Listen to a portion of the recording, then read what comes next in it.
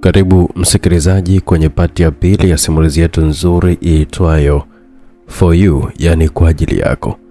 Tulipokuwa tumeishia katika pati iliyopita, ilikuwa ni pale ambapo mtaalamu Josa alikuwa ameenda nyumbani kwa kina Lamata na akawa amefanikiwa kumtoa Lamata ndani kwa kumuita kwa kunong'oneza tu. Akawa ametoka, lakini bibi Let, binamu wa Lamata, akawa ameenda kumtonya mama wa Lamata kwamba Lamata kaanza tabia mbaya kwani kuna mwanaume kamuita huko nje na tena ametoka muda so mrefu. Ukakimsi mama Lamata kwamba sije kamtaja kwamba ndo katoa taarifa hizo. Yaka rudi zake chumbani kulala na mama kama ametoka. Watu kama kumbatiana pale wanapigana mabusu pale. Ndipo mama kama ametokea nyuma akajikooza pale. Naam. Walipogeuza macho kwa macho, pua kwa pua, mdomo kwa mdomo, na mama yao alikuwa anatazama kila kinachoendelea alipokuwa anakifanya pale yeye pamoja na Jonathan. Nini kiliendelea? Basi nitakujuza mengi katika pati hii ya pili na ya mwisho kabisa ya simulizi hii fupi iitwayo Kwa ajili yako, ikiwa ni kisa cha mapenzi lakini pia na mambo ya maisha hapo kibao sana ndani, hasa upande wa nyumbani kwa Chifu Zwanga. Mtunzi wa simulizi ni Yako na simuliwa na director Wen. Hebu tuendelee kupata mambo kidogo katika simulizi, alafu nitakujuza mambo mengi mazuri kutoka hapa simulizi Maxi. Mama Lamata alitoa macho akiwa haamini kwamba alikuwa anatazama na mama yake wakiwa hapo wamekumbatiana. Shikamoo mama. Josani alimsalimia mwanamama huyo kwa akiwa anamwachia Lamata. Huyu ndiye ambaye aliyekufanya ukatae ndoa halali kwa mume mzuri anayejielewa na mwenye familia ya heshima ili mfanye ujinga wenu kama hivi? Aje mtoroke usiku sio? Hapana mama, sio hivyo. Jothani amekuja kunisalimia tu na wala hakuna ujinga wote ambao tunaofanya kama. Nyamaza Lamata. Funga mdomo wako, mamake alimkaribia. Samani mama, niko nimekuja kumsalimia tu Lamata, ila nakiri kwamba sijatumia njia nzuri kuja kufunga domo lako na wewe kijana mpumbavu usio kuwa na akili unayekuja kama mwizi kwenye majumba ya watu. Jonathan naye alikaribiwa. Samahani, alijibu kwa sauti ya chini akiwa ameinamisha uso wake chini kwa aibu mbele ya mama huyo. Lamata naye akawa anatazama pembeni. Mama, sijui amenifikiriaje jamani? Alijiuliza kimoyomoyo huko anatikisa kichwa kwa masikitiko. Haya Lamata, safari ndani na kesho lazima nimwambie babako, na wewe kijana sitaki kabisa kuona hapa tena. Usije ukathubutu tena kukanyaga kwenye hii nyumba. Mama huyo aliongea kwa ukali sana. Lamata katikisa kichwa huko akiwa anamtizama Jonathan ambaye naye alimtizama. Wakatizamana, mwanadada huyo akaondoka taratibu kuelekea ndani kama alivyoamrishwa na mama yake. Jonathan naye akageuka taratibu kuondoka huko, mikono akiwa ameiweka nyuma. Mwanamume akasonya kisha naye kaingia ndani taratibu. Lamata alipoingia chumbani alimkuta Leti yupo macho kitandani akiwa amekaa tu kitandani na kujiinamia. Kuna shida gani Lamata? Mbona nimesikia kelele za shangazi nje? Jonathan, Leti. Jonathan kafanyaje? Alikuja. Nini? Amekuja saa ngapi? Embo cha uongo. Leti ambaye alikuwa amelala kitandani akaamka haraka kwa mshangao, akijifanya ajui kinachoendelea, akitamani kujua zaidi. Ndio amekuja kunisalimia. Wow, ila ndo usiku na shangazi akajuaje tena? Mbona kawakuta Yako au amekuona wakati tulipokuwa narudi ndani? Alitoka nje ametukuta huko. Toba, pamoto hapo. Akasemaje? Akatufukuza tu. Tulale Leti. Lamata alimjibu kwa akiwa anapanda kitandani na kujilaza taratibu. Mwanadada huyo ndugu binamu yake akapiga begani kumbembeleza, lakini usoni alikuwa anatabasamu. Hatari sana Lamata. Pole sana. Nimekuchungia kwa mama yako, nimewaharibia makusudi kabisa msije mkapigana mabusu halafu mimi roho yangu ikaanza tu kuuma huko. Ila sasa roho imesuzika kwa tu. Aliongea kimoyomoyo na kugeuka ukutani akiwa anavuta shuka lake. Akajifunika vizuri aendelee kuchapa usingizi, akimwacha Lamata akiwa amejikunyata akiwa macho amekosa kabisa usingizi. Josan alitoka nyumbani kwa kina Lamata akafika nje na kumkuta mwanadada yule ambaye alikuwa amemwokoa maisha yake nyumbani kwa Chifu akiwa amejikunata chini ya mti akiwa anatemeka tu kwa uoga usiku wa manane. Huku sauti za wadudu na wanyama aina ya komba zikiwa zinasikika juu ya miti kukiwa kupo kimya. Twende. Jonathan aliongea kwa sauti ya chini. Nilikuwa naogopa kweli, afadhali tu umerudi. Kumbe usiku nje ndo kunatisha namna hii jamani. Mwanadada huyo aliongea kwa kiinuka haraka na hakujibiwa tena na kijana huyo. Akamtazama kwa umakini, akamwona Jonathan akiwa amejawa na mawazo sana. Akamshika begani. Jothan akageuka na kumtizama. Tunaenda kwetu kwa bibi na babu, utakaa huko kwa muda mpaka mambo yatakapokuwa sawa. Tafadhali usitembe sehemu za mbali kwa sababu maisha yako yapo hatarini. Kuna ni mashambani, mafichoni, sio rahisi mtu kujua kwamba unaishi kule. Asante sana Jothan kwa maisha yangu. Usijali. Lakini unaonekana kwamba upo sawa. Hapana, nipo sawa tu. Umeonana na huyo msichana uliokuwa unataka kuzungumza naye? Mandoi alimuuliza Jothan akamtizama kwa sekunde kadhaa bila hata kumjibu. Umeje kama ni msichana? Nilikwambia kwamba naenda kuonana na mtu. Nimejiongeza tu mwenyewe tu. Mwanaume gani ambaye unaweza kukutana naye usiku wa manane kama hivi kama sio mwanamke? Twende basi, tunachelewa. Jothan alimwambia mwanadada huyo. Wakaanza safari taratibu ya kuelekea nyumbani kwa bibi na babu yake usiku huo wa manane. Ikiwa ni mwendo wa takriban lisaa zima wakikatisha barabara ya vumbi kwa vichaka. Jothan, umerudi mwanangu? Bibi aliongea alipomwona Jothan akiwa yuko nje anafuma kikapu. Nimerudi bibi. Babu yuko wapi? Yuko ndani huko. Mbona unavuja damu? Alimshangaa alipoona upande wa ubavuni kijana huyo alikuwa anavuja damu. Nimechoma mkuki bibi. Nakufa bibi. Jothan akajibu akianguka chini mzima. Jothan mwanangu. Embu amka usife, amka mume wangu. Mume wangu Jothan amerudi huku. Anakufa jamani. Bibi alipiga makelele na kuamka kitandani huko akiwa na hema kwa kasi kweli. Kumbe alikuwa anaota bana. Vipi mke wangu, kulikoni? Babu alimuuliza. Jothan mume wangu. Jothan mtoto wetu. Amefanya Jothan? Nimemwona amekuja nyumbani hapa lakini amejeruhiwa vibaya sana na mkuki, akaanguka chini anataka kufa. Ndoto tu ya mke wangu. Hebu la basi upunguze kumwaza sana Nakosa amani. Na kabla bibi hajamaliza sentensi yake wakasikia mlango ukiwa unagongwa ikiwa ni usiku wa manane. Atakuwa nani? Baba alijiuliza. Atakuwa ni Jothan mtoto wetu ndo amekuja. Jothan aje usiku wa manane? Haiwezekani kabisa. Aje sasa hivi kufanya nini? Ngoja mimi nikamwangalie. Hapa nabaki hapa kwanza. Ngoja niende mimi mwanaume, isije kabisa ikawa ni watu wabaya.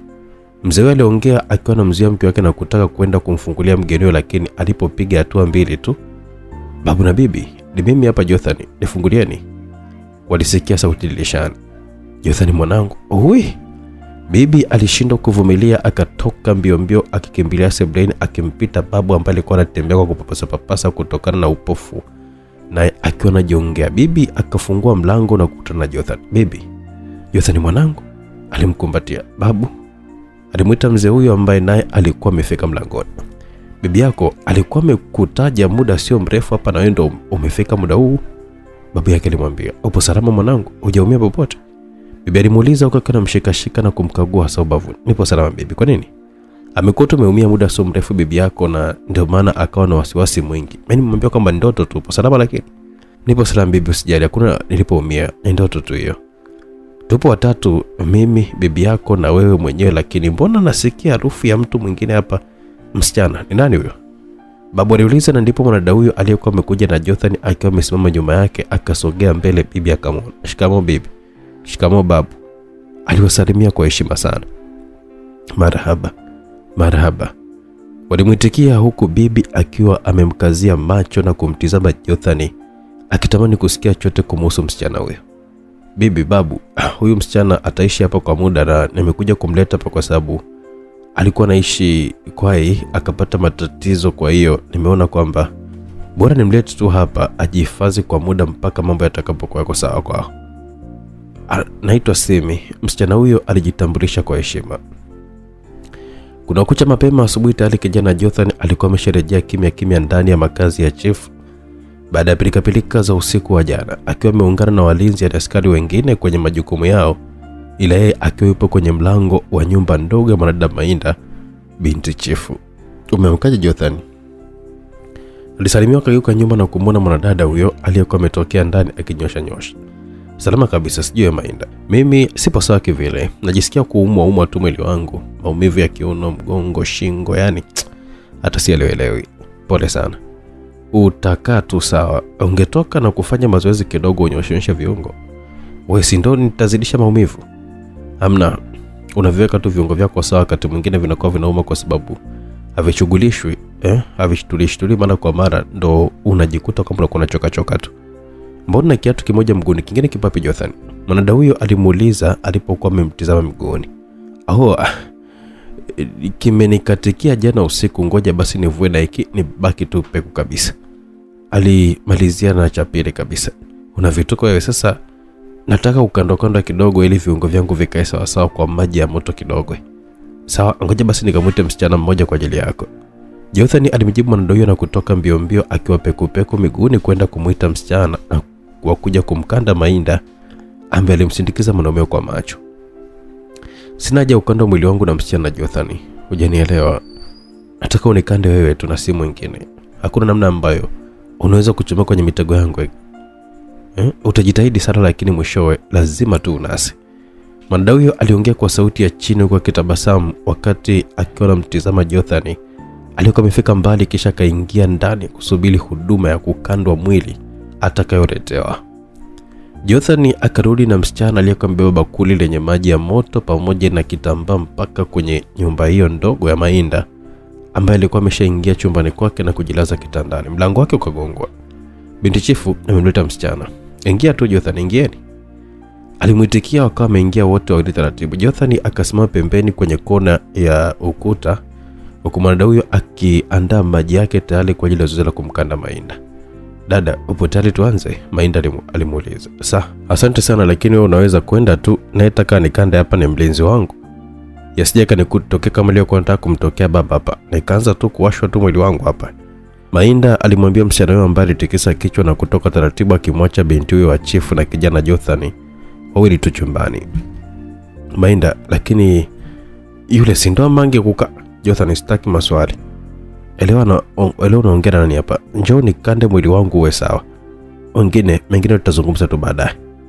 Mainda alijibu akiwa amevaa mtandio tu mwepesi na mfupi akijilaza kitandani kifudifudi, makalio na mgongo vikitazama juu. Mapaja yote akiwa kwa wazi na mabega nayo mpaka usawa mgongo ukiwa kupo wazi. Kukiwa na mafuta maalumu ambayo yalikuwa yanatokana na matunda madogo ya polini nayo yalikuwa yameletwa pale kwa kazi hiyo. Jothani akashusha pumzi na kusogea taratibu na kiunyonge sana mpaka kitandani kwa Mainda. Sijawahi kufanya hii huduma, utanisamehe tu kama haitokufurahisha. Hakuna shida Jothani. Wasiwasi wako tu yani. Nitakueleza. Mainda alimjibu na kumonyesha bakuli la maji aanze nalo. Akafanya hivyo na kuanza kumkandakanda taratibu kwa maji ya moto huku macho ya Mainda akiwa kama mwanaume akiwa anamwangalia kwa kuremboa. Akamwelekeza achukue na mafuta mpake, akaanza kumpaka taratibu kwa kana shtuka mwanadada huyo na kuhangaika tu pale kitandani, miguu ikiwa itoli kabisa.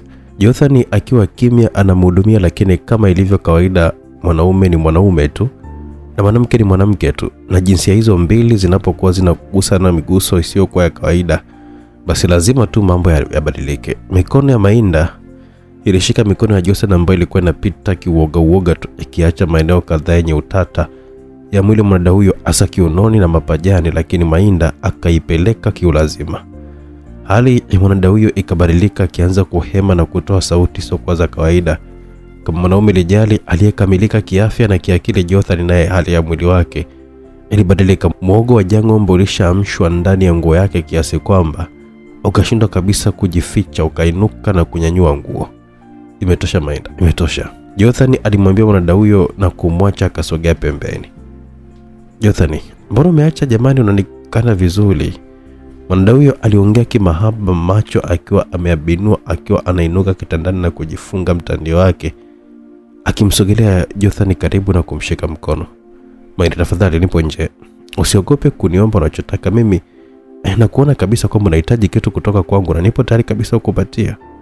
Mainda aliongea na taratibu kama ameanza kupeleka midomo yake kwenye midomo ya Jothani ambaye walitazamana uso kwa uso. Jothani naye akabaki akiwa meganda tu akitazama midomo ya msichana huyo ilivyokuwa inamkaribia, huku akiacha midomo yake kuweza kuipokea. Upande mwingine chungu kilimwanguka na mata mikononi wakati akiwa anaosha vyombo asubuhi jikoni, lakini akikuvunjika mpaka kabaki akiwa anashangaa. Kuna nini tena Lamata, unaosha vyombo kama kipofu? Mamake alimchungulia. Nisamani mama, ni bahati mbaya tu lakini akijavunjika, alijibu na kukiokota chungu hicho kidogo cha kupikia haikuvunjika ila kilitoa ufa kidogo. Ndo ukimaliza hapo uje, mimi na baba yako hapa tuna mazungumzo na wewe ya muhimu sana. Mama yake alimwambia, na Lamata hakujibu tena zaidi ya kutikisa tu kichwa.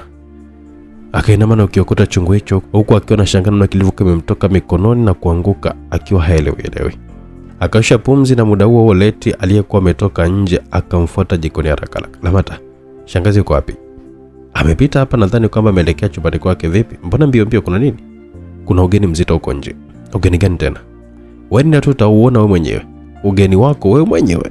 Ugeni wangu? Nani, Jothani? Katizame tu utamuona. Leti alimjibu. Lamata akaacha vyombo na kwenda nje mbio, lakini akafika sebuleni na kufunga breki alipokutana na mtu asiyekuwa anamtegemea, na si mwingine ila ni kijana Veda akiwa amekaa kwenye kiti peke yake, huku nje ukisikika sauti za ng'ombe na mbuzi. Veda, ndiye mimi? Unanilaje Lamata? Mgeni mwenyewe ndo mimi hapa. Nadhani hujategemea kuniona. Pole sana, alijibu huku akitabasamu. Umefuata nini hapa Veda? Lamata alimuuliza kijana huyo. Lamata, kweli mimi wakuulizwa kama nimefuata nini hapa? Hapa si kama nyumbani tu, na hawa si ni kama wazazi wangu pia. Veda aliongea kwa kiwa na tabasamu, na wakati huo mama wa Lamata alikuja mbio baada ya kuitwa na Leti aje sebuleni. Mwanangu, karibu sana, aliongea kwa unyenyekevu. Asante sana mama, nimeshakaribia, Veda alimjibu mama huyo huku macho yake yote akiwa hapo kwa Lamata. Umekuja kwa kushtukiza sana jamani. Hatujiandaa chochote kile hapa nyumbani. Lamata, hebu andalia mwenzako basi kifungua kinywa kidogo. Hapana mama, la msisumbuke, mimi nimekuja hapa kuwachungulia tu mara moja. Nimekula nyumbani nilipokuwa nimetoka na nimejaa haswa. Nimesikia tu kama mmepata matatizo, mashamba yenu yamechomwa moto, mifugo imebebwa na wezi huko. Na nikasema kwamba nije tu kuwapa pole kwa matatizo yaliyowakuta, na nisishi tu kuwapa pole ile pia nitoe kidogo nilichonacho kwa ajili ya kuweza kuwasaidia siku 2-3 hizo wakati mkiwa mnajiweka sawa. Aliongea kwa kitabasamu. Jamani, asante sana Veda. Mimi nikazani kwamba utakuwa unatuchukia kutokana na kilichotokea tangu Lamata akuka. Hapana mama, yaliyopita si ndore, tugange tu yajayo. Na hizo sauti za ng'ombe sijui mbuzi zimetokea wapi? Mbona hatuna mifugo iliyobaki nayo hapa nyumbani? Hiyo imetokea wapi tena jamani? Sisi mifugo yetu yote ilienda malishoni ikaibiwa huko, tumebaki na mbwa tu hapa nyumbani na kuku tu wachache sana. Hiyo nimekuja nayo mimi mama. Naweza kuja kuitazama. Veda aliongea akiwa anasimama na kutangulia kwenda nje. Lamata akafuata haraka huko, binti mwenyewe akiwa nyuma. Nje walikutana na ng'ombe wawili waliokuwa wamenona, sambamba na mbuzi 3 wakiwa wanalia. Veda, mwanangu, hivi yote ni vyetu au umetuletea sisi? Ndio mama, ni vya kwenu hivi. Asante sana mwanangu. Tumepata mboga tayari, yasema ana tulikuwa tumefilisika mpaka chakula yani. Sijui ni washike tu, haina shida mama, ni wako tu hao. Alimwambia mwanamume huyo ambaye alienda akamshika ng'ombe akampapasa. Veda akiwa anamtazama Lamata ambaye alikuwa amesimama pembeni yake. Wamekaribiana. Kwa nini umefanya hivi Veda? Kwani nimefanya vibaya Lamata? Hapana, asante sana. Karibu, Veda alijibu. Ngoja basi nikakuandalia chakula kidogo, hata kama umekula nyumbani lakini usiondoke bila kuonja kidogo, Lamata alimwambia kijana huyo ambaye alitikisa kichwa kwa kitabasamu. Akaingia ndani na kumwacha Veda akiwa anamsindikiza kwa macho. Hakuna namna ambayo unaweza kunikwepa Lamata. Mimi ni wako na wewe ni wangu. Mimi ni mume wako na ndiye ambaye nitakaye kuondoa usichana wako. Baada ya hapo nitaangalia kama tuendelee ama tusiendelee, au ukijua hilo, aliongea kimoyomoyo kijana Veda. Upande mwingine kwenye himaya ni makazi ya Chifu Zwanga.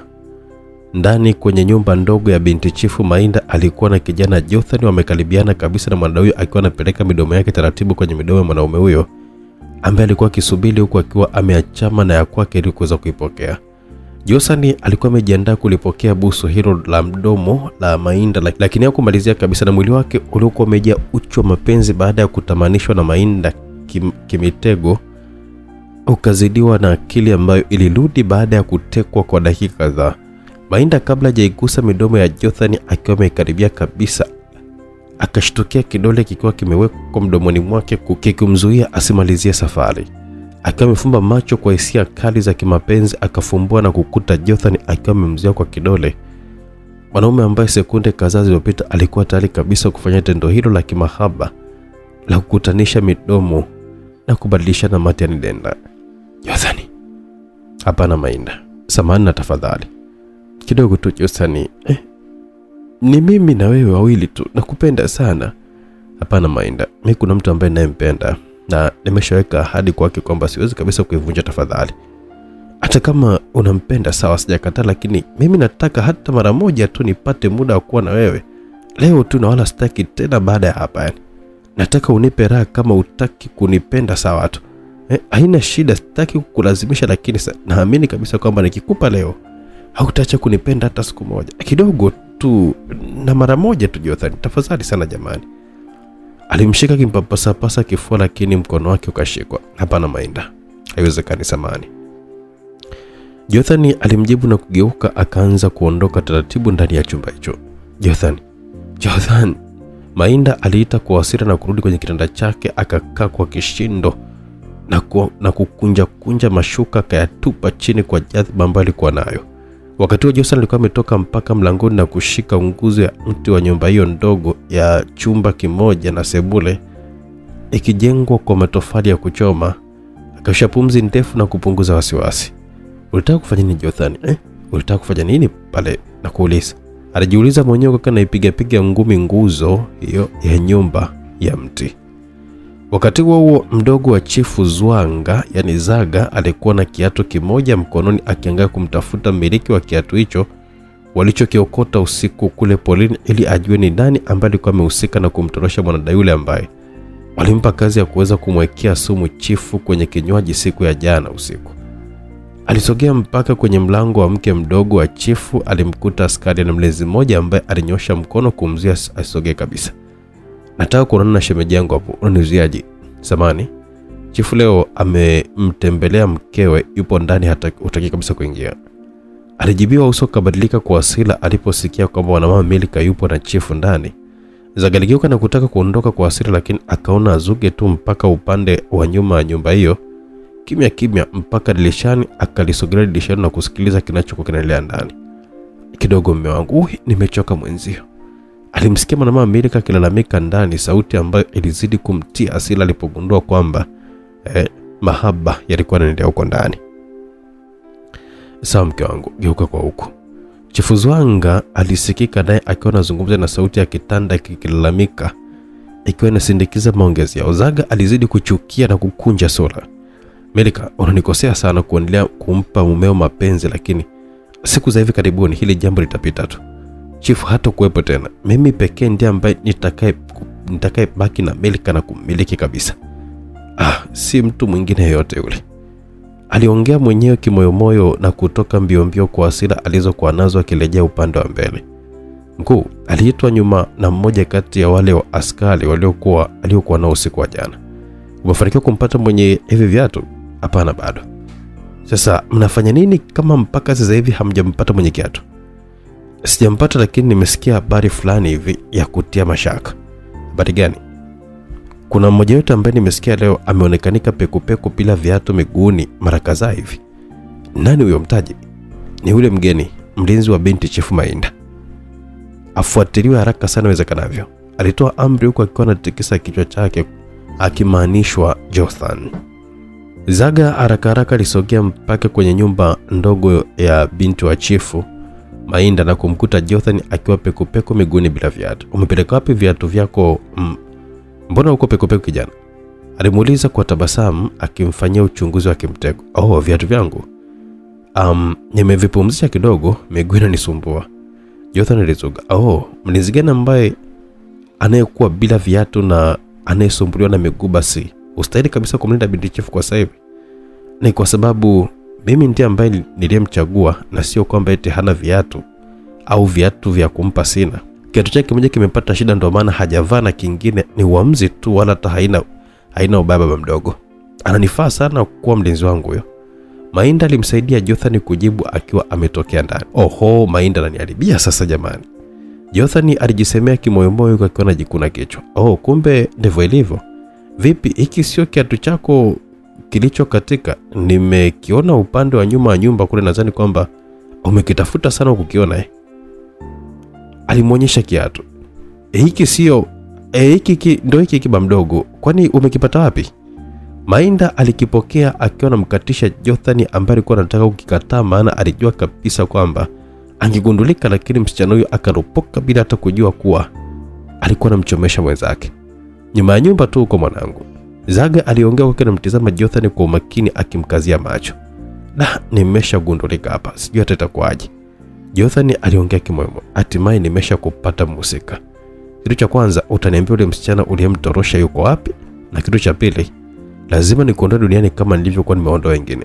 Kwa kawaida waga sipendi kabisa kuwachekea watu ambao wanaleta ugumu kwenye malengo yangu mimi makubwa ambayo nilikuwa nimejipangia. Zaga aliongea kimoyomoyo na kutabasamu huku akiwa anageuka taratibu na kuondoka, kiwacha wawili hao wakiwa wamesimama pamoja pale pale. Wale walinzi wawili alioshirikiana nao wakamfuata taratibu. Nimeona msika wetu jana, tunamtafuta ni yule kijana mgeni mlinzi wa Mainda, aliwaambia. Tunamfanyaje mkuu? Akaulizwa. Nitaambia cha kufanya. Kaeni tayari kabisa wakati wowote kuanzia sasa hivi, aliwajibu wakatikisa vichwa vyao. Kisha yeye akaondoka taratibu na kupanda juu ya punda, akaondoka kwenye himaya hiyo ya kaka yake akaelekea nje. Jothani alitoa nyuma na Mainda akageuka na kumtizama. Naam, samahani kwa kilichotokea ndani chumbani kati yetu. Yameshapita, usijali. Kwani hujanichukia? Hapana, siwezi kuchukia. Basi kuna zawadi ambayo nimekuandalia na kuomba ipokee, alimwambia akiwa mkononi ameshika kitu kilichokuwa kimefungwa hivi kwa majani. Haina haja Mainda, ipokea Jothani. Hii nimekuletea wewe. Usipopokea basi itamaanisha kwamba unanichukia bado. Mainda alisisitiza huko akiwa anamshikisha kifurushi hicho mikononi kilichofungwa vizuri. Akapokea. Asante. Fungua tu, alimwambia. Akafungua taratibu kifurushi hicho na kumbe vilikuwa ni viatu. Asante, lakini ndio ambayo sitaki Jothani. Ni kwa ajili yako hivyo vipokee tu. Asante sana Mainda. Karibu tena. Mwandawi alijibu kwa kiona tabasamu na kurejea ndani taratibu, akimwacha Jothani akiwa na vigeuza viatu hivyo akivitazama vizuri. Zaga alifika nile mtoni, akasimama chini ya mti karibu kabisa na huo mto, bondeni mafichoni pasipokuwa na mtu. Miguu ikasikika nyuma yake, akageuka na kutazama, akamwona mwanamama Melika ambaye naye alikuwa amemfuata, wakiwa wamekubaliana ukutani kisirisiri. Umekuja na nani? Wasaidizi wangu wa kike tu bila mlinzi. Hawajaniona? Hakuna anayejua kama upo hapa Zaga. Mwanamama Melika alimjibu mwanaume huyo ambaye alitikisa kichwa huku uso ukiwa umekunjamana. Akageuka na kumtazama mwanamke huyo mara kadhaa huku akiwa anajikuna kichwa, akionekana kutafakari jambo ambalo lilikuwa limemuumiza sana kichwa. Akamsogelea mwanamama Melika karibu na kumshika kidevu, akamuinua uso wake, wakitizamana uso kwa uso, macho kwa macho. Kwa nini Melika? Kwa nini napenda kuumiza moyo wangu? Kwa sababu ya kukupenda kwangu sana, si ndio? Alimuuliza kwa masikitiko sana. Kukuumiza kivipi? Sijakuelewa Zaga. Umeniita nimekuja, sasa unachokimaanisha pale nini?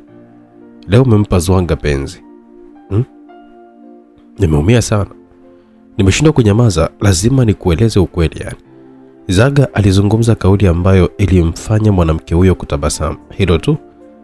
Yani mimi naongea kwa kumaanisha alafu wewe unatabasamu, unafurahia kabisa? Asa swala la mimi kumpa penzi mume wangu ndio likuumiza Zaga? Hiyo si kawaida. Chifu ni mume wangu, kumbuka na ishi hapa Amerika. Mimi ndiye mume wako pekee na sio Zwanga. Mimi ndiye ambaye ninayekupenda kwa dhati na nipo tayari kabisa kufanya lote kwa ajili yako wewe. Baki na mimi. Achana kabisa na Zwanga. Sitaki wala mwanaume mwingine yote yule zaidi yangu mimi. Umenisikia? Wewe mwanamke? Alimuuliza kwa ukali huko akiwa anamtikisa kwa nguvu mpaka mwanamke akaogopa na kumshangaa. Unaniumiza bana, niache. Una nini Zaga lakini? Alirudi nyuma akimshangaa mwanaume huyo ambaye alikuwa ni mkali kwa samani. Haikuwa dhamira yangu Melika. Haikuwa dhamira yangu kabisa. Ndicho ulichonitia hapa? Unikaribie, uniseme na kunitikisa?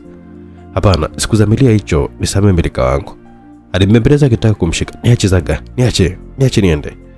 Melika alimtoa mikono kwa nguvu. Unataka kwenda wapi Melika? Zaga alimwona kumbana kiuno. Nimekwambia niache niende. Kisirani chako hicho baki nacho tu, niache mimi niende. Wewe popote Melika, mimi ndiye ambaye nilikuita hapa.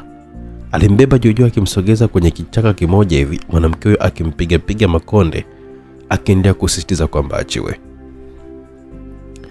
Upande mwingine, baada ya kijana Veda kula chakula alichokuwa ameandaliwa na Lamata, alishukuru na kuaga kwamba anaondoka. Mama na baba wa Lamata wakamshukuru kwa kuwatembelea na kuwapelekea zawadi ya mifugo. Kabla hajaondoka, akaomba kuzungumza faragha na baba wa Lamata ambaye alikuwa amepooza upande mmoja.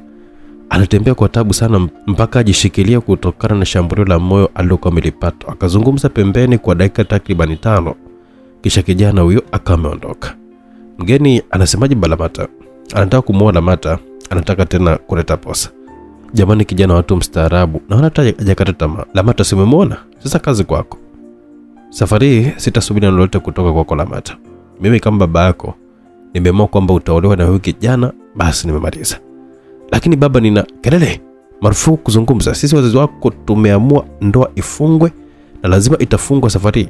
Kama utaki kuolewa na huyu kijana, basi hama kabisa nyumbani na utakuwa sio binti yetu tena. Mama yake aliongea akimzuia Lamata asimalizie utetezi wake. Binti yake akabaki ametoa macho akiwa anashangaa msimamo wa wazazi wake hao ulivyokuwa mkali safari.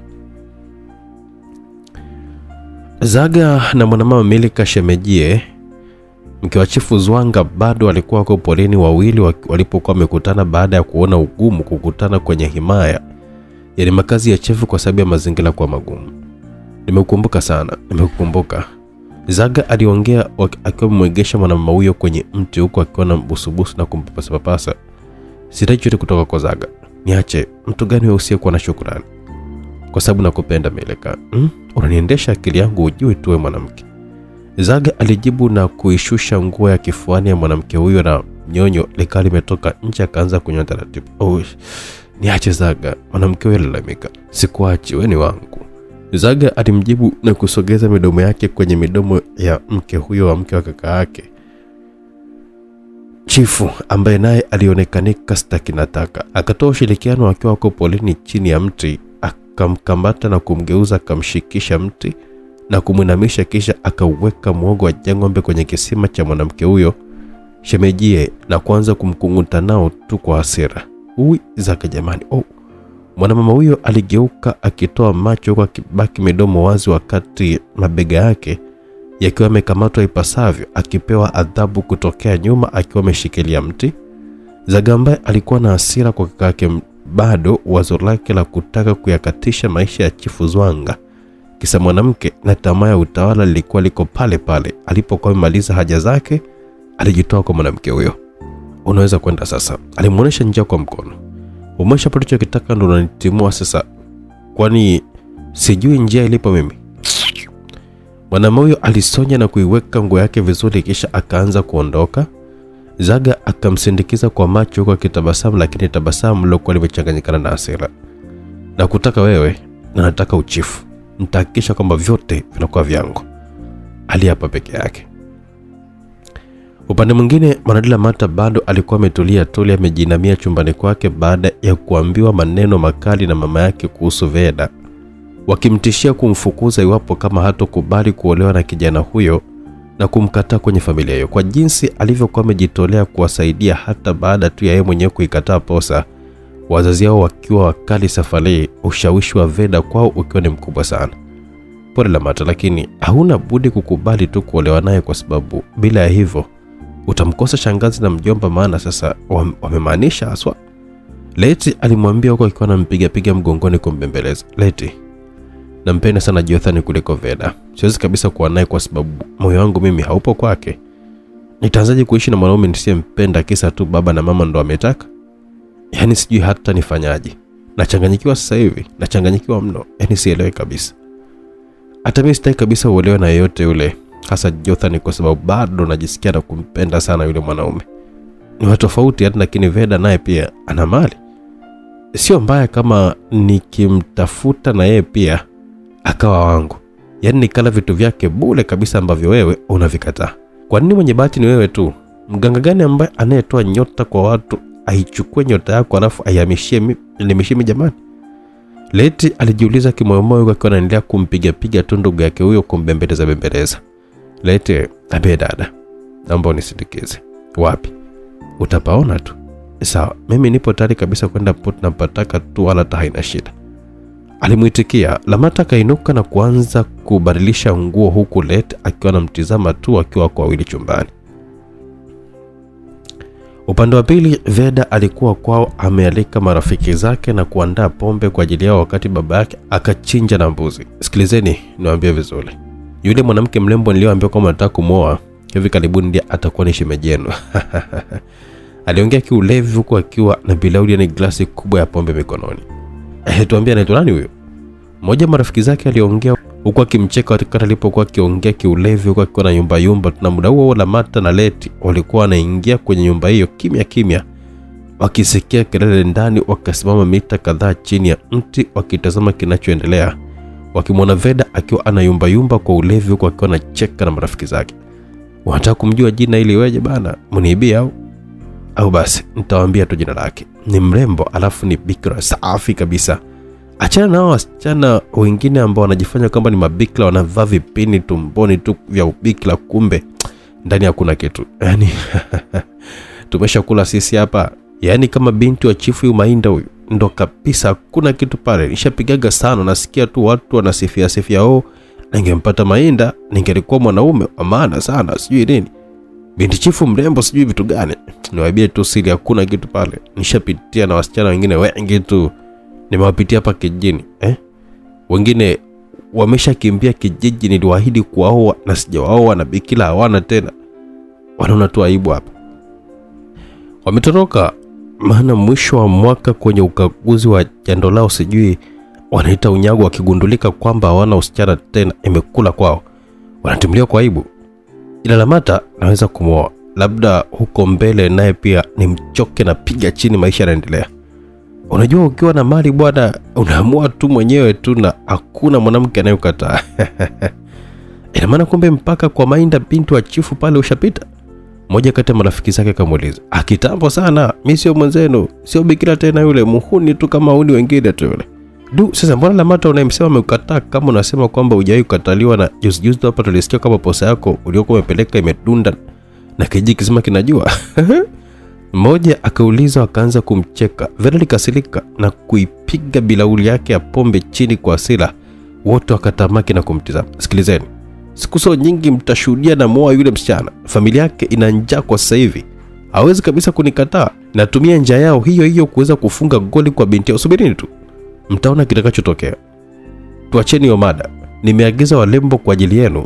Mtu asije kabisa kaondoka mapema. Watakuja hapa kutupa burudani ya ngoma, kisha ukimtaka yote kazi kwako tuna pesa yako yani.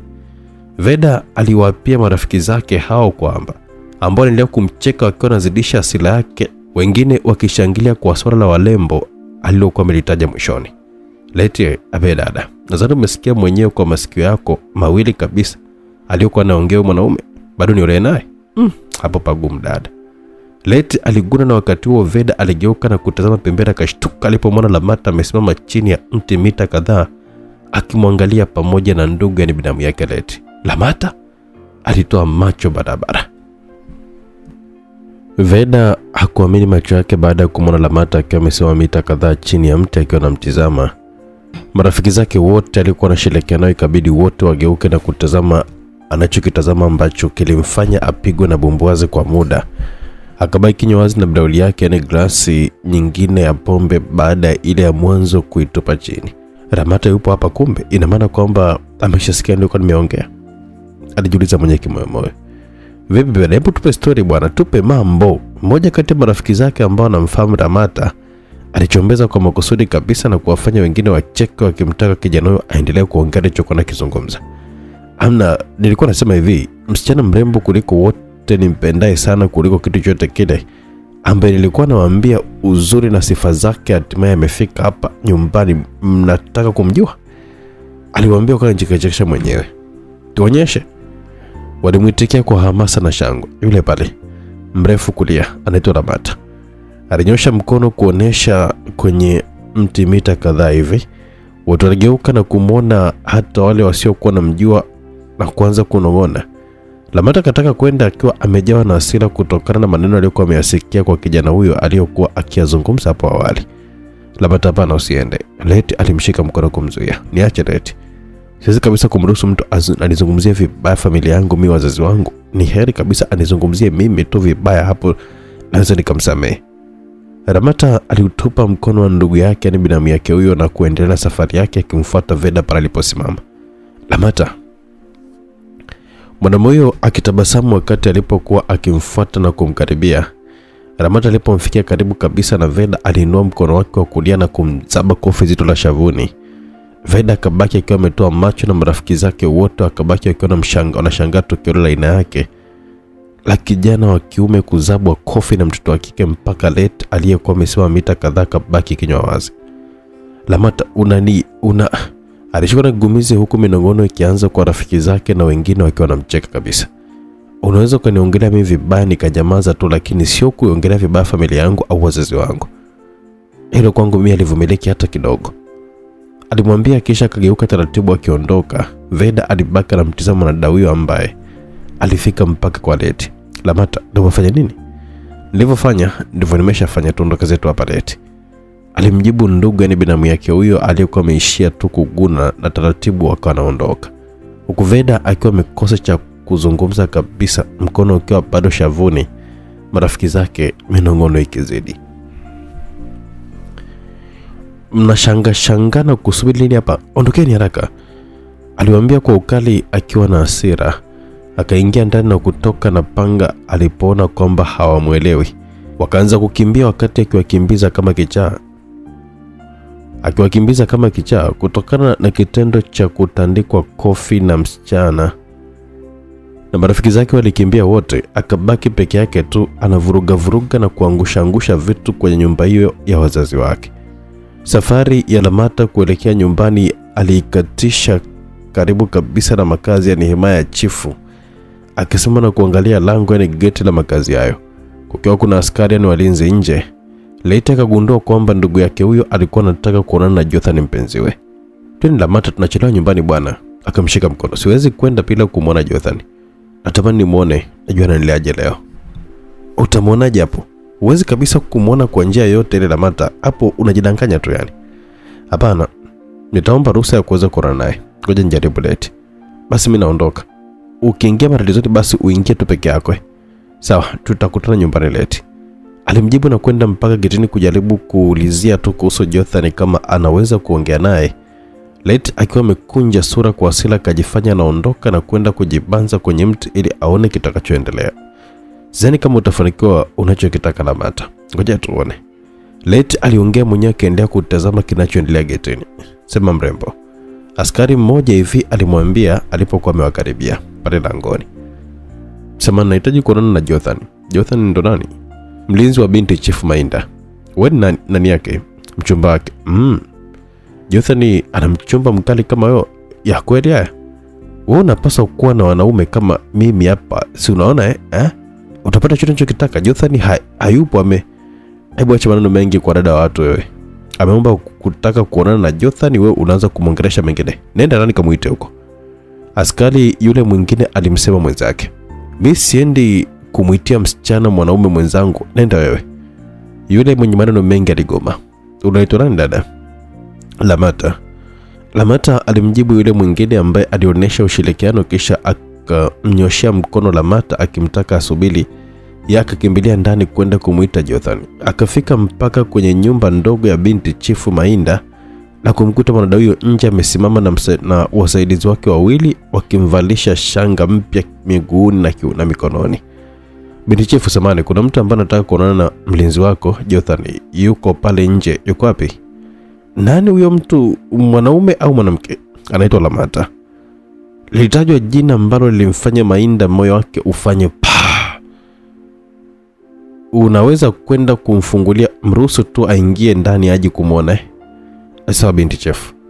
Askari huyo wa getini alijibu na kuondoka bila hata kurudi kule kwa Lamata. Mainda akaondoka taratibu kuelekea nyuma ya nyumba.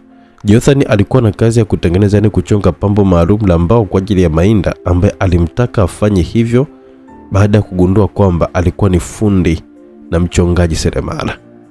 Jothani aliitwa nyuma. Naam, aligeuka na kumwona Mainda.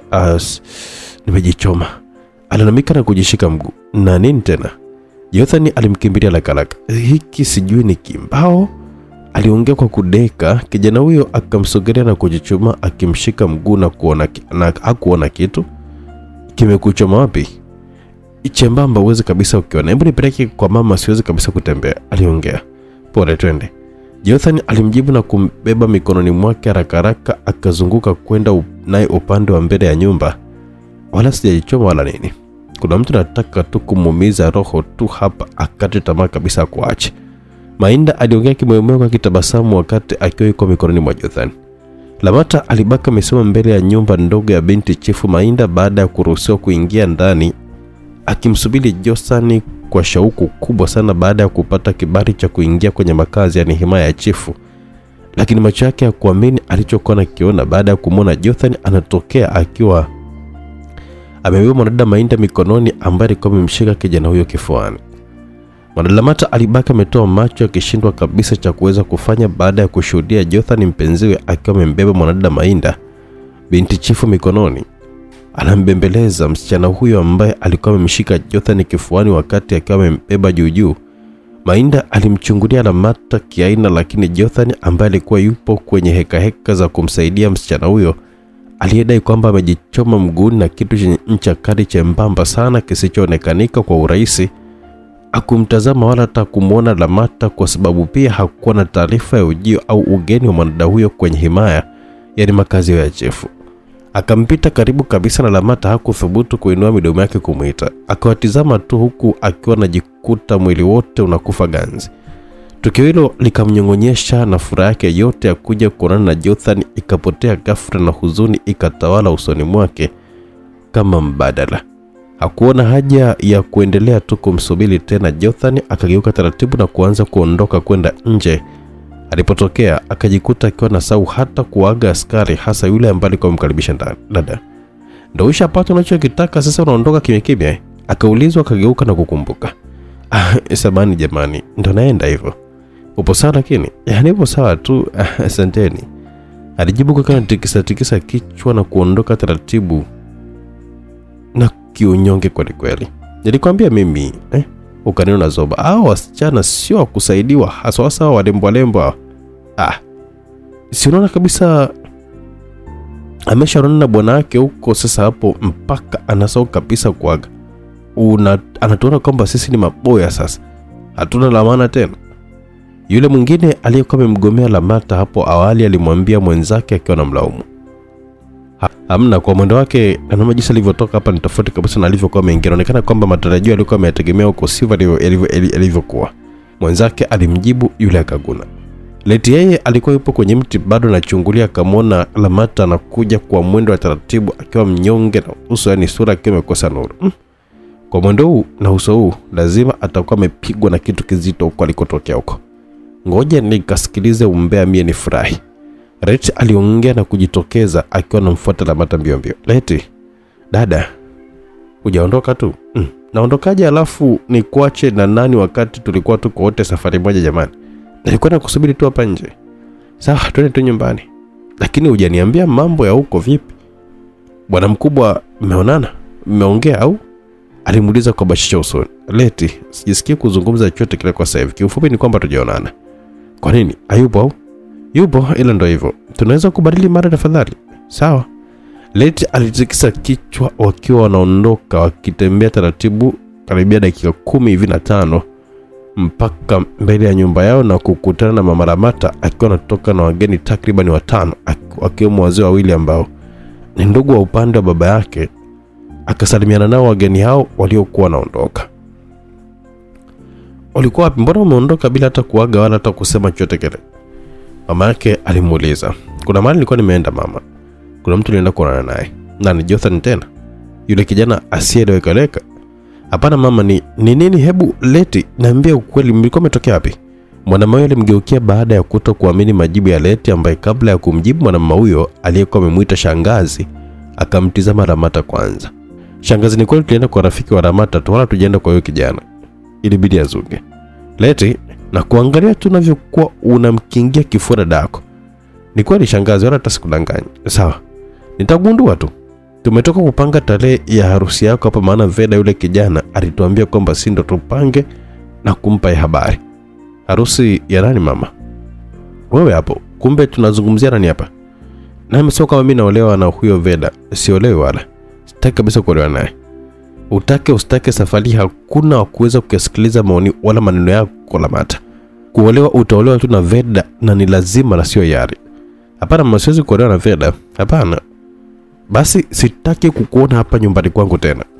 Alijibu na baba yake, wakatazamana na kumwona akiwa amesimama mlangoni. Baba, lakini chagua moja. Uingie huko ndani nyumbani kwangu baada ya kukubali kuolewa, au uondoke hapa kwangu ukaishi na kwa baba na mama yako unaowafahamu wewe. Nimechoka kuishi na mtoto mkaidi mimi. Baba yako anakuuliza, jibu. Mama yake alichochea moto. Siwezi kuolewa na Veda mama. Na baba, hapana. Hata nisipoolewa na yeyote yule ni sawa tu, lakini Veda hapana. Basi katafuta wazazi wengine huko unaowafahamu ambao utawasikiliza. Hapa kwangu sitaki kabisa kuona. Sawa baba. Lamata alijibu ageuka na kuondoka taratibu, akikubali na sharti moja la kukubali kuolewa na kuondoka. Lamata, mama yake alimshangaa sana. Upande mwingine wa pili, katika makazi ya Chifu Zwanga, Jothani alikuwa akizunguka baada ya kumpeleka Mainda kwa mama yake. Mwanda huyo alipokuwa amedai abebwe juu, yeye akaona tembe mpaka nje langoni getini, akatoka taratibu akaona shanga nje. Natamani kukuona tena Lamata, sijui ni lini ambapo nitapata nafasi tena kuweza kuona. Aliongea kimoyomoyo. Bwana mkubwa vipi? Askari mmoja hivi akamuuliza. Napunga upepo tu, alitabasamu. Oh, ile jamaa una msichana mrembo sana isiongera. Yule mwingine akajibu. Kwa nini mmesema hivyo? Mliwahi kumuona lini? Si leo tumemwona. Kwani wewe si ndiye Jothani ama? Mmemwona leo? Kivipi? Saa ngapi? Wewe jamaa unachekesha kweli yani. Si mchumba wako sije mkeo kaja hapa mpaka getini hapa akakuulizia, akasema kwamba nataka kuonana na wewe. Tukamfanyia namna hapo, akaingia ndani humo kukuona. Sasa unachoshangaa nini ndugu yetu? Kipi kigeni hapo? Mchumba wangu amekuja kuniona leo. Anaitwa nani? Lamata amekuja kuniona leo. Kivipi? Mbona mimi sijui? Basi sisi hayatuhusu. Tulitimiza wajibu wetu, tukuja kukuita ndani huko tumemaliza. Kama hamkuonana au mlionana tuzuga tu hapa shauri yenu. Lamata amekuja muda gani hapa? Mbona mimi sijamuona? Jothani alijiuliza na kujikuta akiwa anakimbia mbio kama kichake jaribu kumwahi. Wewe unaenda wapi? Rudi haraka sana, uruhusi kabisa kuondoka nje ya makazi, yani himaya ya chifu. Hiyo ndo sheria. Aliitwa huku akiwa anamkimbilia, na ndivyo ilivyo sheria. Hairuhusi kabisa kwa askari mlinzi yoyote kutoka nje ya himaya, yani makazi ya chifu, bila ruhusa au kibali maalum kutoka kwa chifu mwenyewe au familia yake. Lamata! Jothani aliita kwa sauti kali huku akiwa anatizama kulia na kushoto kama atamwona mwanada huyo baada ya kumkosa. Lamata! Jothani akaendelea kuita huku akiwa amejishika mikono kichwani, akiwa na masikitiko kwa kutokumuona mwanada huyo mpenziwe ambaye alimkumbuka na kutamani kumuona, lakini kumbe alikuwa amekuja na hawakuonana. Hata kama ukimuita hawezi kabisa kuwa karibu saa hizi aisee. Unajisumbua tu, mbona ameondoka kama dakika 20 zilizopita? Wewe rudi tu ndani ndugu. Jamaa mmoja alimwambia. Mbona mkuja kuniita na mliniambia kwamba mmekuja kuniita? Yule jamaa mbona aliingia ndani kukuulizia? Nilimuuliza Mainda akasema kwamba anaenda kukuita. Mimi nikaulizana kwenye majukumu yangu. Jamaa yule mwingine alijibu. Mainda? Jothani kauliza kwa msisitizo. Ndiyo. Na jamaa mmoja wapo kabla hajajibu sentensi hiyo, Jothani akatoka mbio kuelekea ndani ya himaya, ni makazi ya chifu, na kukutana na mwanadada Mainda, binti chifu ambaye alikuwa anatembea vizuri wala sio kama awali alipokuwa anachechemea kabisa, akionekanika na yeye alikuwa anamtafuta Jothani. Mmemwona wapi Jothani? Aliwauliza wasaidizi wake ambao walikuwa bado hawajamwona kijana huyo ambaye alikuwa amempa migongo yao na visogo. Hatujamwona tangu muda ule aliyokuwa amekubeba na kupeleka kule kwa mama yako dada. Mmoja alimjibu. Sasa atakuwa ameelekea wapi jamaa? Mimi hapa. Jothani alijibu kabla Mainda hajamalizia sentensi yake. Mwanadada huyo aligeuka taratibu na kumuona Jothani akiwa amesimama akiwa anamtizama. Oh, Jothani ulienda wapi? Ndio nilikuwa nakuulizia hapa. Vipi mguu umeshapona marai Mainda? Bado unauma. Kwa nini? Na kuona natembea vizuri tu bila hata kuchechemea, sio kama dakika zilizopita. Hamna, labda utakuwa niangalia vibaya tu. Mbona mimi bado nachechemea? Oh, kumbe. Mbona kuniambia kama Lamata alikuwa amekuja na ameniulizia? Lamata amekuja? Saa ngapi? Mbona habari mpya hiyo? Wow, ningependa sana kumuona. Yuko wapi? Mainda, usiwe Mungu kiasi hicho wewe. Uongo wangu mimi uko wapi? Ulikuja kuulizwa wewe kuhusu mimi na hukuniambia chochote kile. Sasa sana tu ukaniambia kwamba ni kuhusu mguu wako. Oh, ni kweli bana. Nimekumbuka Jothani. Aliniambia yule mlinzi wa getini. Sasa nilipojichoma mguu wakati nikiwa nakuja kukuita kule, nikasahau kabisa. Samahani Jothani jamani. Nisamee tu, haikuwa ni yangu mimi, nilijisahau tu kabisa eti. Mainda aliongea kwa kubembeleza. Jothani akumjibu kitu, akatikisa kichwa tu na kugeuka kiondoka. Akasogea ukutani na kuegemea huko akiwa anajikuna kichwa na kumtizama Mainda mara mbili, akishinda kabisa kumaliza kwa kitendo chake hicho cha kumwambia kama Lamata alikuwa amekuja kumuulizia. Samahani Lamata, sijafanya makusudi. Sikuambiwa kama ulikuwa umekuja, nisamehe sana. Aliongea peke yake akiwa anajilaumu. Yaani wewe Jothani wa kuweza kunikasirikia mimi kisa huyo msichana Lamata tu, si ndio? Basi hujanijua vizuri wewe. Mimi nikiamua langu nimeamua. Nitampoteza huyo msichana, usimuone tena maishani mwako. Subiri utaona tu.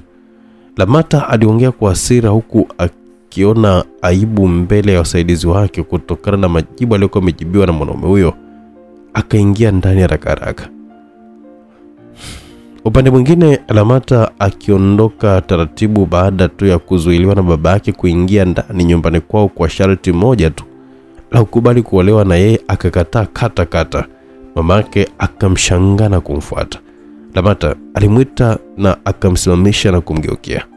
Mama, hivi una shida gani binti yangu? Yaani eti unakubali kabisa kuondoka nyumbani kwa ujinga namna hii? Kijana mzuri kakupenda na sisi tumeshakuchagulia. Anaipenda familia yetu hasa katika nyakati ngumu kama hizi. Kaja kutusaidia sisi. Anakupenda na wewe, ndio maana karudi tena hapa hata ulipokuwa umekataa posa yake kwa mara ya kwanza. Na hajakata tamaa kabisa. Angekuwa ni mwingine hapa angesha kuachia siku zote hizo. Utapata wapi kijana tena kama huyu Lamata binti yangu, tena mwenye uwezo wa kuweza kukutunza wewe mpaka sisi wazazi wako jamani? Kweli kabisa shangazi. Leti alichangia kukandikiza kichwa. Eti Leti, hebu mfungue macho ndugu yako huyo hapa. Naona kabisa kama vile amefumba macho na yule kijana Jothani, sijui nani yule asiyeeleweka asiyekuwa na malengo naye.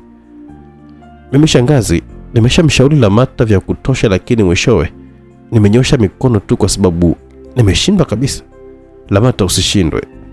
Dadako anashindwa kunielewa kabisa Isa, yani ameng'ang'ania tu kijana muuni tu ambaye juzi usiku tu hapa wa manane alikuja mpaka hapa.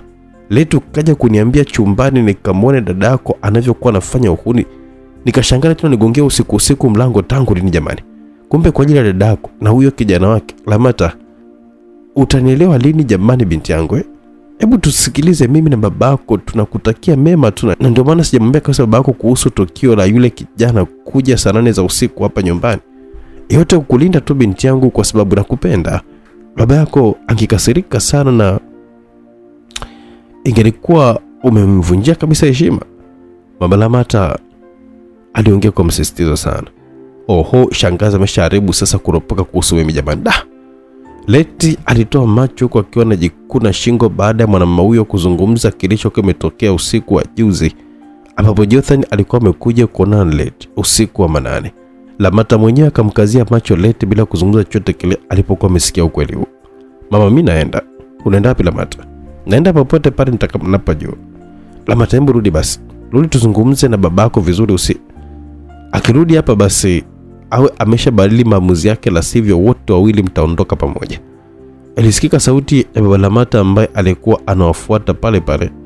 Mke aligeuka na kumwangalia mumewe, kisha akawa amegeuka na kumtazama Lamata bintiye akiwa yuko njia panda na shindwa amfuate nani. Upande mwingine nyumbani anapoishi kijana Veda alikuwa amebaki mwenyewe tu na gudulia, yani dumu zima la pombe akinywa peke yake akiwa amelala chini kwa kulewa. Baada ya kuwafukuza marafiki zake kwa panga waliokuwa wamekuja kusherehekea pamoja nyumbani kwao hapo hapo. Lamata, nadhani kwamba wewe ni mjanja kuliko mimi. Sahau kabisa kuhusu hilo. Ipo siku yako tu na huyo Jothani, ipo siku yake. Nitaanza na huyo alafu nitafuata na wewe. Sijai kabisa mimi kushindwa. Leo umenitandika kofi moja shavuni, lakini mimi nitakutandika kwa namna ambayo utakuja kujutia kabisa. Kwanza sikupendi kivile. Nachotaka mimi nipate ni penzi lako tu basi, alafu baada hapo utajuta kuzaliwa. Si unajifanya kama mjanja? Kijana huyo aliongea huku akiwa amelewa kweli kweli, akicheua pombe tu.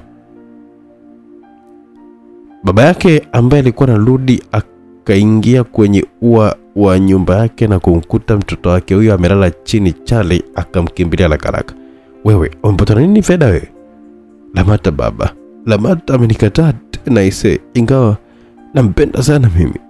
Ndio unafanya nini sasa kunywa pombe kiasi hiki chote hiki? Sitakuletea madhara makubwa sana, hebu acha. Veda alikohoa akacheua pombe hizo kali alizokuwa amebukia pamoja na damu. Msaada! Msaada jamani! Babake alipiga kelele, majirani wakawa wamekuja mbio kuja kujua nini kinachoendelea. Lamata aliondoka taratibu na mwanada Leti, ndugu ya binamu yake, alimkimbilia nyuma. Lamata alimuita akasema na kugeuka kumtizama. Unasemaje Leti? Unajua Lamata, umenifikiria vibaya. Juzi usiku nilipokuwa nimemwambia shangazi kuwa umetoka, sikumwambia kwa nia mbaya kama eti unavyokuwa unawaza, ila nimwambia tu kwa sababu ya usalama wako. Unajua kwamba ulikuwa umetoka nje usiku, jambo lolote ile baya lingeweza kutokea na kuwa kulaumiwa ningelikuwa ni mimi tu, kwa sababu najua kinachoendelea na sijakuwa makini kukufuatia Lamata. Umaliza Leti? Lamata, mbona kama vile umenikasirikia sana? Kwa sababu sio mara yako ya kwanza kuniharibia mambo yangu Leti. Wala sijakukasirikia, ila sitaki uendelee kuongea, maana huishwagi utetezi wewe. Siku zote uko hivyo. Uliwahi kumwambia Jothani kwamba mimi nimeshatolewa posa na nataka kuolewa na kuvuruga kila kitu kwetu. Ungeshindwaje hili labda? Lakini sio kwa ubaya Lamata. Nafanya yote yako kwa ajili yako wewe. Imetosha Leti. Mimi naenda sasa, ubaki salama. Mtazame shangazi na mjomba wako wewe, nakuaminia. Lamata alimshika mabegani ndugu yake huku akiwa na tabasamu. Sawa, nitafanya hivyo, ila urudi mapema, usikae huko tafadhali. Usijali, bye. Lamata alimwacha na kuanza kuondoka taratibu, akimwacha Leti akiwa amesimama amejishika kiuno, akiwa yuko mwenye sura ya masikitiko.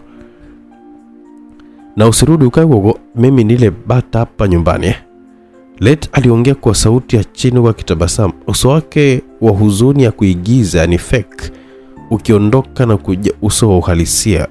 Nyuma alisimama Lamata akiwa amejawa na masikitiko mengi juu ya binti, lakini alikuwa hana chaguo zaidi ya kuwa upande wa mumewe.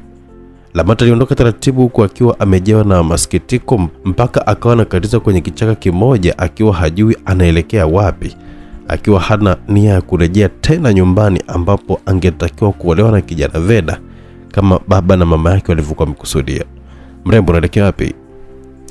Aliitwa nyuma, kageuka kwa wasiwasi na kuwaona wanaume watatu wakiwa wanamfuata nyuma. Wanaume ambao hakuwaelewa hivi, ikabidi tuongeze mwendo tofauti na alivyokuwa kitembea hapo awali. Naenda nyumbani. Bwana, mbona kama vile ulipotea ndo nyumbani wewe? Si Lamata wewe? Mmenijuaje? Mbona mimi siwajui? Aliuliza huku mmoja ambaye alikuwa akizungumza naye akiwa anatembea naye sambamba. Tusikujue sisi tena wakati tumetumwa kwa ajili yako. Tumekuona tangu ulipokuwa unatoka kwenu pale na yule sijui ndugu yako. Na nyinyi kila nani? Simama kwanza basi tuongee. Aliambiwa binti huyo hakukubali kusimama, akaanza kukimbia mbio, ikiwa ni njia ya kuweza kuelekea bondeni mahali wasipopita watu. Wanaume hao watatu hawakumwacha, nao wakawa wameanza kumkimbiza, wakila naye sani moja kushuka naye bondeni. Sihaba Lamata alikuwa ni mwepesi sana kwenye kukimbia. Alianza kuwapa changamoto wanaume hao, miguu yake ikichanganya vyema kabisa. Wanaume hao walikuwa naye sambamba kuhakikisha kwamba wanamtia mikononi. alikunja kona nao akakunja naye kona, alinyoka nao akanyoka naye. Hakumwacha salama. Lamata aliendelea kukimbia bila hata kujua kwa nini alikuwa anakimbizwa. Kosa lake ilikuwa ni nini? Na kwa bahati mbaya alijikuta akiteleza kwenye tope kutokana na majimaji chini, akapiga mweleka na kuanguka kifudifudi mpaka chini sakafuna kilamba nyasi. Ageuka nyuma na kuwatizama wanaume watatu ambao walikuwa wamemzunguka wakiwa wanamtizama huku wakiwa wanacheka cheka. Unaambia sana. Ilibidi wa mwanariadha wewe. Mmoja alimwambia akicheka na wenzake wawili wakiwa wanamsaidia kucheka kwa pamoja. Kwa nini mnakosea ni mimi jamani? Nimefanya nini? Mnanikamata nimefanya nini? Usijali, kuna mtu ambaye alikuwa anakuhitaji, utajuana naye tuko huko. Eduka twende. Walishika mikono ya kulia na kushoto wakamfunga kwa kitambaa mdomoni ili asipige kelele, wakimtisha kwamba yopo kama angetoa sauti basi wangemchoma visu walivyokuwa navyo viunoni mwao. Lamata akawa hana namna zaidi ya kuangalia tu. Mmoja ambaye alikuwa amepanda hewani, yani bouncer, akatembea na kumninginiza begani, wakawa wameanza kuondoka naye kusipojulikana, huku akiwa anatemeka kwa hofu sana. Mwanadada binti Chifu Mainda alibaka amesimama akiwa anamtizama Jothani ambaye alikuwa hayupo kwenye hali yake ya kawaida. Alionekana amejaa majonzi mengi sana. Alikaa chini akiwa amejinamia kwa huzuni ambayo ilikuwa imechanganyikana na hasira. Ningepata mwanaume ambaye anisawizia kama hivi, ningempenda sana. Kuna watu ambao wanajua kupenda jamani, na kuna wanawake ambao wana bahati sana ya kupendwa. Nataka niwe na mmoja wa kweli kabisa, na kugalama yote nitauteka moyo wako Jothani.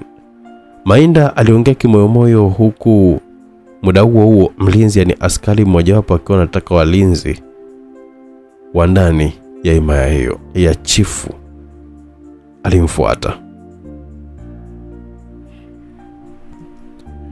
Binti Chifu aliongea, nipe habari kinachoendelea. Wale watu wameshafanya kazi yao tayari, wanaye yule msichana, wanauliza kwamba mfanyaji. Wamwache wasifanye chochote kile, ila wamtupe kwenye kile kisima cha dhamani ambacho hakitumiki, na hakikisha kwamba haumi popote pale mpaka nitakapokuwa nimekuja. Wampe na chakula. Sawa, nitawafikishia ujumbe. Alimjibu na kuondoka mbio mbio. Lamata akaendelea kumtazama Jothani.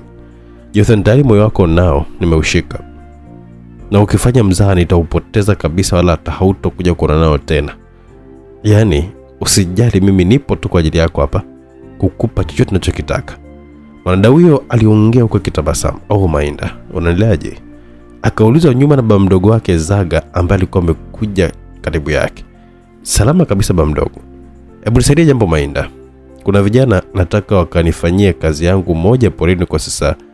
Nilikuwa namuomba na huyu kijana wako, naona kwamba ni mwaminifu sana. Akawasimamie kwenye ile kazi hawa wengine 4. Siwaamini hata kidogo yani. Unamhitaji nani baba mdogo? Jothani? Ndio huyo. Nilisahau jina lake kidogo. Akanifanyia kazi yangu, naona kwamba ni kijana mtulivu sana na mwaminifu, nataka tu akanisimamia hiyo kazi, hawa wengine wasije kabisa wakaniibia. Sawa, wewe tu baba mdogo, hata ina shida. Sawa, basi naomba umwambie kwa niaba yangu safari sasa hivi. Zaga aliongea na kugeuka akiwa anaondoka. Mainda akamfuata Jothani na kumshika begani. Jothani, upo sawa? Nipo sawa tu Mainda. Bado nisamehe. Kwa nini? Hapana, kwa nini?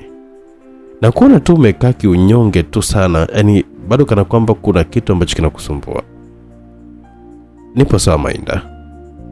Basi sawa, baba mdogo alikuwa anakuomba ukawasimamie watu wake kwenye kazi ya moja kwa moja. Wao hawaamini kabisa. Haina shida, nipo tayari. Jothani alimjibu na kuinuka.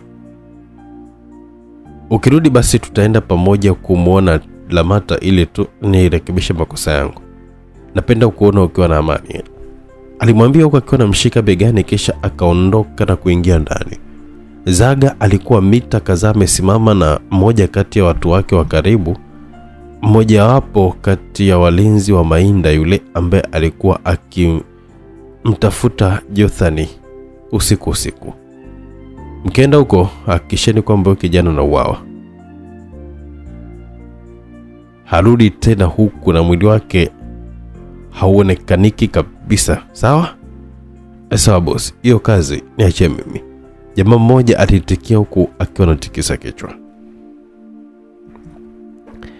Mwanadada Lamata akiwa amebebwa juu na mwanaume mmoja kati ya wanaume watatu wakimpeleka pasipojulikana. Walikatisha kichaka kwa kichaka, pori kwa pori, mpaka mbele ya kisima kimoja kisichokuwa na maji.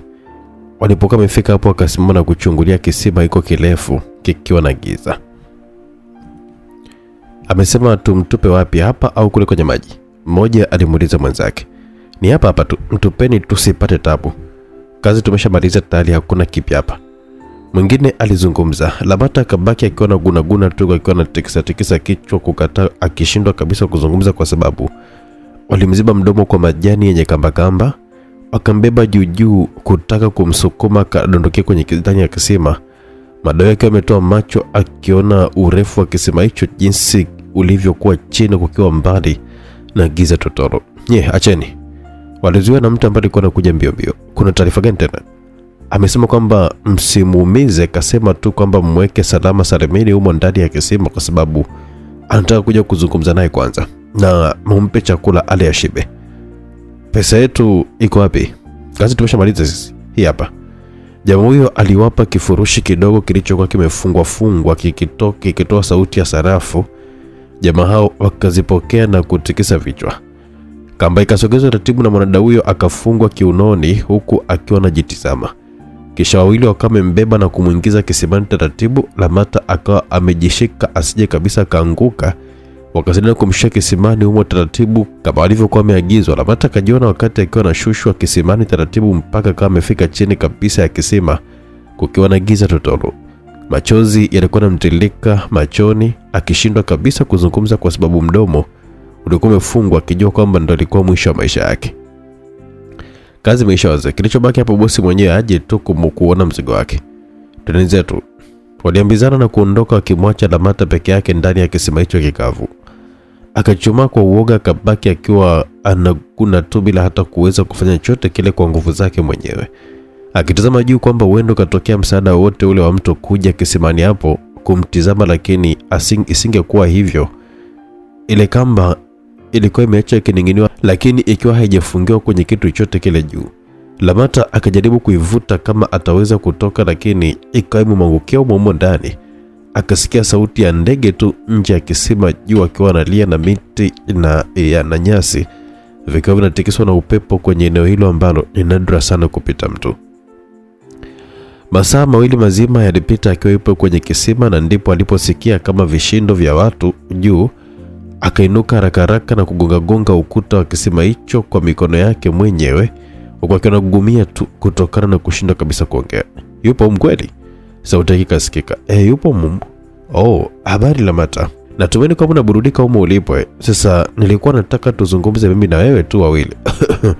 Madau huyo aliongea na kuchungulia kisimani, na ndipo Lamata akuamini macho yake alipomwona binti chifu Mainda akiwa anamtizama huko akiwa anatabasamu. Lamata ambaye alikuwa ameshavurugwa akili akajisahau kabisa kama mikono yake alikuwa hajafungwa, akakumbuka na kujifungua haraka majani alikuwa amefungwa mdomoni, jambo ambalo awali hakuliweza kabisa kutokana na hofu na wasiwasi aliyokuwa nao. Akajikuta akiwa anakaa akiwa amezibwa mdomo wakati mikono yake ikiwa haijafungwa ipo huru. Mainda alishangaa. Ndiye mimi, unajisikiaje humo ndani? Kuzuri Kwa nini umenifanyia hivi jamani Mainda? Nimekosea nini mimi? Walije nikosea kitu? Nimejisikia tu kukuweka humo ndani upumzike ili Jothani asikuone tena, maana kila wakati anakuwaza wewe tu, anakufikiria wewe tu. Ndio maana nataka tuongee kama wasichana tu, mimi na wewe wawili tu muda huu. Na kusikiza Mainda, tafadhali mnitoe ndani kwanza. Sio pazuri kabisa, tafadhali sana. Siwezi kukutoa humo mpaka uniambie kitu kimoja, yani uniahidi. Nikikutoa humo utamwacha Jothani au nikuache uendelee kuishi humo siku ya kwanza, ya pili, ya tatu na hatimaye ufe njaa? Mainda alimuuliza Lamata swali zito ambalo lilikuwa limeacha ukimya wa dakika moja nzima kabla ya msichana huyo kujibu kitu.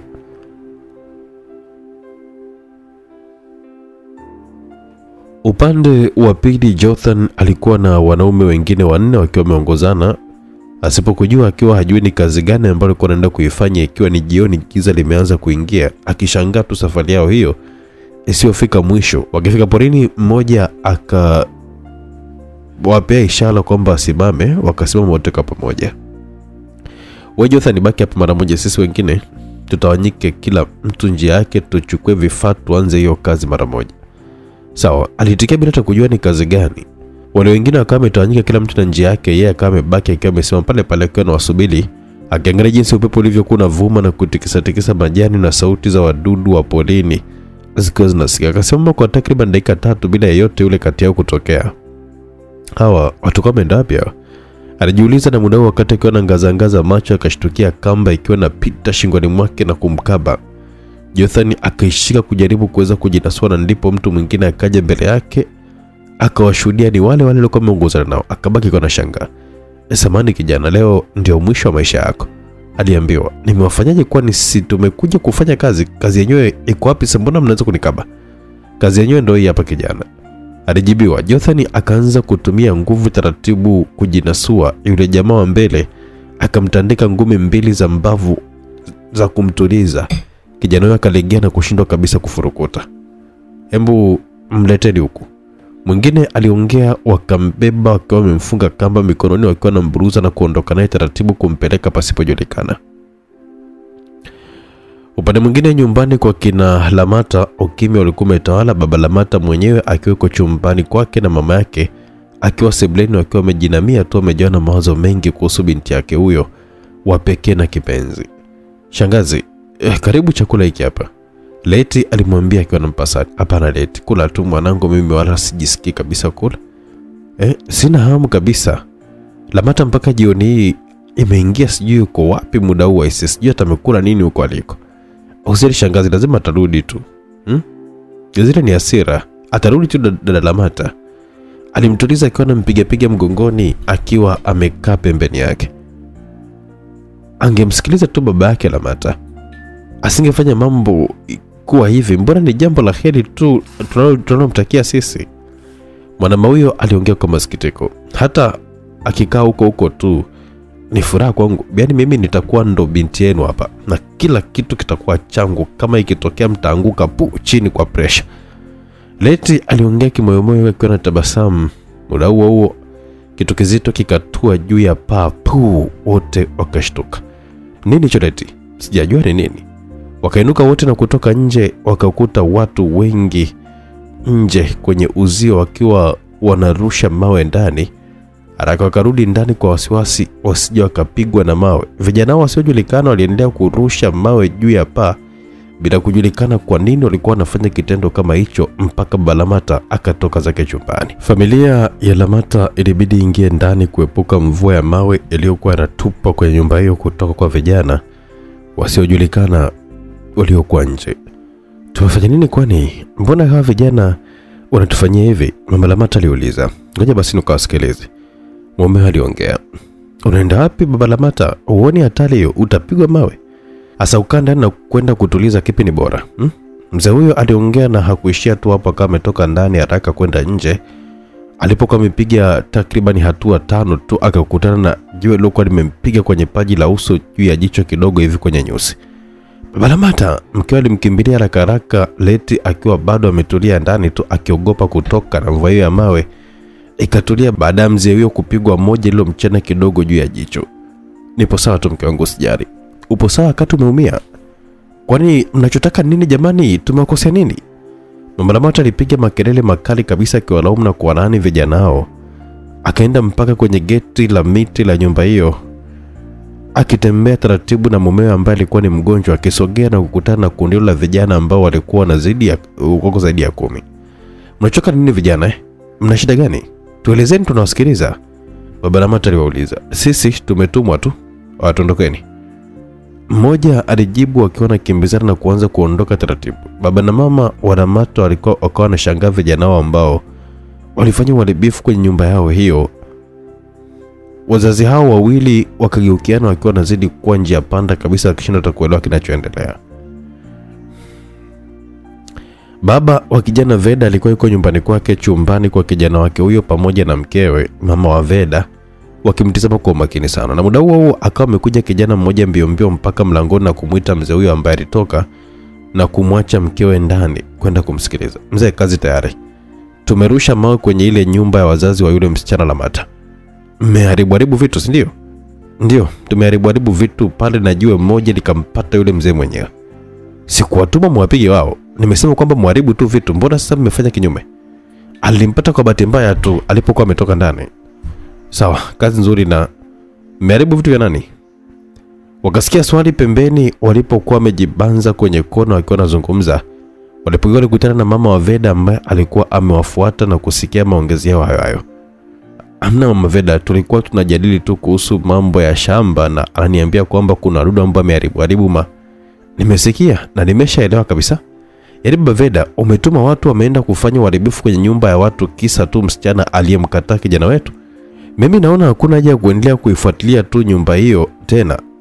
Wasichana mbona wako wengi tu, kwani nyumba ni hiyo tu? Mama huyo aliongea. Yule kijana ikabidi ageuke kimya kuwapisha wazee wao waongee faragha.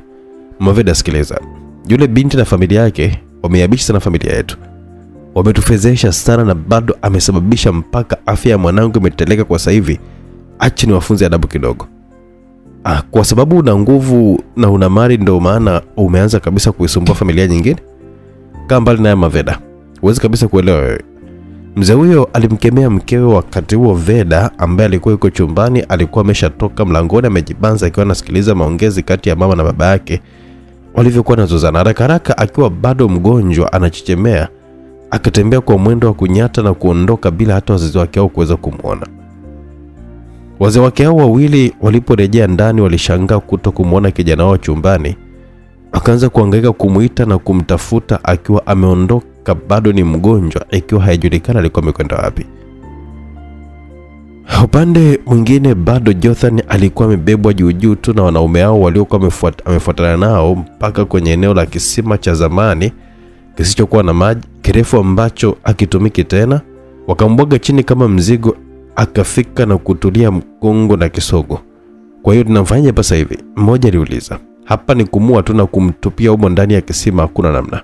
Mwingine alijibu. Maongezi yao yakasikika mpaka chini ndani ya kisima alimokuwa mwanadada Lamata ambaye alikuwa ameanza kupitiwa na usingizi akiwa amekaa chini amejikunyata tu kwenye ukuta wa kisima.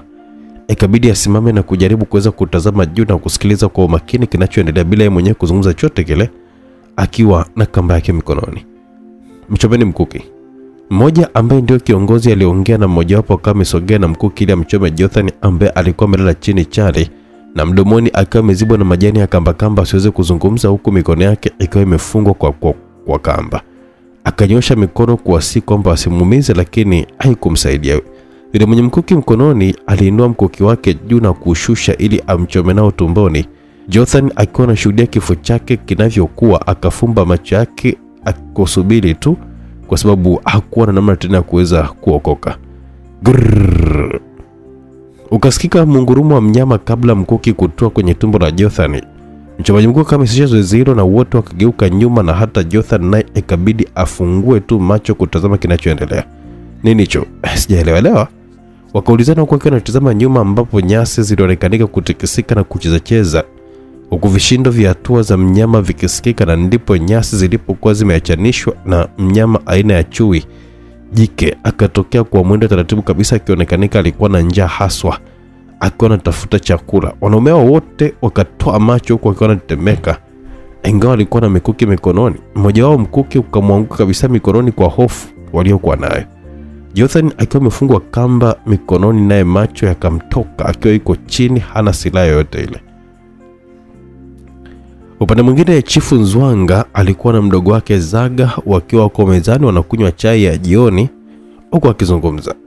Ni wakati wa kuweza kumfundisha Mainda binti yangu mihiko ya utawala, maana muda sio mrefu nitaachia utawala wangu na ninahitaji uwe mshauri wake mkubwa kama babake mdogo. Mzee huyu aliongea. Au sijali Zwanga kaka. Mimi nitahakikisha kwamba namsaidia Mainda kila leo, maana kama alivyo binti yako ni binti yangu pia. Vizuri sana Zaga. Chifu Zwanga alijibu huku akiwa anakitikisa kichwa. Mainda akiwa yupo nje, hajaingia ndani bado, ila mama yake mzazi na mamake mdogo mwanamama Milika wote wakiwa ni wazazi kama familia, wakiwa nakula chakula kwa pamoja. Huko macho ya Zaga yakiwa hapo kwa mwanamama Milika akimwangalia kiwiziwizi, na mwanamke huyo naye akiwa anamtazama mwanaume huyo, macho yao ikionekanika kama alikuwa na mawasiliano fulani hivi. Mainda ambaye alikuwa anakuja ndani wakati alipokuwa akijitokeza akaliona hilo, akajibanza kabla hawajamuona na kumtazama vyema babake mdogo Zaga na mamake wa pili Milika. Kuna kitu gani kinaendelea kati ya hawa? Mbona wanakonyezana? Mwanadada Mainda alisogea taratibu, naye akikaa mezani kuungana na familia yake hiyo kula chakula cha pamoja, macho yake yakiwa kwa mama yake mdogo, yani mke wa pili wa baba yake, na babake mdogo, yani mdogo wa babake, baada ya kuwaona wakiwa wanakonyezana kichini kabla hajasogea mezani. Kuna kitu ambacho kinaendelea kati ya hawa watu wawili hawa, sio kutazamana kwao huko. Lazima kuna jambo tu hapa. Aliongea huko akiwa anawatizama kwa umakini huko akiwa anakula chakula. Huenda ikawa ni chakula chetu cha mwisho ikizwanga. Safari stalaza damu. Lazima nikupumzishe tu. Haiwezekani binti yako Mainda akawa ndo mtawala wa himaya hii na mimi nikiwa niko chini yake hata siku moja. Sawa kabisa kuhusu hilo. Zaga aliongea huko akiwa anamtizama kaka yake huyo kwa tabasamu. Chifu Zwanga naye akarudisha tabasamu kwa ndugu yake huyo na kuichukua maji akamiminia kwenye chombo chake. Zaga alitikisa kichwa kushukuru, na muda huo tayari mwanamama Milika alikuwa ameshashika tumbo huko akiwa anasimama. Kulikoni tena? Akaulizwa. Tumbo, kichefuchefu aise kizunguzungu jamani. Alijibu akiwa anataka kutapika, akaanguka kwenye kiti, lakini wakamwahi kabla hajafika chini. Walinzi wawili wakawa wamekuja na kusaidiana na Zaga mdogo wa chifu ambaye aliwazuia simuinua, akambeba yeye mikononi mwake mwanamke huyo na kujikuta akimpeleka chumbani kwa mumewe kinyume na utaratibu, kwa sababu hakuna aliyekuwa anaruhusiwa kuingia chumbani kwa chifu zaidi ya chifu mwenyewe na wake zake, ambao nao mpaka wapate ruhusa. Chifu hakujali utaratibu wa kuvunjwa kwa sababu ya hali halisi jinsi ilivyo. Upo sawa Milika? Zaga alimuita akiwa anamgusagusa mwili wake, wakati huo akiwa hapo kitandani kwa mumewe Chifu Zwanga, wengine wakiwa wako nyuma, yeye ndiye ambaye alikuwa yuko mbele. Mainda akatazamana na mama yake, wakashangazwa na mwenendo wa Zaga kwa shemeji yake, akionekanika kuwa na wasiwasi kuliko watu wote, kuliko hata kaka yake ni chifu mwenyewe mwenye mke wake. Nipo sawa Zaga? Tafadhali atakuwa sawa tu. Chifu Zwanga ilibidi amshike begani mdogo wake huyo ambaye alionekanika kuwa na wasiwasi kuliko mtu mwingine yote yule. Akarudishwa nyuma taratibu, na ndipo alipokumbuka utaratibu ni kuwa hakuna aliyekuwa anapaswa kuingia chumbani kwa chifu zaidi ya chifu mwenyewe na wake zake. Askari alimuuliza kama amesimama mlangoni akimuonesha mkono, ishara ya kwamba alikuwa anatakiwa kutoka kwenye chumba hicho kwa sababu ameshavunja utaratibu, yani kanuni. Zaga akageuka na kumtazama Milika tena, kisha akatoka chumbani humo kwa hasira sana, akiwacha na familia wao ndani wakiwa wanapishana na mama tabibu wa asili ambaye alikuwa ameitwa kwa ajili ya kuweza kutazama hali ya mke wa chief, akiingia kwenda kumfanyia matibabu ya dharura. Mama, naona kuna kitu ambacho kinachoendelea hapa kati ya baba mdogo na Zaga na huyu mama mdogo usio bure. Mbona baba mdogo amepata wasiwasi sana kuliko hata baba mwenyewe mwenye mke wake na sisi wengine ndugu watazamaji? Mainda alimuuliza mama yake. Hata mimi nimejiuliza. Nyamaza sasa, hayo sio ya kuongelea mwe. Mama yake alimjibu akiwa anamnongoneza. Wote wakatolewa nje ya chumba wakiwa na mpisha tabibu huyo aliyekuwa amekuja kumfanyia matibabu afanye kazi yake kwa uhuru. Zaga alikuwa nyumbani kwake akiwa hatulia na tembea na kupiga ukuta ngumi. Alikuwa anataka kuwa nyumbani kwa chifu aendelee kutazama tu kinachoendelea kwa mwanamama Milika, lakini hicho isingewezekana kwa sababu utaratibu uliopo, na ndipo mlango wake ukawa umegongwa. Akaufuata na kufungua haraka, akakutana na askari mlinzi mpambe wake ambaye alikuwa amebaki, ukiacha wale ambao walikuwa wameondoka, ambao alikuwa amewapa kazi akiwa ametokea kule kwa chief. Kuna nini huko? Nini ambacho kinachoendelea? Unaendeleaje Milika? ni mjamzito. Mjamzito? Zaga alianza kucheka baada ya kusikia habari hizo. Yule askari akabaki akiwa na mshangao tu, akiwa haelewi kwa nini alikuwa anafurahia namna hiyo kwa kicheko kikali. Upande wa pili ndani ya kisima, mwanadada Lamata alijikunyata kwenye ukuta wa kisima hicho chenye mifuniko nusu kikiwa na uwazi tu kidogo, akiwa anasikiliza kinachoendelea juu nje. Mungurumo wa mnyama ukamfikia mpaka kwenye kisima ndani. Akabaki akiwa anatetemeka tu, wasiwasi wake ukiwa isije mnyama huyo akatumbukia kisimani humo ikawa ndo baraka wake. Ni kweli chui alikuwa juu akiwa anatazama jamaa wao wanne na Jothani wa 5 akiwa yuko chini amefungwa kamba mikononi na mdomo akiwa amefungwa kwa majani ya kamba ili asiweze kabisa kupiga kelele, na akabaki kama ametoa macho akiwa anamtazama chui huyo jike ambaye alikuwa anawatazama wote huko akiwa na unguruma kuatisha. Akionekanika yupo mawindoni kutafuta chochote kitu, hasa mifugo.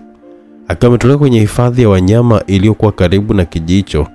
Jamaa hao wakarudi nyuma na Jothani naye akarudi nyuma taratibu akiwa anasogea kisimani kwa kujiburuza pale chini.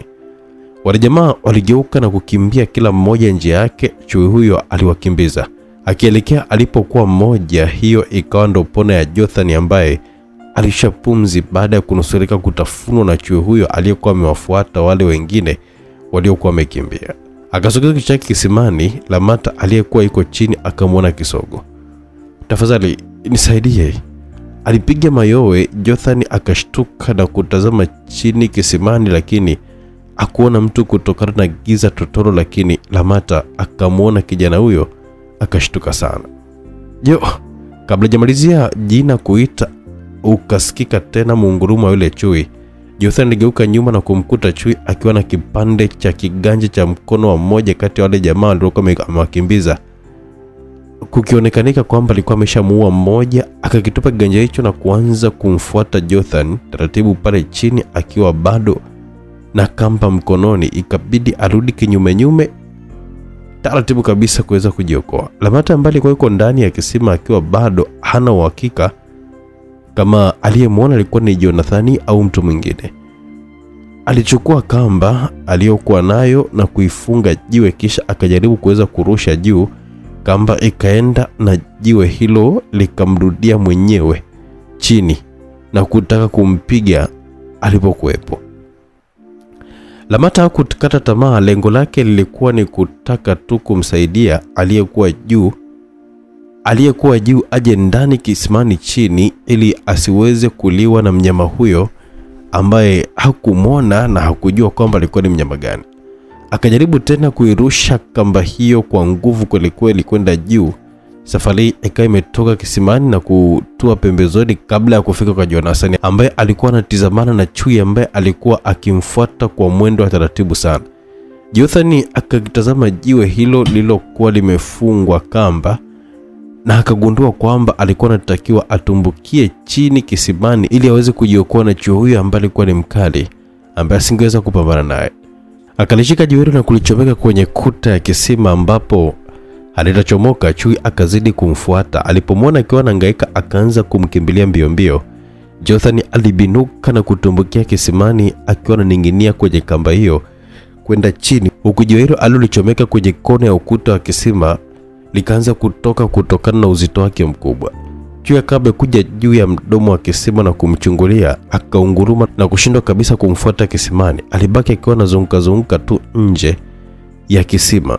Jothani akaninginia kwenye kamba na hatimaye akaanza kushuka chini na kamba. Jiwe likamchomoka pale alipokuwa amechomeka kamba. Akajiachia akaanguka akijua kwamba chini bado mbali, kumbe tayari alikuwa ameshafika chini. Lamata akamkwepa. Jothani akabaki amelala chali. Lamata akasogea na kumtazama na Jothani alimtizama vyema. Jothani, Lamata. Kila mmoja alimuita mwenzake wakiwa wanatizamana kwa mshangao kweli. "Lamata, unafanya nini huko?" "Jothani, imekwaje uko hapa?" Wote wakaulizana kwa pamoja, wakajikuta wakiwa wanagongana katika kuuliza, kila mmoja akimshangaa mwenzake.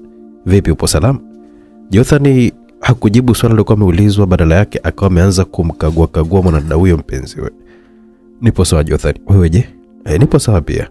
Jothani alijibu wakitazama juu na kumwona chui bado akiwa anawachungulia, kumbe alikuwa bado hajaondoka juu nje ya kisima. Mwishowe akachoka kuendelea kuwachungulia kukiwa kupo kimya. Jothani, naogopa, alimwambia huku akiwa anamkumbatia kifuani kuweza kujificha. Usiogope Lamata, nipo kwa ajili yako, usiogope kabisa. Alimtuliza kwa kumpiga mgongoni. Akili ikamcheza na kumzukazuka kijana huyo, akiwaza na kuwazua namna watakavyotoka ndani ya kisima hicho. Tayari giza lilikuwa limeingia, yani usiku. Mara mwanga wa radi ukamulika na kuzidi kumtisha Lamata, ambaye alijikunjia kifuani kwa Jothani kwa hofu, na ngurumo ikawa imefuata. Hakuishia hapo, zilipiga radi mfululizo kumaanisha mvua inaanza kunyesha, huku wao wakiwa bado ndani ya kisima hicho kikavu kisichokuwa na maji, na manyunyu yakawa yameanza kushuka taratibu mpaka kisima kikawa kinanyeshewa. Jothani akachukua ile kamba ili kuweza kujaribu kutafuta njia ya kuweza kutoka. Akachukua jiwe moja tu ambalo lililokuwa limebakia kisimani, akafunga kamba hiyo, kisha akarusha jiwe juu, likaenda na kugonga tu kwenye mdomo wa kisima, kisha likarudi chini na kutaka kuwapiga. Akamvuta Lamata pembeni, jiwe likawakosa kosa. Sasa yakiwa sio manyunyu tena, ila mvua kamili ikawa inashuka ndani ya kisima hicho, maji yakianza kupanda usawa miguu yao. Hakukata tamaa, alifunga tena jiwe hilo na kulirusha juu ili litoke nje likanase, ili wapande na kutoka kisimani humo. Na safari jiwe likatoka kabisa. Jonathan akatabasamu na kujaribu kuivuta kamba, akaona ikiwa ivutiki, kumaanisha jiwe lilikuwa limesha nasa kama alivyokuwa anataka. Lamata, panda, anza wewe. Wewe je Jonathan, anza tu, mimi nitafuata, akamwambia Lamata, ambaye alishika kamba hiyo kwa wasiwasi na kuanza kupanda kuelekea juu, huku akiwa amebebwa na Jothani, ambaye alikuwa amemshikilia kwa chini kwenye makalio yake. Alipoona kwamba alikuwa anazidi kwenda juu, akamwachia. Panda nawe Jothani, nakuja, wewe tangulia tu Lamata. Nakuja mpenzi wangu, nakuja. Unakuja kweli? Ndio nakuja. Jothani alimjibu Lamata, huku maji yakiwa yanaingia kwa wingi sana kisimani kutokana na mvua hiyo kubwa ambayo ilikuwa inanyesha kwa kasi tena ya upepo. Maji kisimani yakiwa yameshafika usawa magoti sasa. Lamata wakati anapanda akajikuta kila mara akimwangalia Jothani chini kwa wasiwasi, mpenzi huyo asije kabisa kazama na kupoteza maisha kisimani humo, na wasingeweza kabisa kuning'inia wawili kwenye kamba hiyo ambayo sio imara sana, lazima ikatika tu. Lamata akafika mpaka juu na kushika kuta za kisima, akatoka nje kisimani akiwa hoi na hakulaza damu, akaishika kamba hiyo. Tayari Jothani, njoo nimeshikilia kamba, alimuita kukiwa na giza ndani ya kisima. Nakuja Lamata. Jothani alijibu na kushika kamba hiyo taratibu, kisha akaanza naye kupanda juu. Lamata hakumwona, lakini alihisi uzito kwenye kamba hiyo ambayo pia ilitikisika hivi, akabaki akiwa anasubiri. Kamba ililoana sana na hatimaye ikaanza kuachana na nyuzi zake. Lamata akiwa anamshuhudia akaona kamba hiyo ikiwa inaachana na kukatika, akatoa macho. Jothani! Alipiga makelele, akasikia mlio wa mtu akitumbukia kwenye maji. Hayo yalikuwa yameshafika nusu ya kisima, lakini hakujibiwa na mtu. Akabaki akiwa na hatu kuhangaika kutafuta kamba nyingine, lakini alikosa. Mvua ikaendelea kukazana kunyesha na maji yakazidi kujaa kisima. Lamata akarudi tena kisimani. Jothani, jamani, Jothani upo sawa, mzima? Nakuja Lamata tu, sijali, nakuja. Kijana huyo alimjibu kutokea ndani ya kisima, maji yakizidi kuingia na mvua ikaendelea kunyesha. Lamata katazama kulia na kushoto, akaona hakuna kitu cha kuweza kumsaidia. Jothani, unanidanganya. Siwezi kabisa kuendelea kubaki huku juu wakati ukiwa unanidanganya. Nakuja mimi mwenyewe huko liwaro na liwe. Usije Lamata, nakuja. Sauti kasikika ikionekanika ipo kwenye maji. Lamata akajua Jothani ameshazama tayari kutokana na sauti hiyo ilivyokuwa nasikika ikionekanika ni ya mtu alikuwa anaogelea ndani ya maji na haongelei nje tena. Mwanadada huyo hakutaka kusubiri tena kauli yoyote, akajitosa tena kwenye kisima hicho ambacho maji yalikuwa yameshajaa mpaka juu kabisa. Kukawa kupo kimya. Radi zikiendelea kupiga na maji yakiwa yanaendelea kuingia tu kisimani kutokana na mvua hiyo kubwa. Zaga aliendelea kutembea ndani ya nyumba yake wakati mvua ilikuwa inaendelea kunyesha nje, na ndipo mlango wake ulipokuwa unagongwa. Akafungua taratibu na kukutana na mmoja kati alikuwa ametuma akiwa anavuja damu bavuni. Kulikoni? Meshamua? Hatujui kama yuko hai au hayupo hai mkuu. Unamaanisha nini we mjinga? Kwani siliambia kwamba mumuue na mtupe kisimani? Tulimpiga tu, lakini chui akatokea na kumuua mmoja wetu.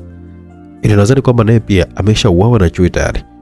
Kauawa na chui? Kivipi? Chui huyo ametokea wapi? Mbona mnanipa habari za ujinga tu kila siku nyinyi? Haya hapa makucha mkuu hapa, nimejeruhiwa na chui, ila atakuwa amerudi tena na yule Jothari. Amemtafuna, maana kuna mmoja wetu pale naye ametafunwa tayari na chui huyo. Maana alimrudia tena, nimemshuhudia kabisa kwa macho yangu mimi. Okay sawa. Kama kaliwa na chui haina shida. Ninahitaji kupumzika kwa sasa hivi, alijibu na kufunga mlango huo. Akarejea chumbani kwake na kukaa kitako kitandani. Alisha pumzi na kufungua dirisha lake, akachungulia upande wa pili ambako kulikuwa na nyumba ndogo ya mwanamama Amerika. Akatabasamu na kuona sababu ya kuweza kutulia kwake. Haraka usiku wakati mvua ikiwa inanyesha, akatoka kwenda kwa mwanamama Amerika. Na wakati huo Chifu Zwanga alikuwa anatoka kwenda kwenye nyumba hiyo ya mkewe mdogo. Chifu, unaenda wapi na mvua hii hapa? Tafadhali utaloana, mlinzi alimuuliza. Naenda kumwona mke wangu. Sawa, ngoja basi mimi tukuje tukupeleke. Tulieni hapo hapo. Aliwazuia akiwa hataki kabisa kusindikizwa na mtu, akazama kwenye mvua. Askari wake wakabaki wakiwa wanamtizama tu, akiwa wanamshangaa Chifu kwa jinsi alivyokataa kusindikizwa wakati ilikuwa sio kawaida kabisa. Akaelekea kwenye nyumba ya mwanamama Milika mkewe bila hata kuhitaji kusindikizwa, na alipofika akamtuliza askari mmoja ambaye alikuwa yupo kwenye baraza la nyumba hiyo ndogo, akimtaka aseme chochote kuhusu ujio wake. Akafungua mlango taratibu wa nyumba hiyo, na wakati huo upande wa nyuma Zaga naye alikuwa anafungua dirisha taratibu na kuingia ndani ya nyumba hiyo bila hata kujua kuwa kaka yake Chifu Zwanga naye muda huo alikuwa anaingia kupitia mlangoni. Mwanamama Milika alikuwa kitandani amelala, akiwa anasikia dirisha la chumbani kwake likiwa linafunguliwa. Akashtuka usingizini na kutazama, akamwona Zaga akiwa anaingia ndani kupitia dirishani, huku mvua ikiendelea kunyesha nje. Zaga, Milika, umefuata nini mtani jamani saa hizi Zaga? Nimekuja kuonana na wewe. Hali yangu hairuhusu kwa sasa hivi Zaga, najisikia vibaya, nataka kupumzika. Naelewa Milika. Asante sana kwa kunibebea ujauzito. Ujauzito? Nani aliyekwambia? Kwani hukutaka nijue kama mbeba ujauzito wangu? Alimuuliza huko akiwa na tabasamu na kusogea karibu yake akiwa anamtazama Milika. Hapana Zaga, sio ujauzito wako, huu ni wa kaka yako. We, wa kaka yangu Zwanga kivipi tena? Hebu acha utani Milika. Huu ni wangu, ni mimi ndiye ambaye nimeweka huu, hilo alipingiki. Ni mara ngapi umekutana naye na mimi, ni mara ngapi umekutana na mimi? Hesabu tu mwenyewe alafu pima kwa ufahamu wako. Hata mara ya mwisho ulikuwa na mimi, kumbuka. Na pima muda wewe mwenyewe sasa hivi, pima Milika. Usinidanganye kwamba hii mimba sio yangu. Najua kabisa kwamba ni ya kwangu, hata macho yako pia yenyewe yanaonyesha kabisa kwamba unasema uongo wala sio kweli. Niambie Milika, wewe ni mtoto wangu mimi? Alimuuliza huku akiwa anachochoma taratibu mbele yake na kumtazama machoni ya usoni, huku akimwinua kidevu. Ni kweli Zaga, hii mimba ni yako, sio ya kaka yako? Ndio. Nilijua tu kwamba ni yangu Milika. Asante sana. Unasherehekea na vipi kama kaka yako Chifu akigundua kwamba sio ya kwake huko mbele? Aili, niachie mimi tu, nitalishughulikia usijali. Alijibu kwa kana tembea na muda huo kitasa cha mlango huo wa chumbani kama kimeshikwa na kuzungushwa taratibu. Wote wawili wakatoa macho. Nani saizi?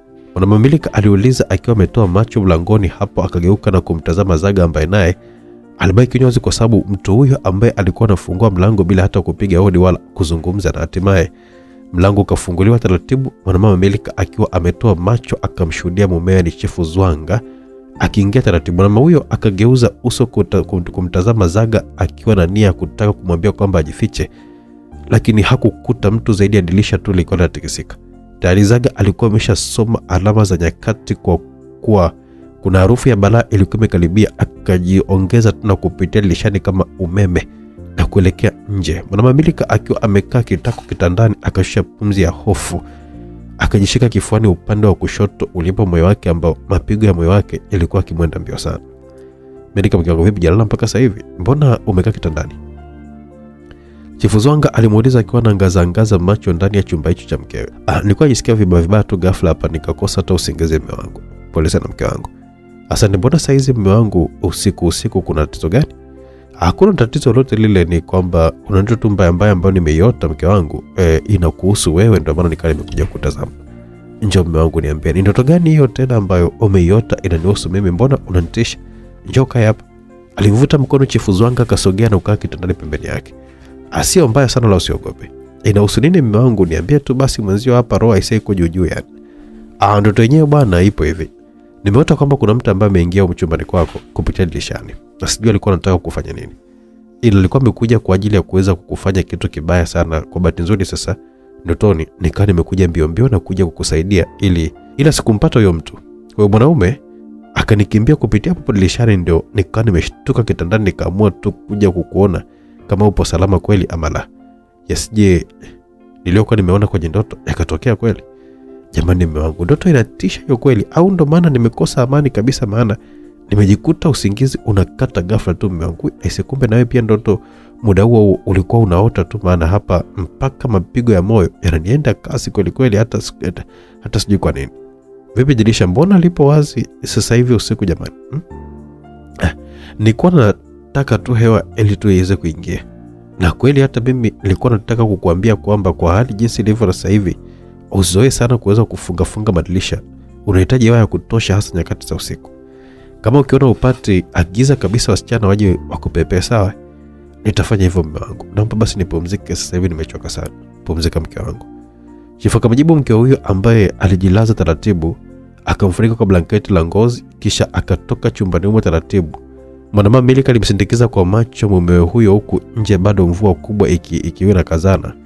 Chifu Zwanga alipotoka tu chumbani humo, mwanamama Milika akainuka na kukaa kitako. Mbona kama sielewi hivi? Ila leo yangetukuta makubwa kwa kweli, kama yule bwana asingejiongeza. Aliguna mwenyewe.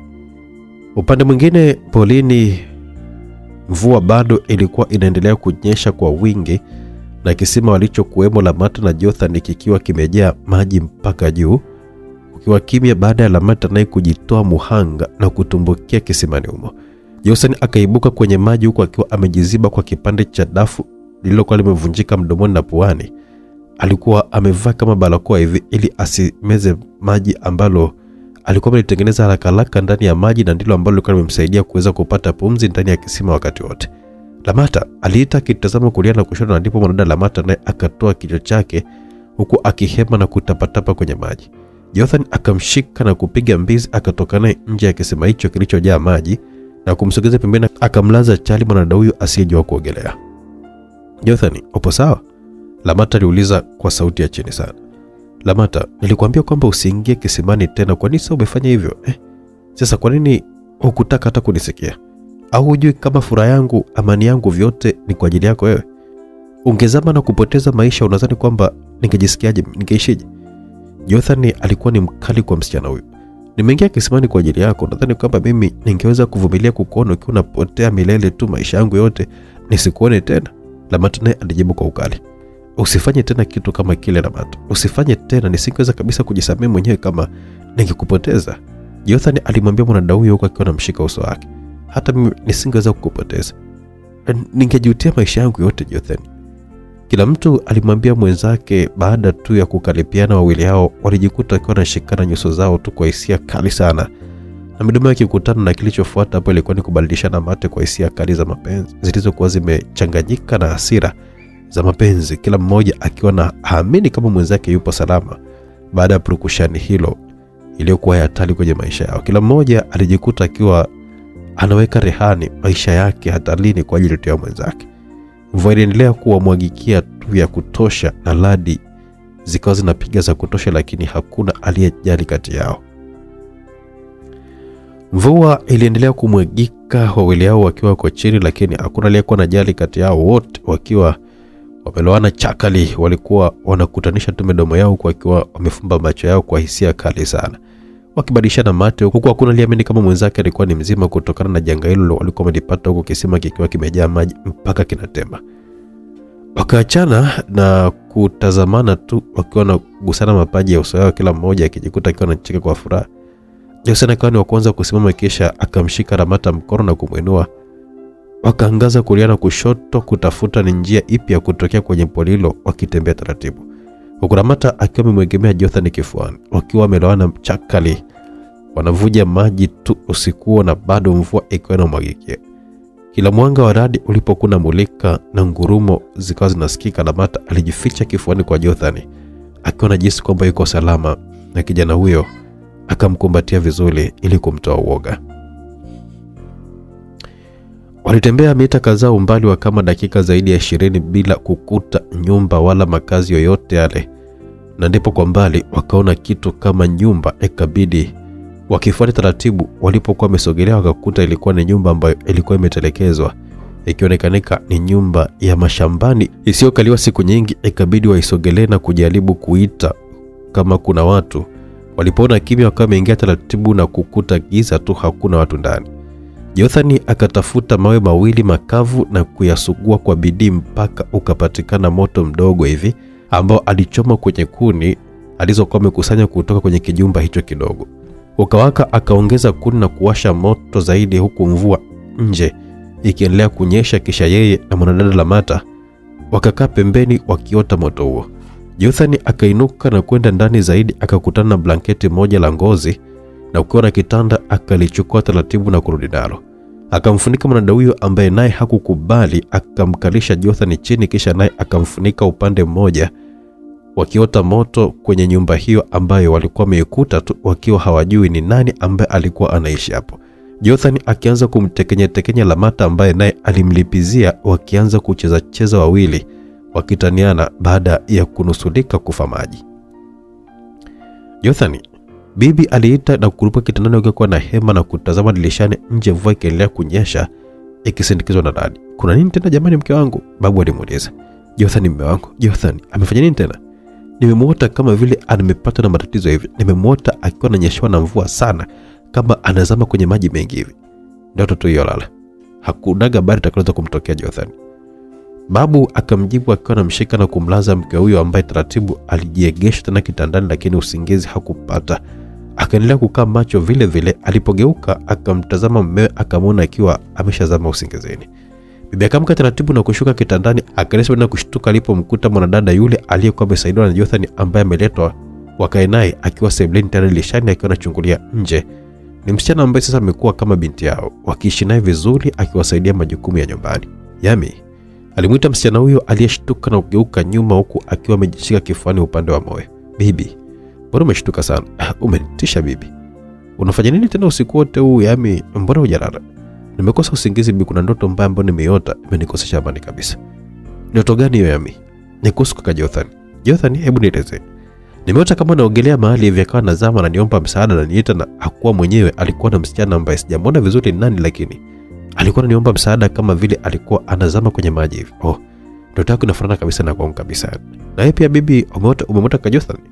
Ndio, nimeota hivyo anazama kwenye maji, lakini mimi nilimuona peke yake tu na sikumwona mtu mwingine. Sijui mwanangu amekumbana na nini huko. Tumwombe tu bibi, mpaka naogopa yani. Amenisaidia sana kaka Jothani. Ameokoa maisha yangu, amehatalisha maisha yake kwa ajili yangu mimi. Ilikuwaje? Mbona mimi nimeambiwa kwamba eti una matatizo tu ya nyumbani ndo akaamua kusaidia? Bibi akamuuliza msichana huyo ambaye alijikuta akiropoka. Upande mwingine mwanadada Mainda binti chifu bado alikuwa anazunguka ndani akichungulia na nje ili kujaribu kuweza kumtazama kijana Jothani kama atamuona, lakini mpaka usiku huo mkubwa hakumuona. Jothani, mbona urudi, kwani uko wapi? Alijiuliza mwenyewe huko akiwa na ngata kidole, na hakuishia hapo, akatoka haraka na usiku huo huku mvua ikinyesha mpaka kwenye nyumba ndogo ya baba yake mdogo. Aligonga mlango mfululizo na akafunguliwa. Mainda, mbona saizi? Uliniambia Jothani ameenda kwenye kazi, sasa mbona hajarudi mpaka saizi? Hiyo kazi ni ipi tu mpaka usiku? Nani Jothani, yule mlizi wako? Ndio baba mdogo. Mbona wenzake wamesharudi zamani sana? Sasa yeye atakuwa yuko wapi? Atakuwa wapi mimi sijui, inawezekana ana msichana huko ambaye ameenda kumtembelea. Si unajua tena ndo fursa yenyewe. Baba mdogo. Vipi kwani? Mbona umemuulizia? Hapana, ni kwa sababu sijamuona. Asante baba mdogo. Mainda aligeuka nyuma na kuondoka taratibu na kiunyonge sana. Usiku mwema Mainda, baba mdogo alimwambia. Mainda akatikisa kichwa bila hata kujibu chochote kile, akiwa anaondoka na kuendelea kutazama tu kulia na kushoto kama tamuona Jothani. Wakati huo chifu alikuwa amekaa kwenye kiti chake akiwa anamkea mwana mdogo wake Zaga. Akaja na kusimama kwa nyuma yake akamshika begani. Kaka, alimuita. Zaga, mbona umesimama nyuma yangu? Na utizama tu mkufu wako huko kaka wa uchifu, na hizi shanga zako hizi nzuri mno, natamani nizivae. Zaga, hizo shanga za kawaida za shingoni mwangu ni za uchifu hizo Zaga. Hawezi kuvaa mtu yote tu ila mpaka uwe chifu. Kaka, kuzivaa tu na nyima lakini namna hiyo jamani. Sija kunyima lakini zina. Kabla chifu Zwanga hajamaliza sentence yake, akashtukia shanga hizo zikivutwa kwa nyuma na akikabwa na mdogo wake huyo. Kama utaki kuzivua shanga na kuvua tu kilazima hapa. Zaga alimwambia kakake huyo huko akiwa anazivuta shanga hizo na mikufu kwa nguvu akiwa anamkaba shingo kaka yake. Zaga, utaniua, unanikaba, hebu acha nizivue basi. Navua na kukupa Zaga, nakupa shanga. Chifu aliongea kwa tabu sana huko akiwa ametoa macho na ulimi nje huko akiwa anarusha miguu yake akipambania uhai wake. Wala sitaki uvue, nitakuvua mimi mwenyewe. Zaga, utaniua. Alilalamika. Mume wangu na nini lakini? Mala alitikiswa na mkewe mkubwa Mama Mainda aliyekuwa amelala naye. Zaga! Chifu Zwanga alipiga makelele na kuruka kitandani akikaa kitako huko akiwa na hema kwa kasi kweli kweli. Kumbe bwana alikuwa anaota eti. Vipi mume wangu jamani? Mbona napiga makelele unaita jina la shemeji? Mke mkubwa ambaye alikuwa amelala naye kitandani alimuuliza kwa wasiwasi huku Chifu Zwanga akihema kana kwamba alikuwa amekimbizwa na mbwa kichaa au alikuwa anapanda mlima mrefu. Akajishika kifuani upande wa moyo. Ni ndoto tu mke wangu, ndoto, usijali hata haina shida.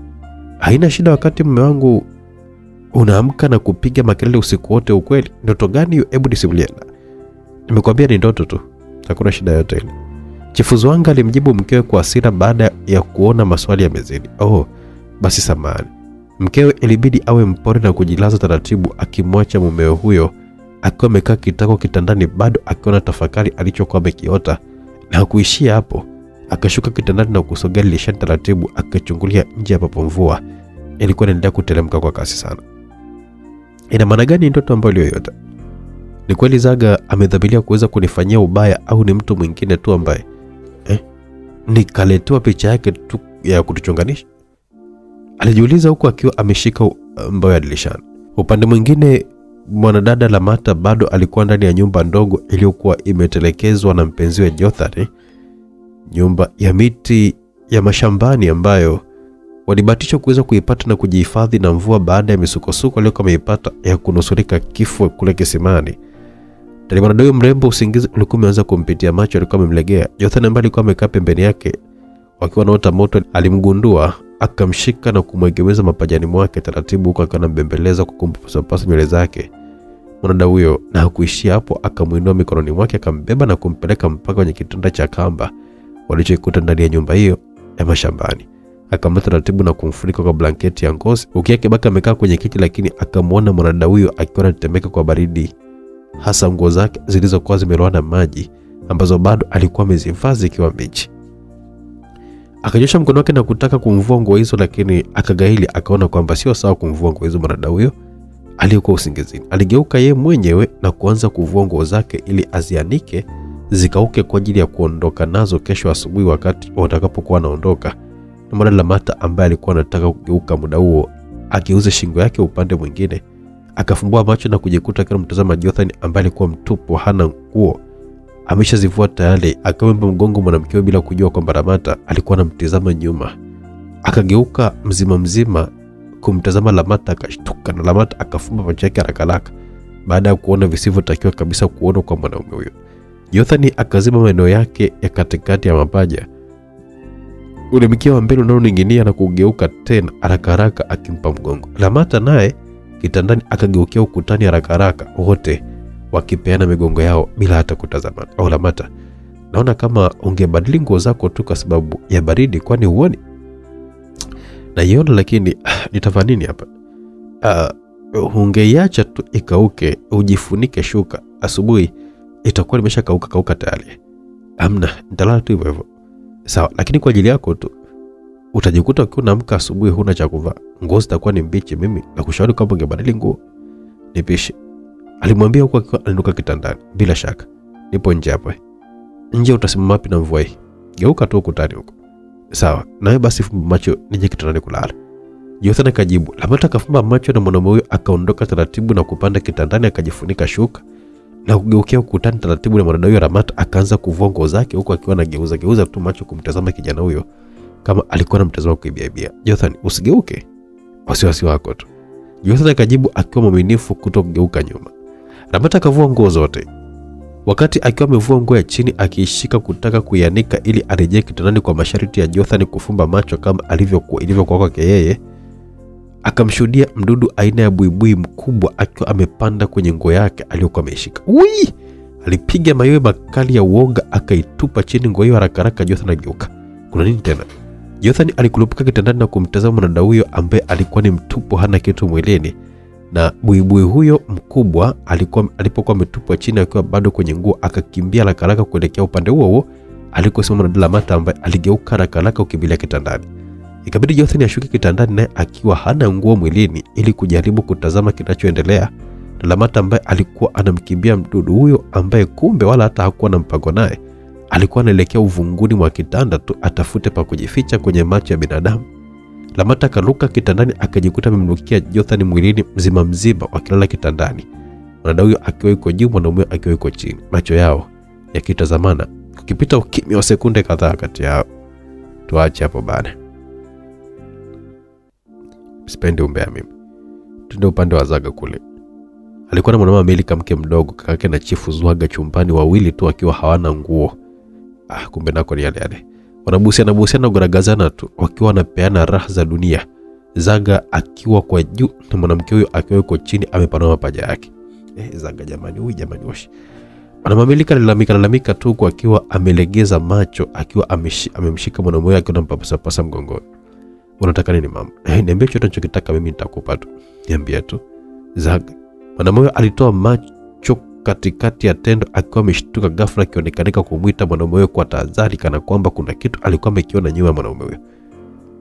Nini mama? Zaga basi, tusiendelee basi. Kuna nini kwani?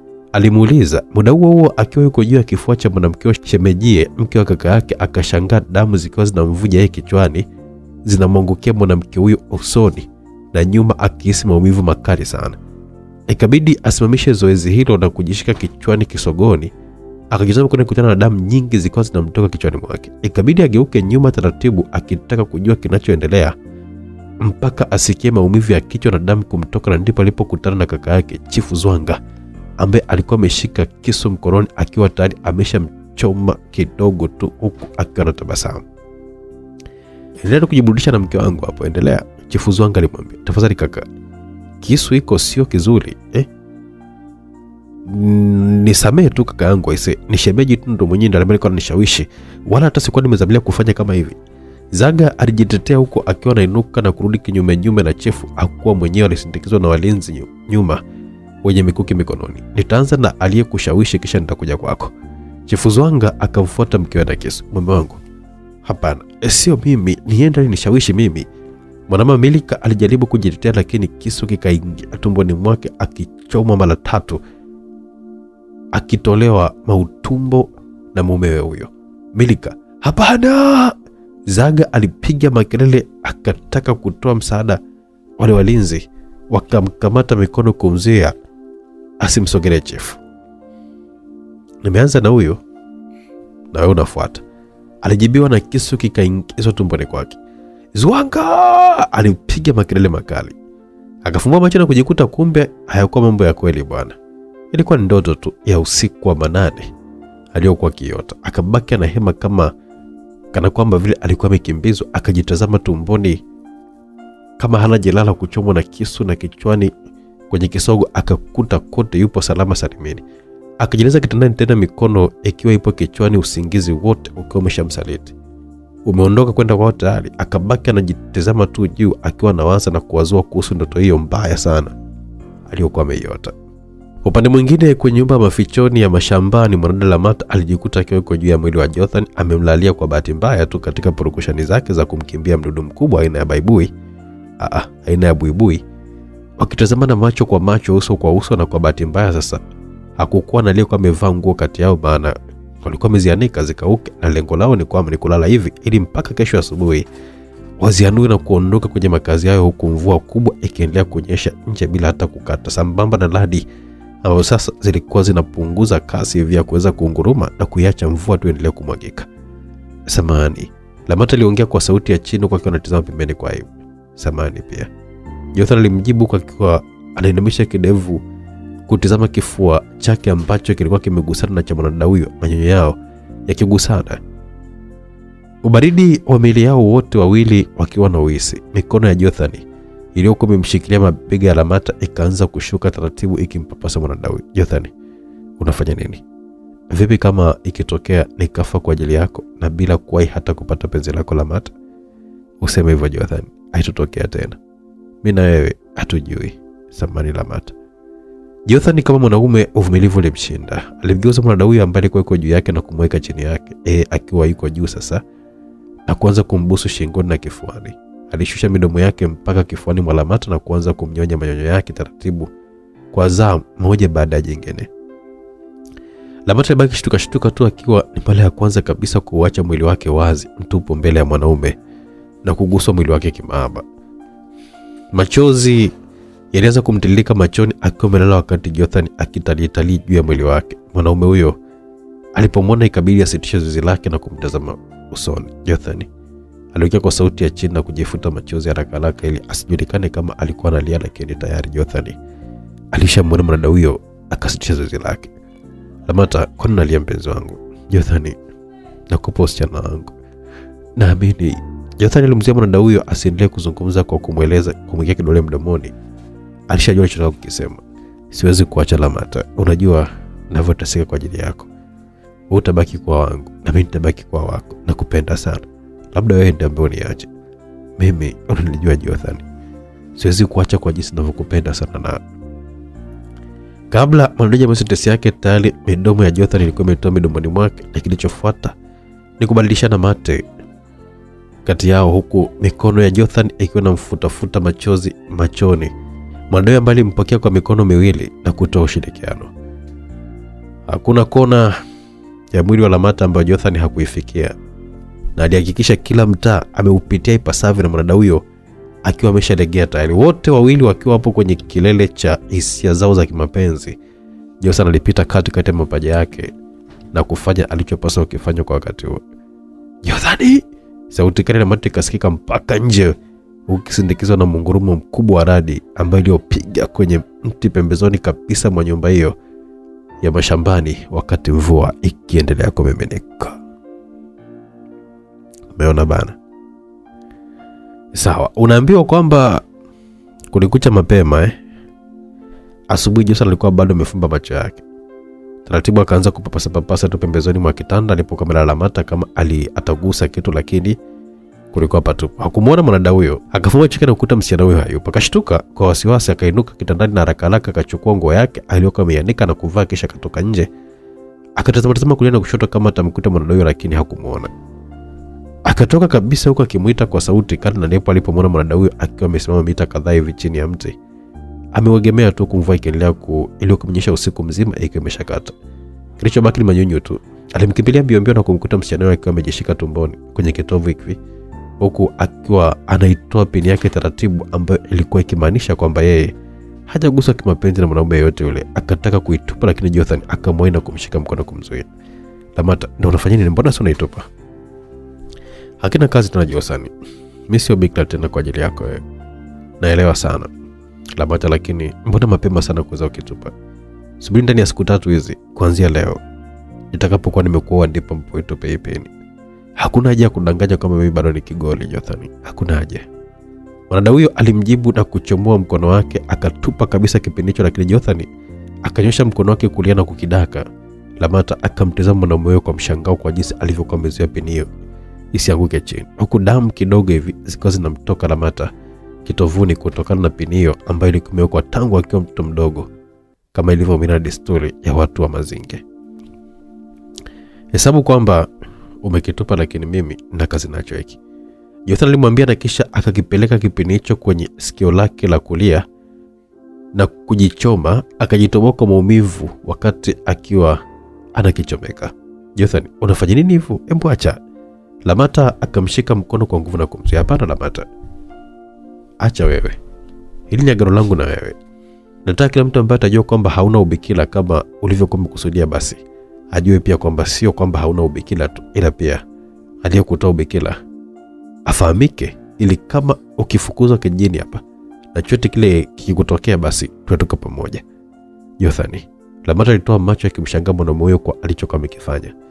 Hakuishia hapo. Alichova damu kutoka kwenye sikio lake Alipokuwa mjitoboa kwa kipindi hicho kisha akaipaka kwenye damu ya kitovu cha Lamata.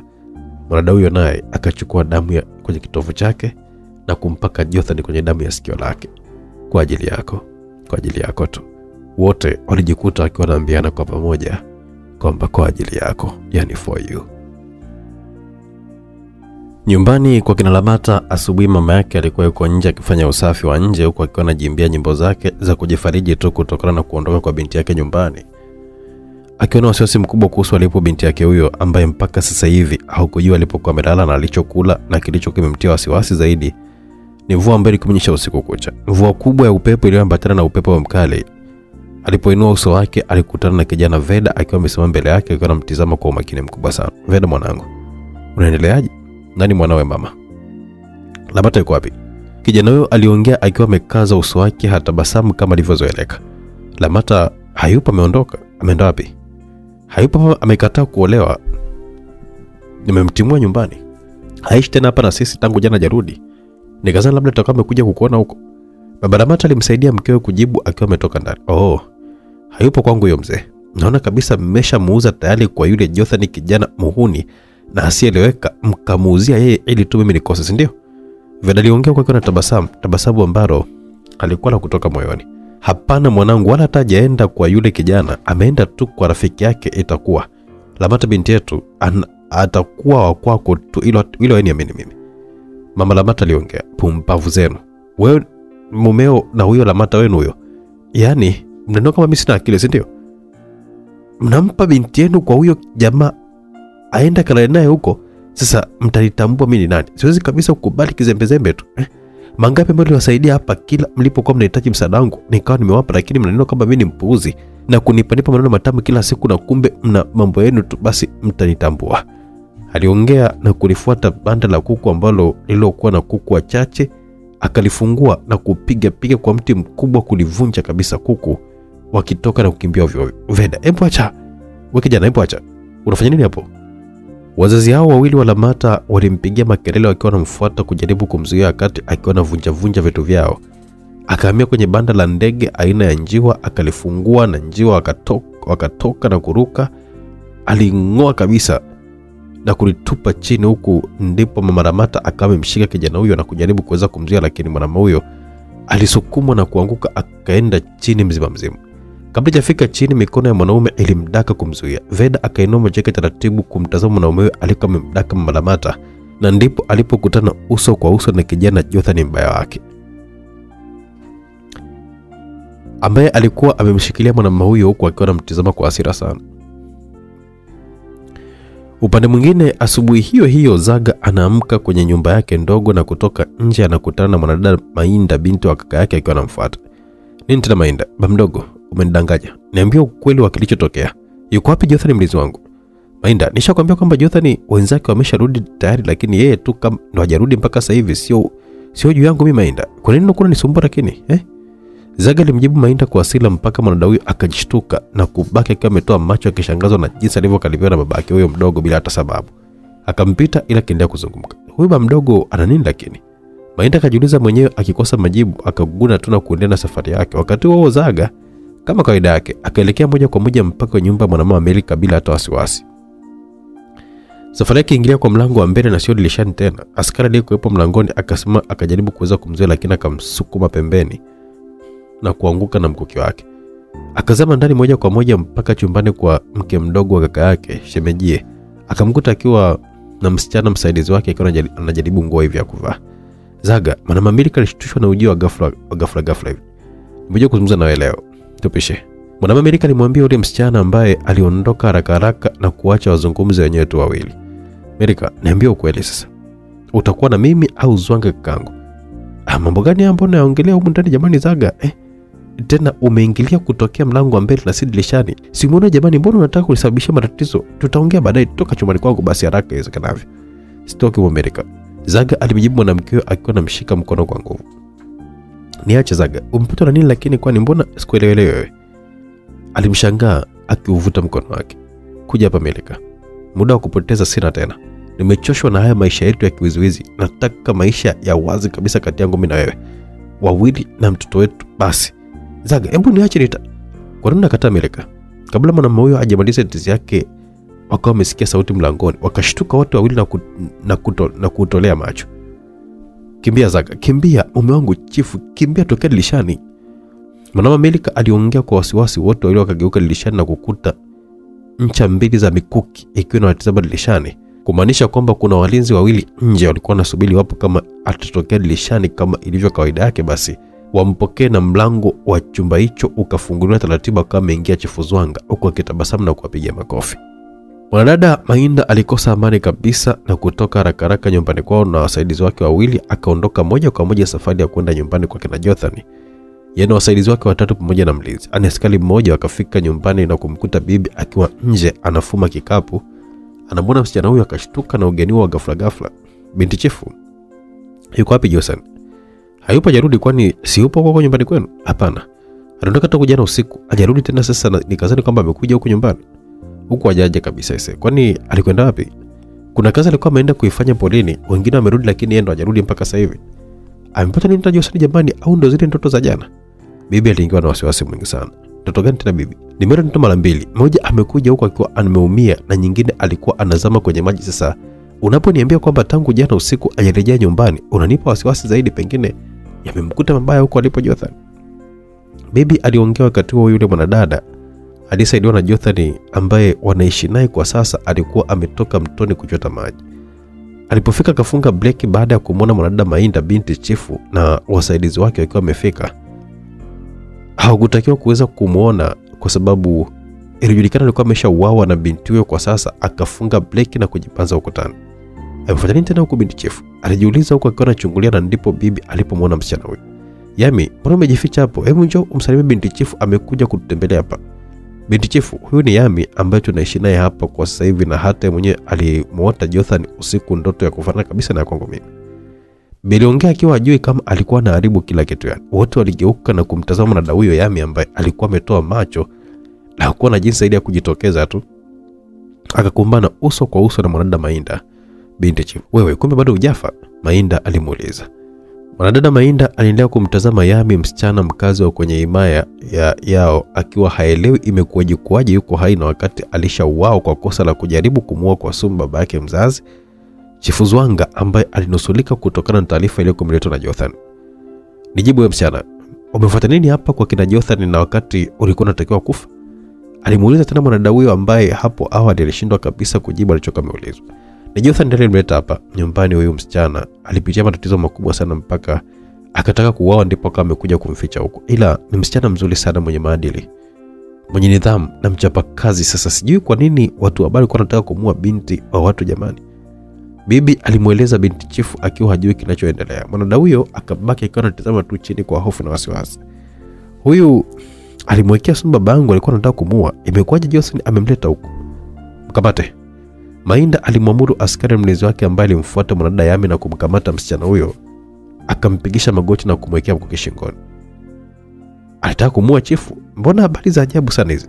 Imekuwaje yani? Bibi alishangaa na babu akabaki akiwa amekodoa tu macho, ingawa alikuwa haoni kinachoendelea. Sitaka kumuua chifu mimi. Sijawahi kabisa, wala halikuwa kosa langu mimi kabisa. Aliongea mwanadada huyo huku akiwa analia baada ya kuwekewa nchi ya mkuki shingoni. Sio wewe? Asa ni nani kama sio wewe, na kwa nini ulikuwa unataka kumuua babangu? Nini sema aliyekutuma ni nani kabla sija kuangamiza hapa. Ni mamako mdogo Melika, babako Zaga mdogo wa chifu ndiye ambaye walikuwa wamenipa hiyo kazi mimi. Baba mdogo Zaga? Kivipi? Umeanza uongo?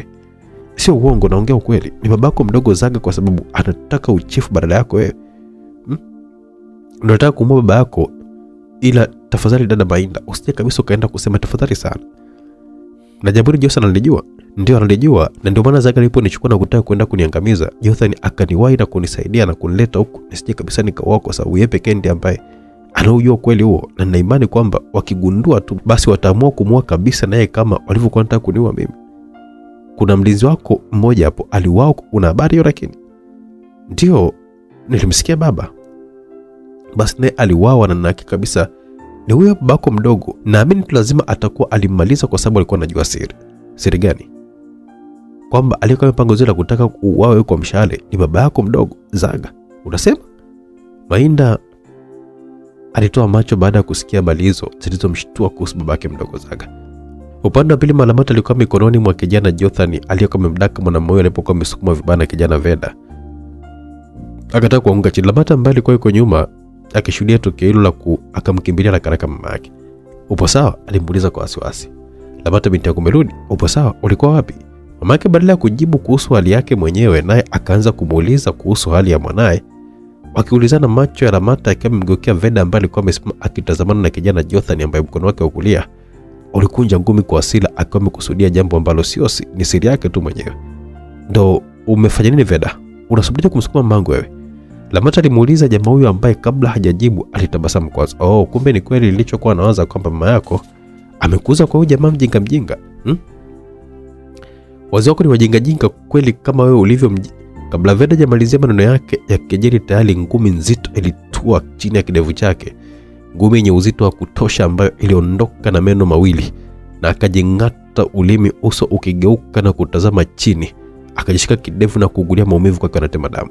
"Unasuburuje kuitoka na familia hii?" Jothani akamuuliza jamaa huyo kwa hasira sana. "Wewe unanipiga kama nani?" Veda aliongea na kurudisha ngumi nzito ya ghafla iliyotua kwenye kidevu cha Jothani ambaye alijishika shavu tu na kumkamata jamaa huyo, akamkunja na kumtwanga kichwa kizito cha kwenye paji la uso, akamuacha. Veda akapepesuka na kuanguka mpaka chini chali, huko akiwa anaangua kicheko cha kejeli. "Familia gani ya kipumbavu hii hapa, inataka hela tu." Aliongea na Jothani akamkunja tena na kumuinua juu. "Unasemaje wewe? Nitakuua." "Jothani, tafadhali hebu mwache tu ajielewe bwana. Mwache tu huyo, utamua bure." "Sogea pembeni Lamata." Alimsukuma na huyo kwa akiwa anamnyanyua kijana Veda juu kwa hasira. "Na huyo msichana mwenyewe malaya tu. Angalia hata kipini tumboni hana tena. Tayari ameshatumika. Hana hadhi tena ya kuwa mke wa mtu na..." "Ya!" Jothani alipiga kelele za hasira na kumrusha jamaa huyo juu, akaenda kujibamiza kwenye mti, akaanguka chini na kubilingika na kuzungumza tena, kukawa kimya. Lamata mama yake wakamkimbilia kijana huyo pale chini aliyebaki na garagara tu kwa maumivu, akiwa amejishika kiuno chake yeye mwenyewe. Upande mwingine kwa nyumba ya mwanamama Amerika, safari hii Zaga alishindwa kabisa kutoka kwa kupitia dirishani kama alivyozoea siku zote. Alijikuta akiwa ametulizwa baada ya askari kumzunguka mpaka dirishani walipojua kwamba ndio njia yake ya kutoka, na Chifu Zwanga tayari alikuwa amesimama mbele yao. Hatimaye kile nilichokiota nakiona kabisa leo kiwa kinatokea. Harufu ya damu, harufu ya kuuawa naisikia hapa ise. Zaga aliongea kimoyomoyo. "Sasa mbona mmeacha mazungumzo yenu au nimewaingilia?" Chifu Zwanga aliongea kitabasamu na kukaa kitandani pembezoni mwa mkewe, huku Zaga akiwa bado amesimama kwa wasiwasi. Hakuna cha ajabu kaka. Nilikuwa nimekuja tu hapa kumtazama na kumjulia hali shemeji hapa." "Unajali sana Zaga kuhusu shemeji yako?" "Lazima nijali kaka, si unajua tena." Zaga alichekesha tu kwa mwanamama Amerika akiwa kimya tu, akiwa anatazama chini kwa aibu. "Vipi kuhusu mtoto aliyembeba mke wangu? Ni wako na sio wangu?" aliulizwa. "Hapana, sio kweli mume wangu. Hii mimba ni yako na sio ya mtu yote yule." Mwanamama Amerika alijikuta akiwa anajibu wakati swali halikuwa la kwake. Swali lilikuwa la kwako Amerika. "Tunazungumza ni wanaume tu hapa. Ungefunga tu kinywa chako." "Mimba gani kaka?" "Kipi unachokizungumzia haswa?" "Nazungumza kuhusu mimba ya mke wangu Amerika." "Jibu swali ni ya nani?" Chifu aliuliza kwa hasira, huko akiwa anasimama kabisa na kumtazama mdogo wake huyo, hasira zake zikiwa ni za wazi kabisa, sio tena za tabasamu lake fake alokuwa ameweza. Uso wake ukiwa ni mwekundu, na mwanamama Amerika na Zaga wote walishtuka kwa hofu sana. "Ni yangu, sio yako. Huo ndio kweli." Zaga aliongea mbele. "Zaga?" Mwanamama Amerika alimtolea macho akiwa anamshangaa. "Mkamateni." Chifu Zwanga aliagiza walinzi wake wakamfuata mdogo wake huyo na kumkamata.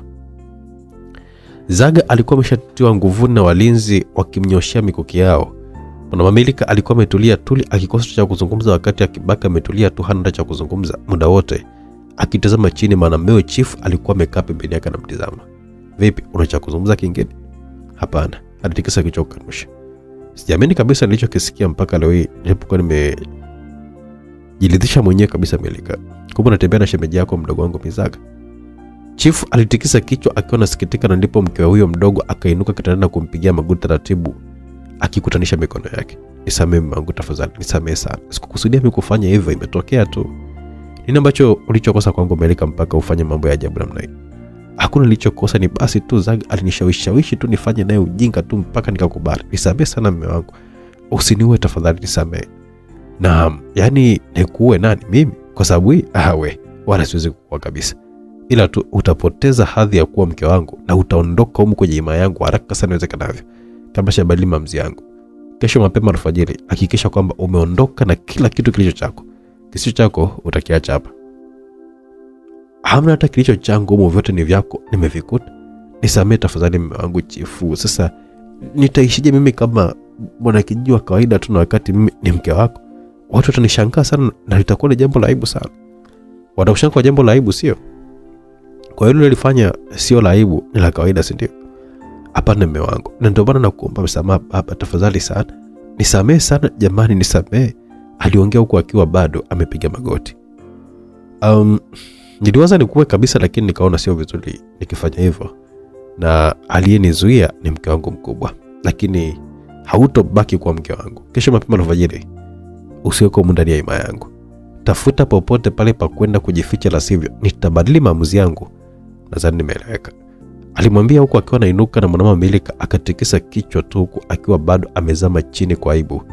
Chifu Zwanga akatoka taratibu ndani ya chumba hicho. Mwanamama Milika akabaki kama ametulia kimya. Alipotoka mume huyo akainuka haraka na kwenda kufunga mlango. Zaga, kwa nini umesababishia yote Zaga? Nilikwambia nini na hukunielewa? Sasa angalia, natimuliwa kwenye himaya ya chifu nikaishi maisha ya kawaida tena mimi kweli? Haiwezekani nimwachie kivyote vile huyu mama Mainda. Hapana. Mwanamama Milika aliapa huko anapiga mlango kwa hasira kali sana. Wakati huo Zaga aliingizwa kwenye chumba maalum kama gereza na kufungiwa humo peke yake, akisukumwa na kuanguka mzima sakafuni. Walinzi wakamfungia mlango wa miti. Zwanga, usiponiua leo basi nitakuwa mimi mwenyewe kwa mikono yangu. Haiwezekani nikose vyote. Hilo haliwezekani kabisa. Aliapa kwa hasira na kusimama, akasogea akaushika mlango wa nyumba hiyo ya gereza ambayo alikuwa amefungiwa. Muda huo walinzi wawili wakiwa wanamwangalia, akaongezeka mmoja ambaye ndiye yule aliyekuwa ameshirikiana naye katika mambo mengi sana, ambaye hajamsaliti bado, ambaye hata katika zoezi la kumwangamiza kijana Jothani alikwenda msimamizi mkuu. Akajiunga na walinzi hao wawili kumlinda Zaga mpaka hapo maamuzi ya Chifu Zwanga atakapotoka. Akimwangalia kwa machale, wakiwasiliana kwa njia ya macho, jamaa huyo aliwavizia wenzake walipokuwa wamezubaa. Akapitisha kitu taratibu, akaingiza kwa ndani kwenye chumba hicho cha gereza alichokuwa amefungiwa Zaga, ambaye aliona kitambaa yake kimefungwa chini. Akaelewa kwamba ulikuwa ni mzigo wake huo. Akakifuata kimya na kukiokota. Wale walinzi wengine wawili walipokuwa wanataka kugeuka, yule mmoja aliyekuwa mkona naye dili aliwazuga tu kwa stories hapa na pale. Na wakati huo Chifu Zwanga akaja kutaka kuzungumza na ndugu yake huyo aliyekuwa amefunguliwa mlango huo taratibu. Akasimama mbele ya Zaga hatua chache tu, huku walinzi wakiwa kwa nyuma yake. Zaga, kaka. Zaga ambaye alikuwa ameshajiandaa tayari aliongea kwa kulia, ikiwa ni kutafuta tu kuonekanika kwamba alikuwa na masikitiko ambayo hayakuwa kweli, zaidi ya maigizo tu. Unajisikiaje kufanya ulichokifanya? Asikukusudia kaka, nisamehe tu. Shemeji ndiye ambaye nishawishi, sitarudia tena. Wewe ni kaka yangu aliyebaki na ninayemtegemea, tafadhali usiniue. Siwezi kukuua, ila nenda mbali kabisa na hapa. Ondoka hapa, kwa sababu pia anaweza kubadili maamuzi yangu muda wote ule. Sawa kaka, asante sana kwa kunisikiliza maombi yangu, asante sana. Aliongea akiwa anapiga magoti. Vizuri. Una masaa mawili tu ya kuweza kuondoka kwenye himaya yangu bila chochote kile, Chifu Zwanga alimwambia. Zaga alitikisa kichwa kubaliana na maneno yake hayo, akageuka kuondoka taratibu. Kaka, aliitwa tena, akageuka taratibu. Naam, una chochote cha kusema? Hapana, sina, ila natamani tu kushika mguu wako nikushukuru kwa kuokoa maisha yangu kabla sijaondoka. Vizuri. Chifu aliitikia. Walinzi wakataka kumzuia asikubali. Akaonyesha mikono kuwazuia kwa sababu alimwona ndugu yake huyo hana silaha yoyote ile mikononi. Alimwacha kumsogelea Zaga, akasogea kwa mwendo wa kutambaa taratibu mpaka miguuni mwa kaka yake. Akamshika kinywa tu cha sekunde tu, akachomoa kisu ambacho alikuwa amekificha nyuma na kumchoma kaka yake huyo mguuni mwake. Chifu akapiga makelele, akavutwa na kuangushwa chini mzima, akaanguka kama mzigo. Walinzi walipojaribu kuweza kuingilia, yule kibalaka wa Zaga akawashambulia kwa nyuma kwa kuwachoma mikoki wote wanne. Wale wawili waliokuwa wamekuja na Chifu na wale waliokuwepo awali. Wawili akauawa huko papo na wawili wakajeruhiwa. Chifu akawekewa kisu shingoni na kunuliwa taratibu. Samani kaka, ilibidi nifanye hivi, sina namna. Zaga, sitokusamehe kwa hili ulilofanya. Mimi sina msamaha. Kama ulitoa msamaha kwangu ni wewe tu. Mimi sina msamaha ovyo ovyo mimi. Nachotaka tu nipe utawala. Niongoze hii maya, la sivyo nitakuwa wewe mwenyewe, mke wako, mtoto wako Mainda, nyote nitawafikia kwenye ardhi chini. Hauna haja kuweza kufanya hivyo Zaga. Kipi ulichokikosa kutoka kwangu? Kipi ambacho sijakupa na ulikitaka wewe? Hakuna, ila utawala tu ndio ambao nilikuwa nimeukosa na ndio ambao nauchukua sasa hivi. Usije ukaua mtu yeyote yule katika familia yangu. Kama unataka utawala, chukua tu, lakini familia yangu ibaki salama. Basi sasa nadhani kitu kimoja tu ambacho ninachokihitaji kwako sasa hivi. Iko wapi fimbo ya uchifu? Fimbo ya uchifu hiyo tu ndio ambayo unaitaka? Ipo ndani, twende ukachukue uwe chifu, lakini bila kumwaga damu ya mtu yeyote yule Zaga. Chifu aliongea na Zaga, hakusubiri aendelee kuongea, akamchoma tena kisu cha tumbo kaka yake huyo aliyekuwa ametoa macho akimtazama ndugu yake mwenye uchu wa madaraka. Bwana.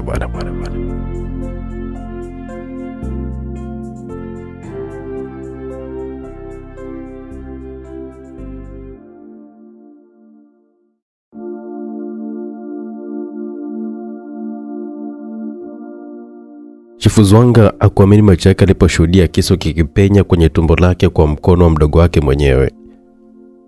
Zaga, unaniua? Aliongea kwa akiwa anatoa macho, damu zikimvuja tumboni kwenye mkono Zaga. Samani kaka, sikuona chaguo jingine zaidi ya hili. Himaya Mazinge inanihitaji mimi sasa. Nenda kapumzike tu. Zaga aliongea akionyesha masikitiko, lakini sio ya kweli, yenye unafiki mtupu. Lakini hata kama angetawala Mainda binti yangu, ni kama ungetawala wewe tu. Nikikuachia umsaidie na kumshauri hapa na pale, nini hiki ambacho unachonifanyia mimi kaka yako? Ndio maana nikatanguliza neno samahani kwako, kwa sababu najua kabisa kwamba utanishangaa sana kaka. Hakuna njia nyingine. Basi usimfanyie hivi mke wangu na binti yangu Mainda tafadhali. Usiwaumize. Kila kitu ni chako sasa, kama nilivyokuwa nahitaji. Usijali. Watakuwa salama salimeni kabisa, labda wanichokoze tu wenyewe kaka. Zaga alitabasamu na kuachia mkono wake. Kaka yake huyo chifu alibaki na kisu hicho tumboni akiwa amekishikilia huko ametoa macho, akaanguka mzima akiwa ameshikilia tu na kulala ubavu huku damu zikimtoka. Kapoteza maisha chini sakafuni, ikiwa ni kama yeye alivyokuwa amempindua chifu ambaye alikuwa anatawala, na pia akipinduliwa kwa kuuawa. Huo ndo ukawa ni mwisho wa Chifu Zwanga. Tumfanyaje huyu chifu? Mlinzi ambaye ni mtiifu kwake alimuuliza. Chifu ni mimi na sio marehemu. Chunga kinywa chako wewe. Samani chifu, nimemaanisha kwamba huyu mzee tumfanyaje? Bebeni mwili wake, atazikwa baadaye, alimwambia sambamba na walinzi wake ambao walitoka mbio. Ili makazi ya chifu kukiwa na heka na purukushani nyingi za hapa na pale. Mke mkubwa wa chifu alitoka mbio baada ya kuona nje kulikuwa na sintofahamu. Na wakati wa Zaga alikuwa ameingia kwenye nyumba marehemu chifu kaka yake kwenda kuchukua fimbo maalumu ya uchifu ambayo ndio itakayompa mamlaka kamili. Kuna nini ambacho kinaendelea? Mwanamama huyo, mama wa Mainda, aliuliza akiwa haelewi, na ndipo alipoona mwili wa mumewe chifu ukitolewa kutoka kwenye nyumba aliyokuwa ameweka kizuizini Zaga shemeji. Akaukimbilia haraka, akapigwa na butwa na kutaka kumshika, lakini walinzi wakamzuia asiuguse. Nani kafanya hivi? Nani ambaye aliyefanya unyama kama huu? Nitamua hakika. Sintomsamehe kabisa, nitamua. Alipiga makelele huku walinzi wakiwa wanamshika mikono kumzuia asifanye fujo, na wakati huo Zaga alitokea ndani akiwa na fimbo ya uchifu, akiwa ameambatana na mwanamama Milika shemeji ambaye sasa alikuwa ameshamfanya mkewe. Wakisogea pale alipokuwa Mainda akiwa anapiga makelele na kufanya vurugu. Kuna nini shemeji? Zwaga alimuuliza mwanamume huyo ambaye alimgeukia kwa hasira na kumfuata kwa kasi ya upepo wa kisulisuli. Walinzi wakataka wamshike kumzuia, lakini Zaga aliwataka wamwache. Akamfuata Zaga na kumtandika kofi zito la shavuni. Mpumbavu mkuu wa mnyama, mshenzi, umemua mume wangu chifu, kaka yako mwenyewe. Sitokusamehe kabisa, na hapa nitakuwa nafasi unayo kuniua au ya kuondoka tu kwenye himaya hii yangu kwa sasa hivi, kwa sababu kabla kaka hajakata roho alitamka kwamba tayari kila kitu amekiacha kwenye mikono yangu, mpaka wewe na binti yako Mainda na mke wangu Melika hapa. Kwa sasa hivi Nyote mpo chini yangu mimi. Ni chaguo lako sasa la kuungana na mimi au kuniasi uadhibiwe. Niungane na wewe mshenzi? Sitoka nifanye hivyo hata siku moja. Mwanamume huyo aliongea na kilikuwa ni kitendo cha sekunde tu tayari Zaga alimvuta mkuki mmoja wa walinzi ambaye alikuwa pembeni yake na kumtumbukiza kwenye tumbo la mwanamume huyo aliyebaki ametoa macho kisha akauchomoa. Kamsindikiza mama kwenye imani nyingine anaoenda kutawala huko kwenye kifo. Alimwambia mwanamume huyo ambaye alipiga magoti taratibu kwa akiwa amejishika tumbo na kuanguka akilala kifudifudi tu na ndoka ni mwisho wa maisha yake. Tumfanyeje huyo chief? Aliulizwa.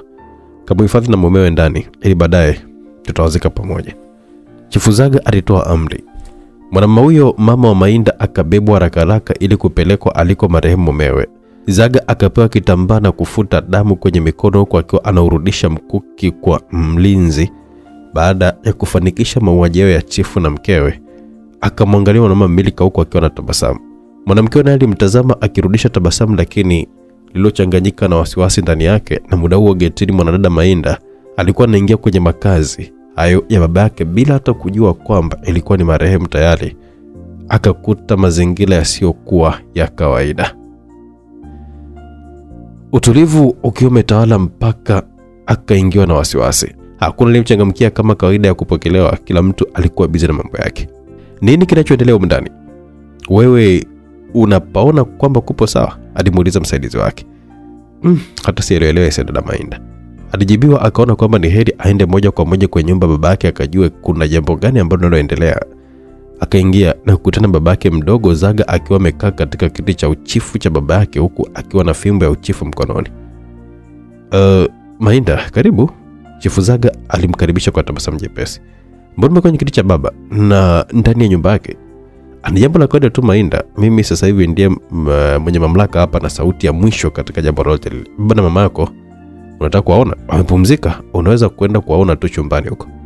Alimwambia Mainda akiwa amejawa na wasiwasi. Haraka alikimbilia chumbani kwa baba yake na kushtuka alipokuwa amekuta miili yao ikiwa imelazwa pamoja tena, wote wameuawa wakiwa wamejaa damu. Baba, mama! Aliwakimbilia na kwenda kuwatikisa. Upande mwingine kijana Jothani alikuwa amesimama akiwa anatazama Veda ambaye alikuwa yuko chini anahangaika tu baada ya kupewa kipigo na kurushwa kwenye mti na kujibamiza. Alipotupwa na Jothani kutokana na maneno yake tu yasiyokuwa na staha ni adabu kwa familia ya Ramata, ambao yeye na mama yake walikuwa wamemfuata kijana huyo pale chini kujaribu kumtazama kama atakuwa mzima bado amara, baada ya kuumia vibaya alipokuwa ametupwa kwa mikono ya Jothani. Baba Ramata alikuwa yuko nyuma akiwa anatazama tukio hilo kwa umakini sana. Veda, upo sawa? Ramata alimuuliza kijana huyo ambaye hakujibu chochote. Akiwa kimya kwa kuangalia maumivu, alisimama taratibu na kuwatazama wanafamilia yao, hasa Ramata na Jothani. Nitarudi tu, nitarejea. Alibwadi Ramata kisha kama ameanza kuondoka taratibu kwa mwendo wa kuchechemea akiwa amejishika kiuno. Alipomfikia Jothani akamtazama kwa macho makali na hasira na kumpia taratibu bila hata kuzungumza chochote kile.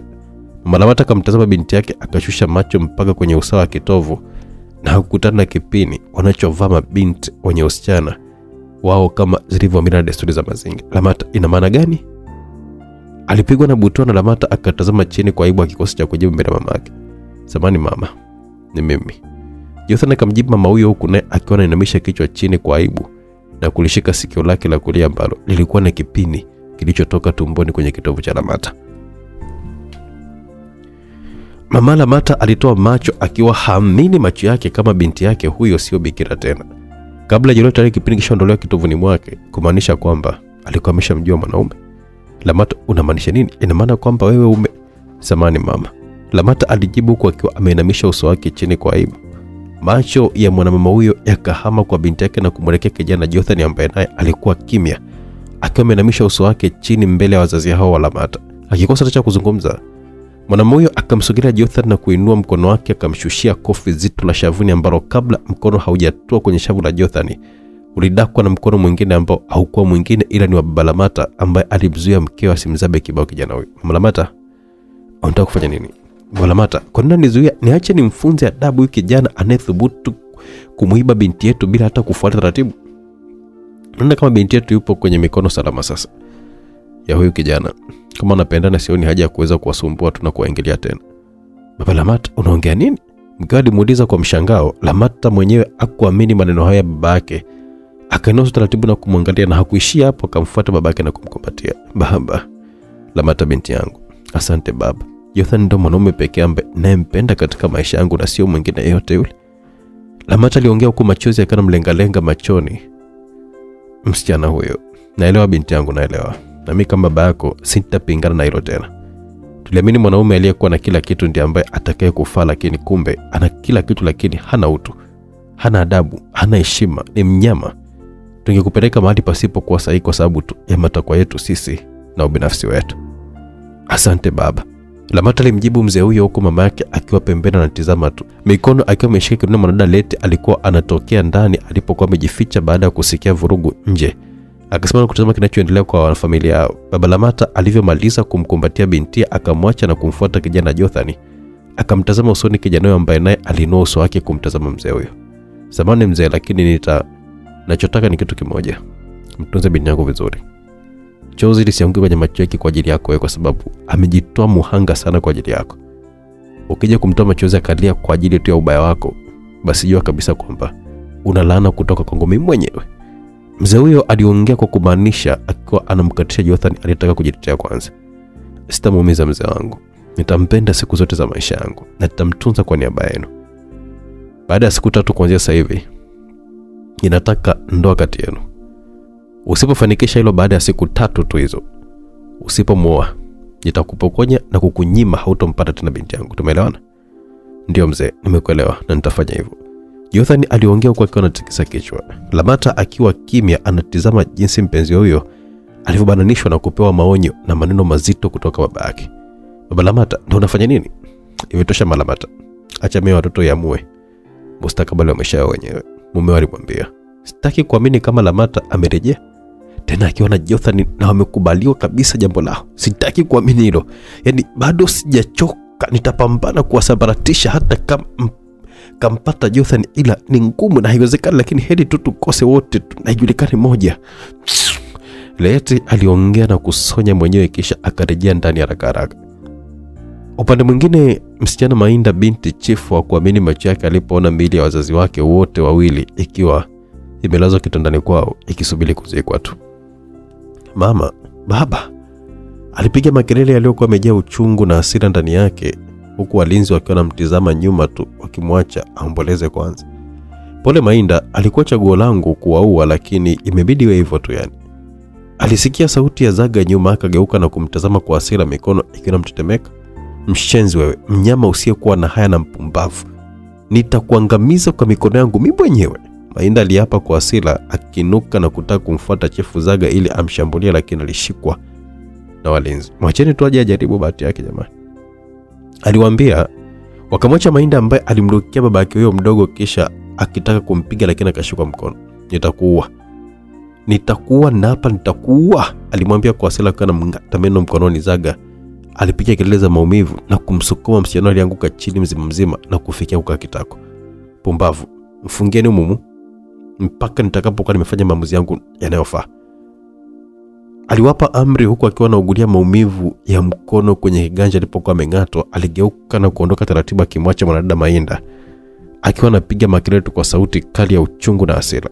Akafungiwa kwenye nyumba hiyo ndani, akabaki kama mfungwa, wakati Zaga akiwa anatoka na watu wake wote waliokuwa wakimtii chifu Zwanga ambaye ni marehemu. Sasa hawakuwa na budi zaidi ya kukubali kuwa chini ya utawala huo wa chifu mpya. Zaga ambaye ndiye mwenye mamlaka sasa hivi baada ya kumpindua kaka yake na kumuua. Alienda kwa kwenye kiti cha uchifu akiwa na fimbo maalum ya uchifu, na walinzi wawili walikuwa wamekaa pembeni na kushoto mwa kiti chake hicho, mwanamama Milika akiwa amekaa pembeni yake.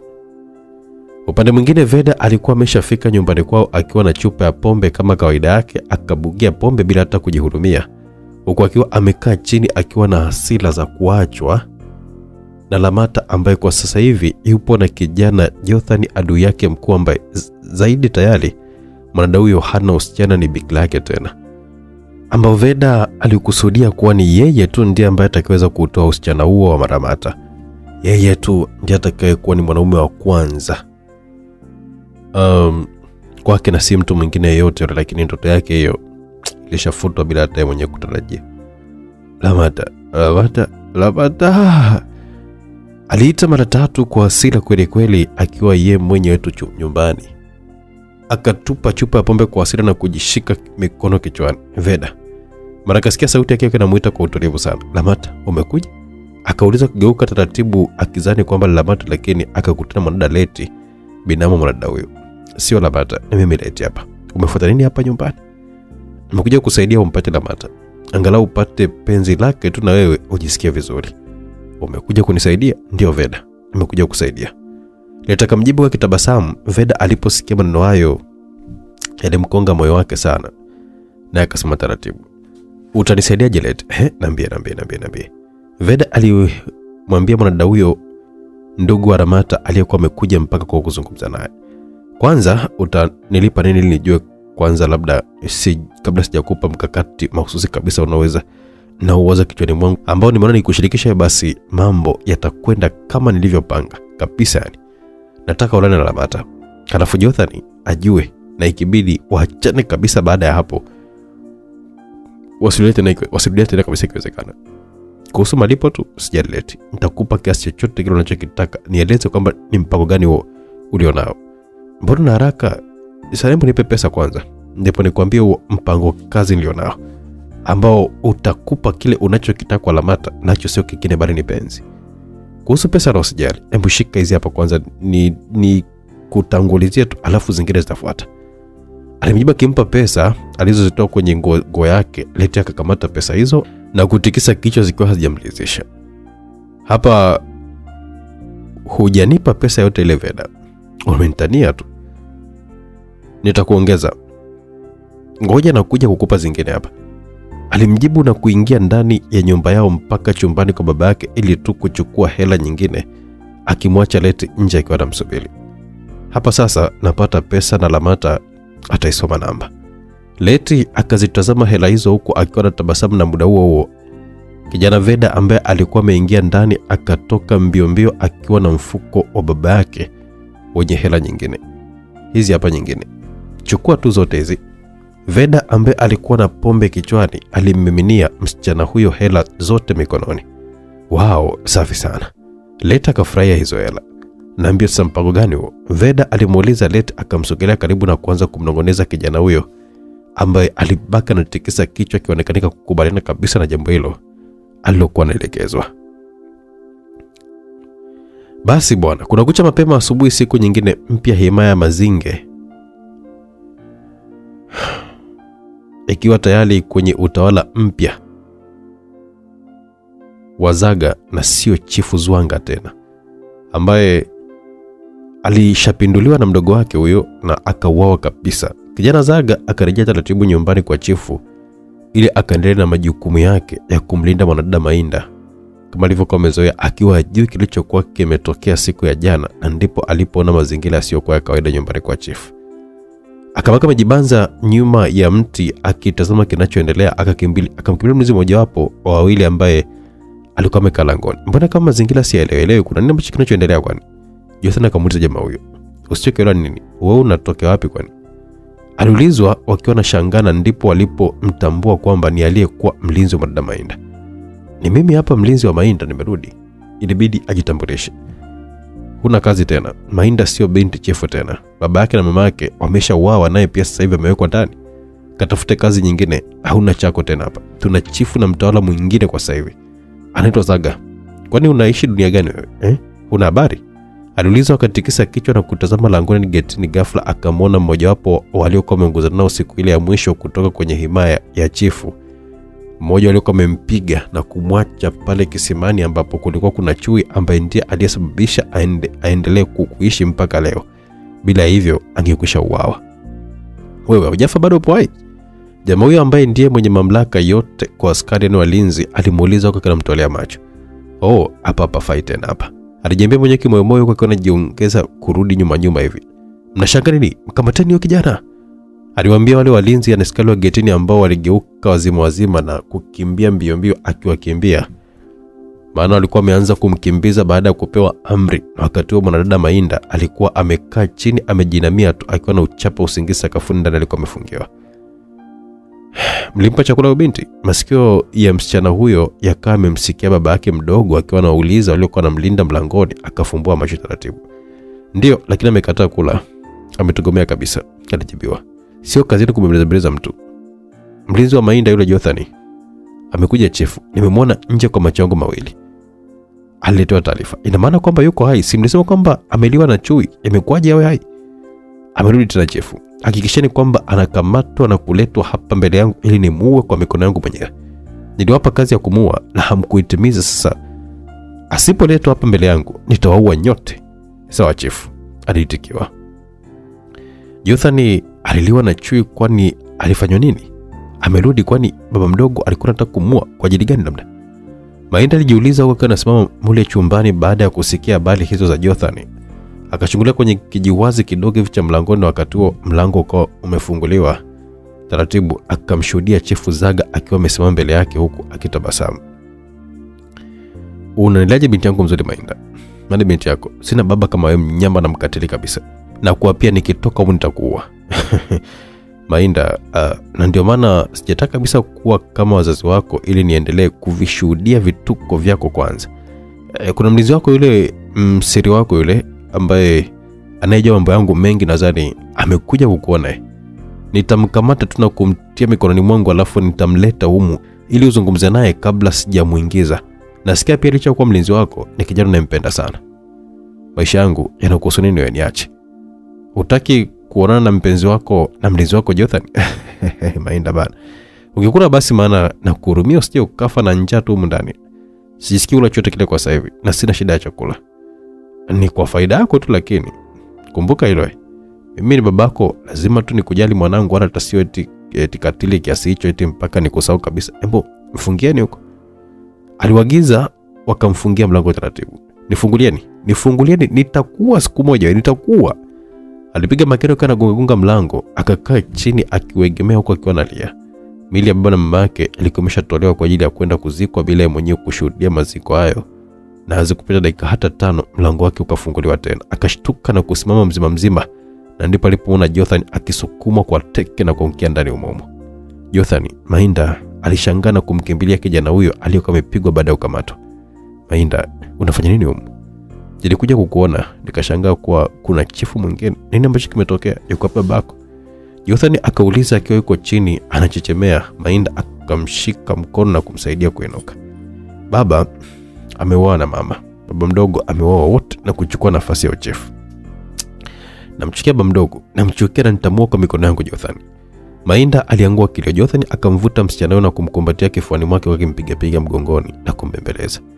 Pole Mainda, usijali, kila kitu kitakuwa tu sawa, usijali, alimwambia. Na wakati wakawa bembelezana, mlango ukawa umefunguliwa na Chifu Zaga ambaye alikuwa yuko mbele yao akitabasamu. Wote waligeuka na kumtizama. Na wanapenda nao mnabembelezana hapo. Mainda Jothani wakaachana na kumtazama Chifu Zaga ambaye aliagiza Jothani aje kufungiwa huku alipokuwa amefungiwa Mainda. Mwacheni huyo msichana, hakuna nilichokosea, Jothani aliwaambia. Nimwachie mrithi wa chifu? Unajikisha, lakini naweza kumwachia muda wote ule kwa sababu ni binti wa kaka yangu pia, kwa hiyo ni binti yangu. Lakini wewe ilikuwaje mpaka ukaepuka kifo mpaka chuo akakuacha wewe? Una nyota nzuri sana kwa kweli yani. Chifu Zaga aliongea kwa tabasamu. Tafadhali mwachie Jothani, hana kosa lolote lile alilofanya hapa. Mainda naye akazungumza akiwa anamtazama Jothani. Sasa mnafuatana wenyewe kwa wenyewe, mnanichanganya sana. Nashindwa hata nimwachie nani, nimbakishe nani. Jadilini basi kwanza vizuri, alafu mtaniambia baadaye. Ufungieni, aliagiza. Mlango kwa umefungwa. Mainda akamfuata Jothani na kumkumbatia kwa nguvu, akataka kumbusu midomoni. Mainda, unafanya nini? Jothani akamzuia. Jothani, natamani faraja yako tu, angalau hata busu lako tu nijisikie vizuri. Tuko kwenye matatizo, sasa kabisa kama ni muda wake huo Mainda. Hapa cha kwanza kabisa ni jinsi ya kuweza kutoka umndani. Na wewe kuwa huru tafadhali, alimjibu mwanadada huyo ambaye alimwachia taratibu. Jothani akaanza kuzunguka tu kwenda mpaka chumbani. Akachungulia dirishani na kukuta walinzi wawili dirishani kwa nje wakiwa wamemalisha usalama kuhakikisha kwamba hatoki mtu dirishani wala hata mlangoni. Akashia pumzi na kuwaza cha kufanya, huku Mainda akikaa kwenye kiti na kujinamia, akiwa hana tena tumaini lolote la kuondoka humo ndani na kujitoa kwenye mikono ya baba yake mdogo Chifu Zaga. Jothani kukata tamaa akapanda juu ya kiti na kuning'inia akitafuta njia ya upande wa juu kwenye pala nyasi la nyumba hiyo ya chifu, lakini pazito kweli kweli ambalo si rahisi kuweza kulitoboa na kutoka nje. Alishuka na kuanza cha kufanya huko mwanadada Mainda akiwa anamtizama. Sio rahisi kutoka huko kama unavyodhani Josan, sio rahisi kabisa, alimwambia. Usijali, lazima tutatoka tu, usiwe na wasiwasi. Akatafuta kitu chochote kile cha kuweza kumsaidia, akapata jiwe moja hivi gumu, akachukua na kutoka nalo, akatafuta jiwe jingine la pili ili awashie moto. Unataka kuwasha moto Jotham? Ndio njia pekee iliyobaki Mainda. Sitaungua humu ndani jamani, usiogope. Akamtuliza na kutazama kulia na kushoto akitafuta jiwe la pili. Akasogea kwenye kitanda cha chuma chumbani na kulishika jiwe hilo gumu kama chuma. Akaanza kusugua kwa nguvu na cheche zikaanza kutoka. Akangazangaza kitu cha kuweza kukiunguza. Madam Mainda akachana kipande cha nguo yake aliyokuwa amevaa na kumpa. Akakitengeneza na kusugua tena, kikashika moto kidogo na kuchochea usije ukazimika. Kitambaa hicho kikaendelea kushika moto mwingi ambao alipanda kwenye kiti kuning'inia tena akiwasha kwenye pala nyasi ambalo lilikuwa liko juu yake. Kitambaa hicho kidogo kikateketea moto ukiwa bado haujashika vizuri kwenye nyasi. Ukiwaka na kuzimika, ikabidi Jotham aendelee tu kushikilia mpaka kilipokuwa kimeishia. Moto kimunguza mkono vidoleni, akavumilia mpaka pale pokuwa limeshika moto. Ndipo akashuka haraka mpaka chini na kumvuta Mainda. Wakajibanza ukutani, nyasi zenye moto zisije kabisa zikawadondokea chini. Moto! Mlinzi mmoja ambaye alikuwa nje alipiga kelele alipoona moshi mwingi juu ya pala nyumba ya zamani ya marehemu Chifu Zwanga ambayo alikuwa amefungiwa binti yake Mainda. Wote wakataruki na kuanza kukimbilia nyumba hiyo, huku Chifu Zaga mwenyewe akitoka mbio na kusimama nje akitazama kinachoendelea na mwanamama Milika. Walinzi ilibidi waupige mlango na kuingia ndani ya nyumba hiyo ili kujaribu kuwatoa Jotham na Mainda ndani walete nje, lakini wakakumbana na moshi mkubwa ndani, wakati paa zima likiwa linazidi kuteketea na moto mwingine ukiwa unadondokea ndani umomo. Mlinzi mmoja aliangukiwa na moto, akatoka akiwa anawaka, akakimbia. Wenzake wakamkimbiza na kumwangusha, wakimpiga mateke kujaribu kuzima moto mwilini. Wakafanikiwa kuuzima, lakini tayari alishapoteza maisha kwa sababu ya kuungua sana. Mmoja aliyekuwa amebaki alifanikiwa kuingia ndani mpaka chumbani kabisa akiwa haoni kitu kutokana na moshi mzito. Akafika kitandani kwenye chumba ambacho kilikuwa akijashika moto bado. Akiwafuata wale ambao walikuwa wamefungwa ndani bado, akajikuta kidaku kwa mguu kwa mkono ambao ulikuwa umetokea uvunguni mwa kitanda. Akavutwa na kuanguka chini mzima. Akakabwa na kujikuta akiwa anashindwa kufurukuta, kisha akanyang'anywa mkuki wake baada ya kukosa pumzi. Jotham akajitoa chini ya kitanda na kumvuta Mainda akiwa amejifunga vitambaa usoni kuziba pua na mdomo. Safari ya kuanza kutoka kwenye nyumba hiyo iliyokuwa inawaki kaanza, lakini ikiwa ni ngumu kwa sababu hapakuwa na pakupita zaidi tena dilishani tu. Upande huu mwingine wote ulikuwa unateketea. Tunatokaje huko Jotham? Jamani, tutaungua, tutakufa. Mainda aliongea kwa wasiwasi akiwa ameshikwa mkono na kijana huyo na walinzi takribani 4 wakiwa wamezunguka kuja upande dilishani na kuimarisha ulinzi, wakijua lazima Jotham na mwanadada huyo binti wa chifu wa zamani watotokea kupita dilishani. Na Jotham akachungulia na kuwaona nje wakiwa wanamsubiri. Hauwezi kufa, lazima tutoka ndani, alimwambia, huku nyumba nzima ikishika moto sasa na ukisogea mpaka upande wao wa chumbani walikokuwa. Vipande vya moto vya nyasi za paa juu vikianza kuanguka tu na moto ukiwa unatembea tu mpaka kwenye upande wa chumbani. Waacheni wafie momo, maana ndio njia walioamua kuichagua ya kufa kishujaa kwa kuchoma moto badala ya kusubiri tu mimi niwaue kwa mikono yangu. Ngoja tuone mwisho wao. Chifu Zaga aliongea kwa sauti wakati akiendelea kuitazama nyumba hiyo ambayo ilikuwa inateketea. Mara ghafla la upande wa chumbani likafumuka likiwa linawaka moto, likaangushwa upande wa nyuma wa nyumba kule walipokuwa wale walinzi ambao walikuwa wanasubiri kwa upande wa dilishani. Likiwaangukia wawili ambao walikuwa wako mbele, wakaanza kuwaka moto huko wakiwa wanakimbilia wenzao ambao nao walikuwa wanakimbia kujiepusha wasije kabisa wakaambukizwa moto huo. Hakuna ambaye aliona kinachoendelea kwa sababu ya moto na moshi mwingi, nyumba nzima ikiwa inateketea. Jotham akiwa juu baada ya kufuma pailo kwa makusudi kabisa, akambeba msichana Mainda mgongoni na kupita naye katikati ya moto na moshi mpaka kwenye mti ule ambao aliwahi kuutumia kutorokea nje, ambako matawi yake yalikuwa yanatokea mpaka nje. Akampandisha Mainda kwenye mti huo mwanadada huyo, akapanda haraka huko akiwa anasukumwa na Jothani. Jothani, twende wote, tangulia nje mimi nakuja, alimjibu. Na wakati huo walinzi wawili waliwaona wakiwa wanapandishana kwenye mti huo, wakipiga mluzi kuwaita wenzao wengine na kupita katikati ya moshi huo mzito kuwakimbiza Jothani na Mainda. Jothani akiwa bado chini na Mainda alikuwa ameshapanda kwenye mti tayari. Tangulia, rukia kwa nje na mimi nakuja Mainda, Jothani alimuhimiza mwanadada huyo ambaye alikuwa ameshapanda juu ya mti tayari ili arukie nje, na walinzi walishawaona wakawa wako njiani mbio wakiwa wanawafuata. Mlinzi mmoja akaanza kurusha mishale kumwelekea Jothani ambaye naye akapanda juu ya mti. Mshale mmoja ukampitia begani na kumtoboa. Akapanda hivyo kwenye mti. Mainda akarukia kwa nje na kufikia kulala kifudifudi. Akabaki anamsubiri Jothani ambaye naye alirukia kwa nje. Wawili hao wakakutana pamoja na kukimbia kwa miguu. Walinzi wa makazi yani himaya ya Chifu Zaga nao hawakuwa nyuma, wakazidi kukimbizana mbio kuhakikisha wanawakamata. Jothani alimkamata Mainda mkono akakimbia naye kuelekea nje polini, huku nyuma kikosi cha askari zaidi ya 10 kiwafuata. Ikabidi wapitie njia ya poli kwa poli kuwapoteza walinzi hao. Mwanadada Lamata upande mwingine alikuwa nyumbani kwao akiwa jikoni anapika chakula, ndipo Leti alipomchungulia na kutabasamu. Hatimaye mwana mpotevu umerejea nyumbani, alimwambia Lamata naye katabasamu. Nyumbani ni nyumbani tu Leti. Ni kweli, ila niambie Lamata, hivi unadhani kwamba ni kweli Jothani kwa siku hizi 2 tu zilizobaki anaweza kukamilisha ahadi yake ya kukuoa, au ndo danganya tu kwa sababu tayari ameshamaliza haja zake tu anaweza akakupotezea mazima? Leti aliuliza. Lamata akamtazama kwanza kwa sekunde kadhaa kabla hajamjibu. Leti, mimi naona kwamba sina jibu. Majibu atakuwa nayo Jothani mwenyewe, ila mimi namuamini tu. Tungeacha kuzungumzia hayo tukazungumzia tu mengine tafadhali.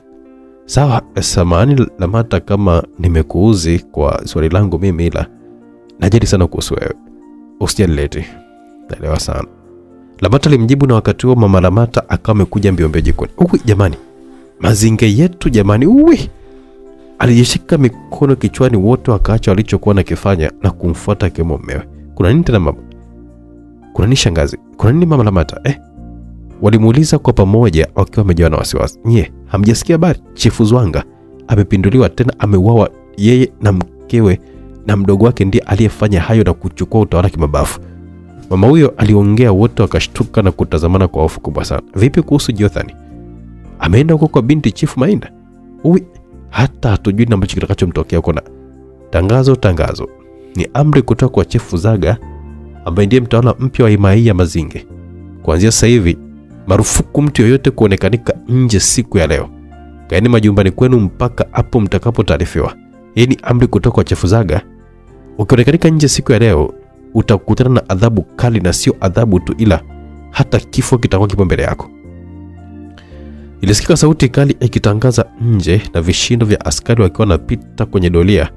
Watu walikuwa hawana habari kilichotokea siku ya jana nyumbani kwa Chifu Zwanga mpaka waliposikia leo habari hizo zilizowashtua wengi kuhusu kifo cha mtawala wa himaya hiyo.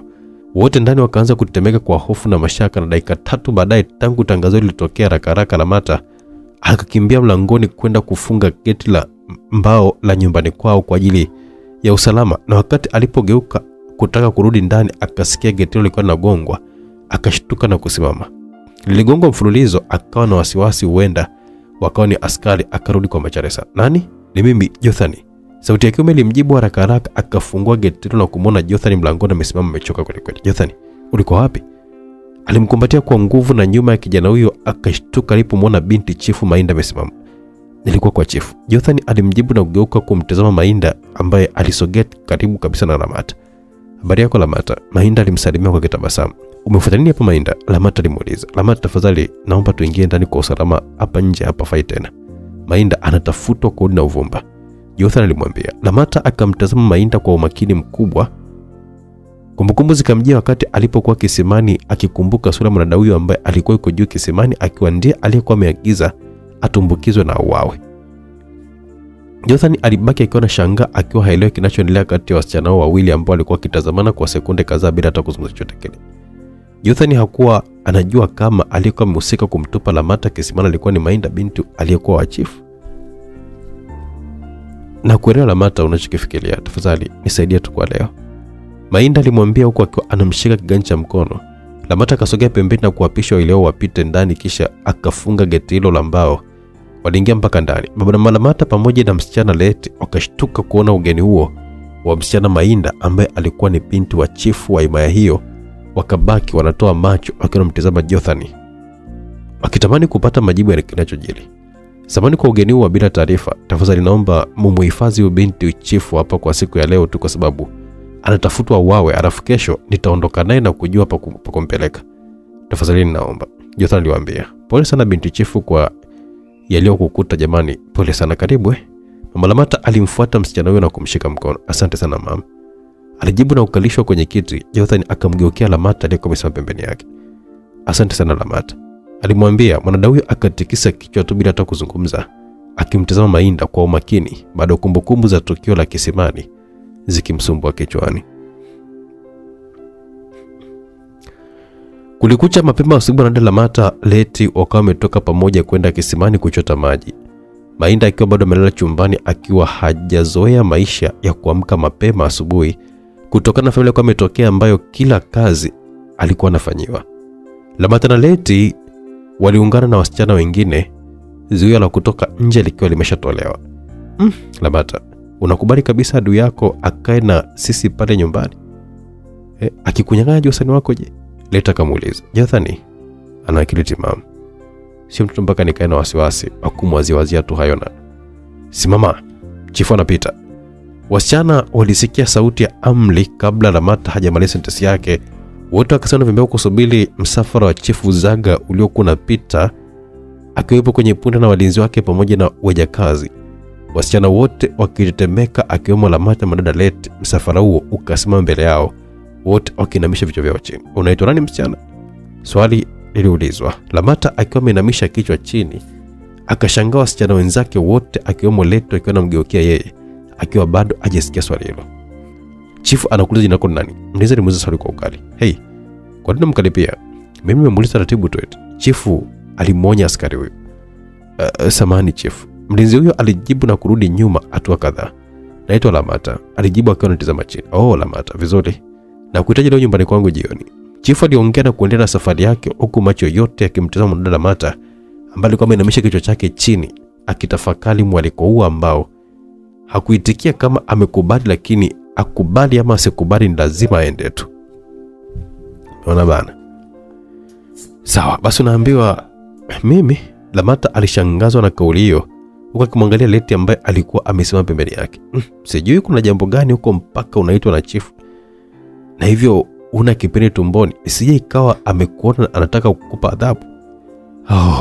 Lamata disha pumzi akikosa cha kuzungumza. Kauli ya Leti ilizidi kumtia wasiwasi kuhusu kwenda kwa mtawala huyo ambaye alimuita nyumbani kwake.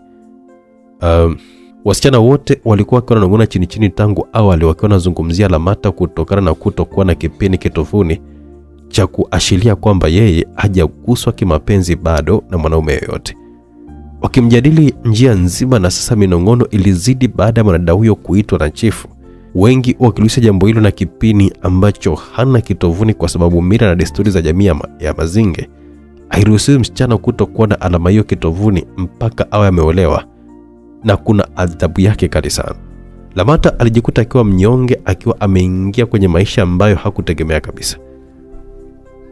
Hakuweza kuendelea na safari ya kisimani tena, ikabidi rejea nyumbani mbio mbio kwa ajili ya kwenda kujiandaa ili kwenda kwa chifu huyo mpya kama wito ulivyokuwa mtaka.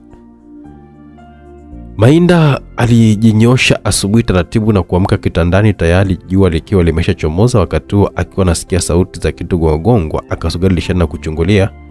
Akamwona Jothani akiwa anatengeneza kiti cha mbao cha baba wa Lamata kilicho kimevunjika, naye akiwa amelala hapo hapo usiku mzima tangu purukushani za jana zilipotokea, lakini akilala nje kama mlinzi pamoja na kubembelezwa na wazazi wa Lamata alale ndani ya nyumba, ila alikataa. Kijana wangu, hicho kiti kimeshaharibika, kiwezekani tena. Lamata alimfuata alipomwona akiwa anahangaika na kiti chake hicho pendwa na cha muda mrefu. Hakuna kinachoshindikana mzee wangu, kiti chako hiki hapa. Alimuonesha akiwa ameshakamilisha tayari. Oh, kumbe kimetengenezeka. Asante sana, kimekuwa kizuri Kama kipya vile. Nikulipa shilingi ngapi ese kijana wangu? Haina haja kunipa mzee wangu. Nimekitengeneza tu. Jothani aliongea na nyuma ya baba wa Lamata akamwona mwanadada Mainda akiwa amesimama na mtizama tu. Mzee huyo naye akageuka na kumwona msichana huyo. Hujambo binti? Sijambo, shikamoo. Marhaba. Jothani, ngoja basi mimi niwaache mzungumze. Baba Lamata aliongea na kuondoka taratibu huko akiwa amemkazia macho Mainda na mama wa Lamata akiwa amesimama mita kadhaa pembeni akitazama kinachoendelea. Mainda akamsogelea Jothani karibu. Mainda, umemkaje? Salama tu, sijui wewe. Niko salama pia. Lamata na Leti wako wapi? Mbona siwaoni? Wameenda kisimani, nadhani kwamba maana hata mimi mwenyewe pia sijawaona. Mbona hawakuniamsha tu ndote? Mainda, uwezi kutoka kwa sasa hivi, itakuwa ni jambo la hatari kwako. Kumbuka kwamba unatafuta na babako mdogo ili uwawe. Nitakaa ndani mpaka lini Jothani? Nataka niende nikapambane naye tu. Hawezi kuniulia wazazi wangu mimi alafu nikaa natazama tu bila hata kufanya kitu chochote kile. Hapana, uwezi kabisa kufanya chochote kile kwa sasa hivi. Hebu tusubiri muda mzuri ukifika. Utahatarisha maisha yako bure. Hapana. Nitaenda na kupambana naye tu mimi mwenyewe. Sitasubiri kabisa ruhusa ya mtu yote yule. Alimjibu na kutaka kuondoka kwa hasira, lakini Jothani akamshika msichana huyo mkono na kumzuia. Mainda, nisikilize. Baki mndani, usiende kote kule. Kama ameoa wazazi wako na wewe pia hataona ugumu wote kukumaliza, nisikilize mimi Mainda. Alimwambia na kumbembeleza kwa akiwa anamshika mabegani wazazi wa Lamata, baba na mama yake wakiwa wamesimama mita kadhaa wakiwa wanashuhudia kinachoendelea. Msichana anamchukia sana huyo. Sijui mpaka sasa hivi anafanya nini hapa. Lamata aliongea. Ukiona hivyo basi ujue kwamba umeshaanza kumpenda kijana Jothani kama mkeo mtarajiwa. Mume alimjibu. Wala hata sijamkubali bado. Lamata alikanusha maneno ya mume wake, na wakati huo Lamata alirudi mbio mbio na chombo chake akiwa hata hajafika kisimani ameishia njiani. Akafunga breki alipokuwa mkuta Jothani amesimama na mwanadada Mainda amemshika mabegani, ikionekana kuna kitu alikuwa anazungumza. Naumia sana Jothani. Niache nikalipize kisasi mimi. Mainda alimkumbatia Jothani kwa makusudi kabisa, akajiliza baada ya kumwona Lamata akiwa amesimama getini akiwa anawatizama. Jothani mwenyewe akaja muona Lamata kama anawatizama. Pole, kila kitu kitakuwa sawa tu Mainda. Jipe muda. Jothani akampiga mgongoni msichana huyo akimbembeleza, na ndipo alipotazama mita kadhaa getini akamwona Lamata akiwa amesimama akiwa anawatizama. Lamata kuendelea kuwatizama akaelekea ndani walipomwona baba yake. Jothani akabaki na mtizama msichana huyo akikosa cha kuzungumza. Baba na mama Lamata walikuwa ndani baada ya kutoka nje muda mfupi walipomwacha Jothani na Mainda akiwa wanazungumza, ndipo akamwona binti yao Lamata akiwa anakuja mbio mbio. Lamata, mbona mbio mbio? Umefika kisimani kweli wewe? Ndio malai umesharudi? Hapana, sijafika. Nimeitwa na Chifu Zaga nyumbani kwake mama. Baba anashindwa hata kuelewa eti. Umeitwa nyumbani kwa chifu? Na nani? Mbona unatuchanganya? Na chifu? Umemwona wapi huyo chifu? Mama, ametukuta wakati tulikuwa tunaelekea kisimani. Akaniuliza jina langu. Nilipomtajia ndipo akaniambia kwamba niende kwa kwenye makazi yake. Nashindwa kabisa kuelewa kuna nini. Toba. Na ndo huna kipini msichana wewe, sijui hata utakutwa na nini huko, maana unaweza kuuawa. Naona kama vile ungekimbia tu kwenda kujificha Lamata binti yangu, tusije kabisa tukakukosa. Hapana mama, acha niende nikamsikilize. Hakuna kitakachoweza kunitokea. Nitarudi tu nyumbani. Nisipoenda kumsikiliza ndio kitakitokea kitu mama. Acha basi nikamsikilize tu. Hebu kuwa makini binti yangu huko unakoenda Tafadhali kuwa makini sana. Usiele mama. Nitarudi salama. Lamata aliongea na kumshika mama yake mikono akimuondoa wasiwasi, kisha akaenda kuoga na kujiandaa vizuri. Akatoka na kuaga tena wazazi wake hao wawili, baba na mama yake. Akatoka mpaka uwani, akiondoka mbio mbili Jothani asije kabisa kumuona. Safari ya kwa chief, alishtukia akiulizwa nyuma, akageuka na kumuona Jothani akiwa amesimama na mtizama. Nani aliyekwambia? Nimekusikia ukiambia wazazi wako. Ulichokisikia ndicho hicho. Lamata alijibu akiwa na hasira tangu amkute Jothani akiwa amekumbatiwa na Mainda ambaye alikuwa amesimama nyuma ya Jothani muda huo. Ni hatari sana, usiende. Hakuna haja kuniambia, najua kwamba ni hatari, lakini nisipoenda pia ni hatari zaidi, maana nitakuwa nimekaidi amri ya chief baadaye. Alimjibu na kuwapita haraka akiondoka. Lamata. Jothani alimuita mwanadada huyo akimkimbia, lakini wapi. Lamata hakusimama wala kumsikiliza kwa chochote kile. Najua yote ni kwa ajili yangu Lamata. Mainda aliongea kimoyomoyo huko akitabasamu mwenyewe. Chifu Zaga aliwasili kwenye makazi ya mama yake na kushuka juu ya punda. Askari mmoja kama amemkimbilia. Chifu, kuna habari gani mpya? Bado hujafanikiwa kuweza kumpata msichana Mainda mpaka sasa hivi. Mmemtafuta kila mahali? Ndio, tumetafuta kila mahali, lakini kuna sehemu tunahisi lazima atakuwepo huko. Wapi huko? Nyumbani alipotoka yule kijana Jothani. Sasa mnasubirini kwenda kumfuata? Nendeni haraka sana, muwalete wote hapa. Jothani na Mainda wote na wahitaji hapa wakiwa hai, ni washughulike nao. Sawa chief. Askari huyo alijibu na kuondoka na wengine 4 safari ya kwenda nyumbani kwa Jothani anapoishi kutazama kama kuna uwezekano kijana huyo akawa amempeleka Mainda kumficha asiuawe. Zaga akaingia ndani mpaka chumbani kwake na kukaa kitandani, na wakati huo ikawa imeanza kumpapasa mikono begani ya mkewe Melika ambaye alimnyang'anya kutoka kwa marehemu kaka yake Chifu Zwanga ambaye alikuwa ni mkewe mdogo. Pole na safari. Melika alimwambia kumpapasa mabegani mpaka kifuani kibaba. Nimechoka, sijisikii kufanya chochote kile kwa sasa hivi. Naomba nipumzike Melika. Tangu jana hujisikii chochote kile, siku hizi umekuaje kwani Zaga? Mbona sio kama zamani? Au kwa sababu tunaishi wote pamoja na kwamba tunalala wote tunaamka wote? Haupendai kuona nikiwa niko kimya Melika. Lazima unichokonoe tu ili mradi tu kwamba niongee ujisikie vizuri, si ndio? Haya basi, ongea. Mimi nalala lakini na kusikiliza vizuri tu, ila tu sitakujibu chochote kile. Hilo uelewe. Alijilaza kitandani huko Melika akiwa amesimama akiwa anamtazama tu. Ingawa nilikuwa mke wa pili, sijui mke mdogo, lakini Zwanga mume wangu hakuwahi kabisa kuwa na maneno ya kiburi na kijinga kama haya. Na aliheshimu muda wangu na wa mke mkubwa. Ingawa tulikuwa wawili, sasa hivi niko peke yangu, lakini sielewelewi kabisa yani. Au utamongo umeisha. Vya kuonja kidogo ndio uliviona vitamu sana, sio sio vile vya kufanya kwa wasiwasi mpaka ukatamani kaka yako Zwanga asiwepo, lakini sasa je, hayupo. Si ndio ulichotaka? Ubonesheje mpaka nimekubali umemua sasa hivi ili ubaki mwenyewe utawale. Tuwe na mamlaka kwenye maya yote ya mazingira, lakini sasa unaanza kabisa kuonesha makucha yako, sio? Mwanamume aliongea kwa hasira huku akiwa amemsumia Zaga pembeni ambaye aliinuka kitandani na kusema taratibu. Akamsogelea Melika. Umemaliza kuzungumza Melika? Umemaliza? Sijamaliza. Bado nayo mengi tu ya kuzungumza mpaka utakapokuwa mwana ninachokimaanisha. Kama umeshamkumbuka Zwanga mumeo, ruksa kwenda kumfuata kaburini. Sio mbali, tumeshamzika pale. Nenda tu kamtembele, utamuona. Ukitaka kufukiwa nitakufukia naye pale pale. Unaongea maneno gani Zaga? Yangu ni Melika. Alimjibu na kumpita mwanamke huyo akimgonga begani na kutoka chumbani. Zaga, sema tuongee, unaenda wapi sasa? Hatujamaliza. Melika alimfuata nyuma. Chifu, yule msichana ameshafika. Ulimwambia aje hapa kwenye hema yako? Askari mmoja hivi alimwambia alipokuwa ametoka. Yuko wapi? Yule pale. Aliambiwa na mwanadada Lamata, akasogea taratibu mpaka mbele ya chifu, akasimama akainamisha kichwa chini. Umekuja? Ndio chifu. Nimeitikia wito wako. Vizuri. Ulisema unaitwa nani vile? Lamata. Naitwa Lamata chifu. Sawa, vizuri. Mbona hauna alama ya usichana wako? Umeolewa? Ndio, nimeolewa chifu. Lamata alijibu kudanganya. Mume wako anaitwa nani? Siwezi kumtaja jina chifu, samahani. Haina shida, lakini sio jina tu, pia ningetamani nimuone huyo kijana au mzee anayemiliki msichana mlembo kama wewe. Nakumbuka kama niliwahi kukuona humu mara moja na kwa mbali sana. Sikuona tena kama sikosei. Si kama tulai kuona chief. Karibu ndani, nina mazungumzo mazuri na wewe. Asante chief, ila samahani sitaingia ndani kwako, mimi ni mke wa mtu tayari. Lamata alikataa. Na mimi pia ni mume wa mtu na ni chief, ingia ndani usiogope. Chifu Zaga alimwambia mwanadada huyo ambaye aliangalia kushoto na kulia kwa wasiwasi, kisha chifu alipogeuka kuingia ndani ikabidi amfuate nyuma kwa sababu hakuwa na namna ya kuweza kukataa neno la mtawala huyo ambaye ilikuwa ni amri. Mama Melika alikuwa amesimama mlangoni akiona shuhudia hayo, akipitwa na Zaga pamoja na msichana huyo aliyekuwa amemkata jicho kali sana wakati alikuwa anaingia. Kwa hiyo Zaga ananiona kama mimi ni mpumbavu, anaanza kuniongezea wanawake humu ndani, sio?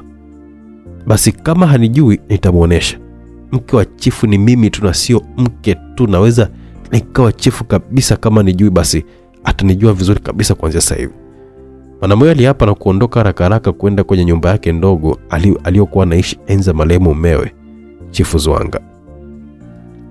Lamata aliingia ndani ya nyumba hiyo ya chifu pamoja na mtawala huyo, akaribishwa, kisha Chifu Zaga na yeye pia akawa amekaa kwenye kiti chake.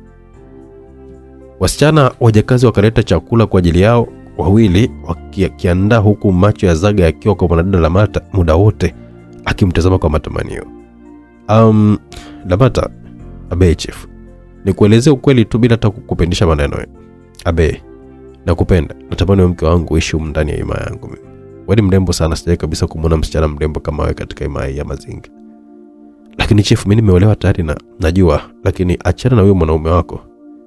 Njoo uishi hapa kwa raha starehe. Chochote kinachokitaka hapo utakipata.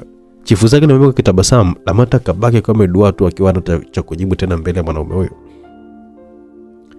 Upande mwingine mwanadada Yami alikuwa nje anapika chakula nyumbani kwa bibi na babu wa Jothani anapoishi kwa sasa hivi, na bibi na babu wakiwa wako ndani. Mara kaona askari wakiwa wanakuja kwa mbali, akainuka na kalaka kukimbilia ndani. Kuna nini Yami? Mbona unatoka mbio mbio? Askari bibi wanakuja huku. Askari wanatokea wapi? Sijui, ila wanakuja huko nyumbani. Haya, ngoja basi nikawasikilize kwanza nijue anataka nini. Bibi, watakukamata. Bakini ndani kwanza, ngoja mimi nikaongea nao mimi mwanaume. Babu aliongea na kutoka mlangoni akiwaacha mkewe na msichana Yami ndani. Askari watano wakafika na kusimama mbele yake. Yupo wapi Jothani na msichana Mainda? Hicho ndicho tulichokifuata hapa. Kiongozi wa msafara akaongea. Hawapo hapa, hajaja huku. Kuna nini kwani kinachoendelea? Baba kauliza, huko bibi na Yami wakiwa wanachungulia dirishani kwa wasiwasi. Ingeni, fanyeni msako kila mahali. Kiongozi alitoa amri, askari wakampita mzee huyo na kuingia ndani kufanya ukaguzi kwenye nyumba hiyo, huku akiwa na tupa vitu ovyo ovyo na kuvunja bila kujali. Jamani, taratibu, mnanivunjia vitu vyangu na vyombo vyangu jamani, bibi akalalamika. Tulia bibi mkubwa. Walimjibu na kuendelea na msako wakiwa na vuruga vitu vyote, lakini hakumpata Jothani na Mainda waliokuwa wakiwatafuta. Wakatoka nje kwa kiongozi wao. Wako wapi hao wawili? Hatujawapata. Hapo hapa. Basi wakamateni hao wazee na huyu msichana, tuende nao tu kwa chifu huko. Amri katoka. Bibi na babu na msichana Yami wote wakawa wamekamatwa. Unatupeleka wapi jamani?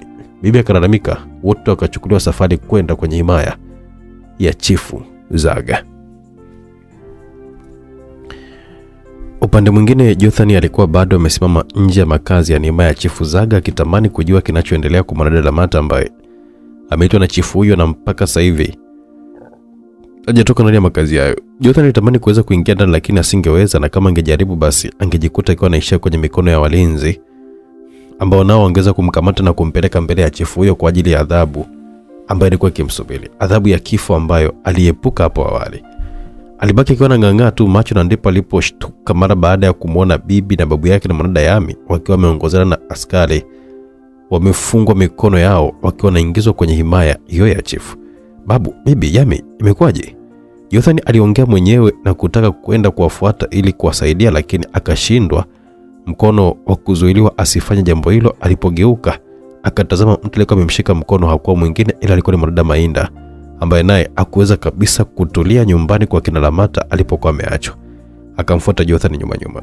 Usiende Jothani, ni hatari sana kwako, tafadhali. Tufikirie kwanza cha kufanya. Bibi na babu wametekwa, alafu unaniambia kwamba nisiende ndani? Unataka kwamba wafe, si ndio?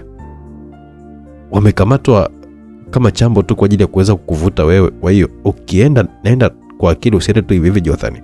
Huyu Zaga ana huruma, utapoteza maisha yako. Ni sawa nikipoteza maisha kwa ajili yao, lakini wao wasiumizwe na yeyote yule Mainda.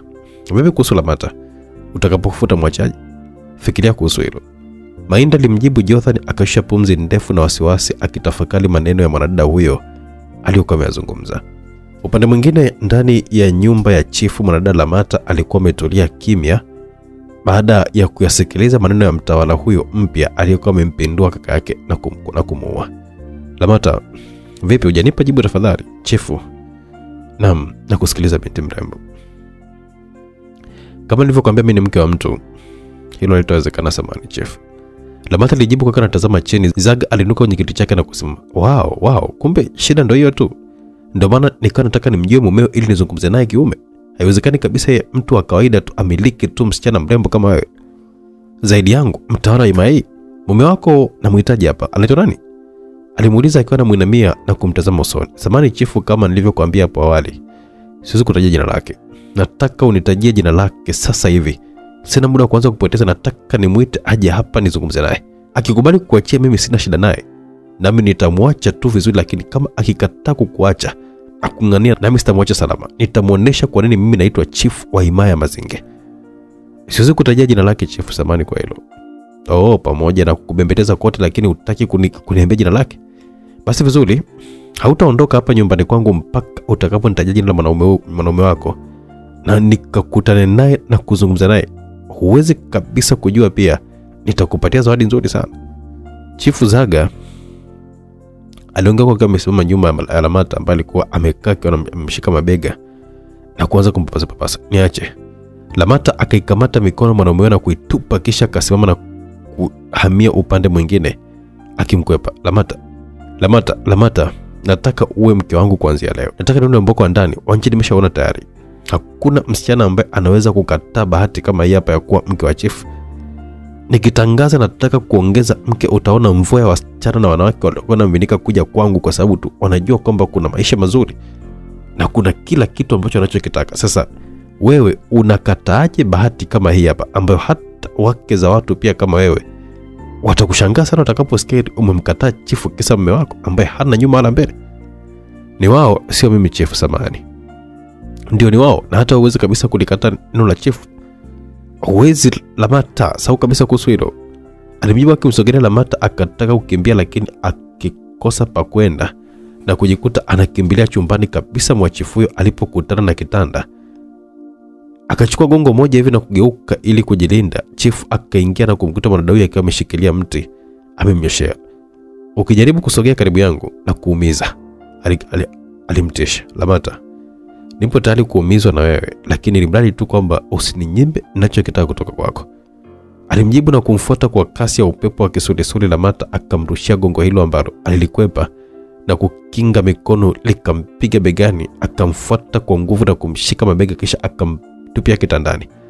Aliangukia mzima chali kitandani, akabado hajachoka kupambana. Akajirusharusha ngumi na mateke, lakini mwanaume huyo mwenye nguvu alimshika na kumzibita sifurukute huko akivua nguo zake yeye mwenyewe kabla hata kumvua Lamata. Niache. Lamata lamika na kukata tamaa, akavuta bakuli ambalo lilikuwa na ua pembeni ya kitanda, akampiga nalo kichwani. Chifu Zaga akamwachia na kushika kichwa akiwa amechanwa kidogo hivi kichwani. Unasuburisha kuniumiza msichana? Sasa huruma yangu utaisahau kuanzia sasa hivi.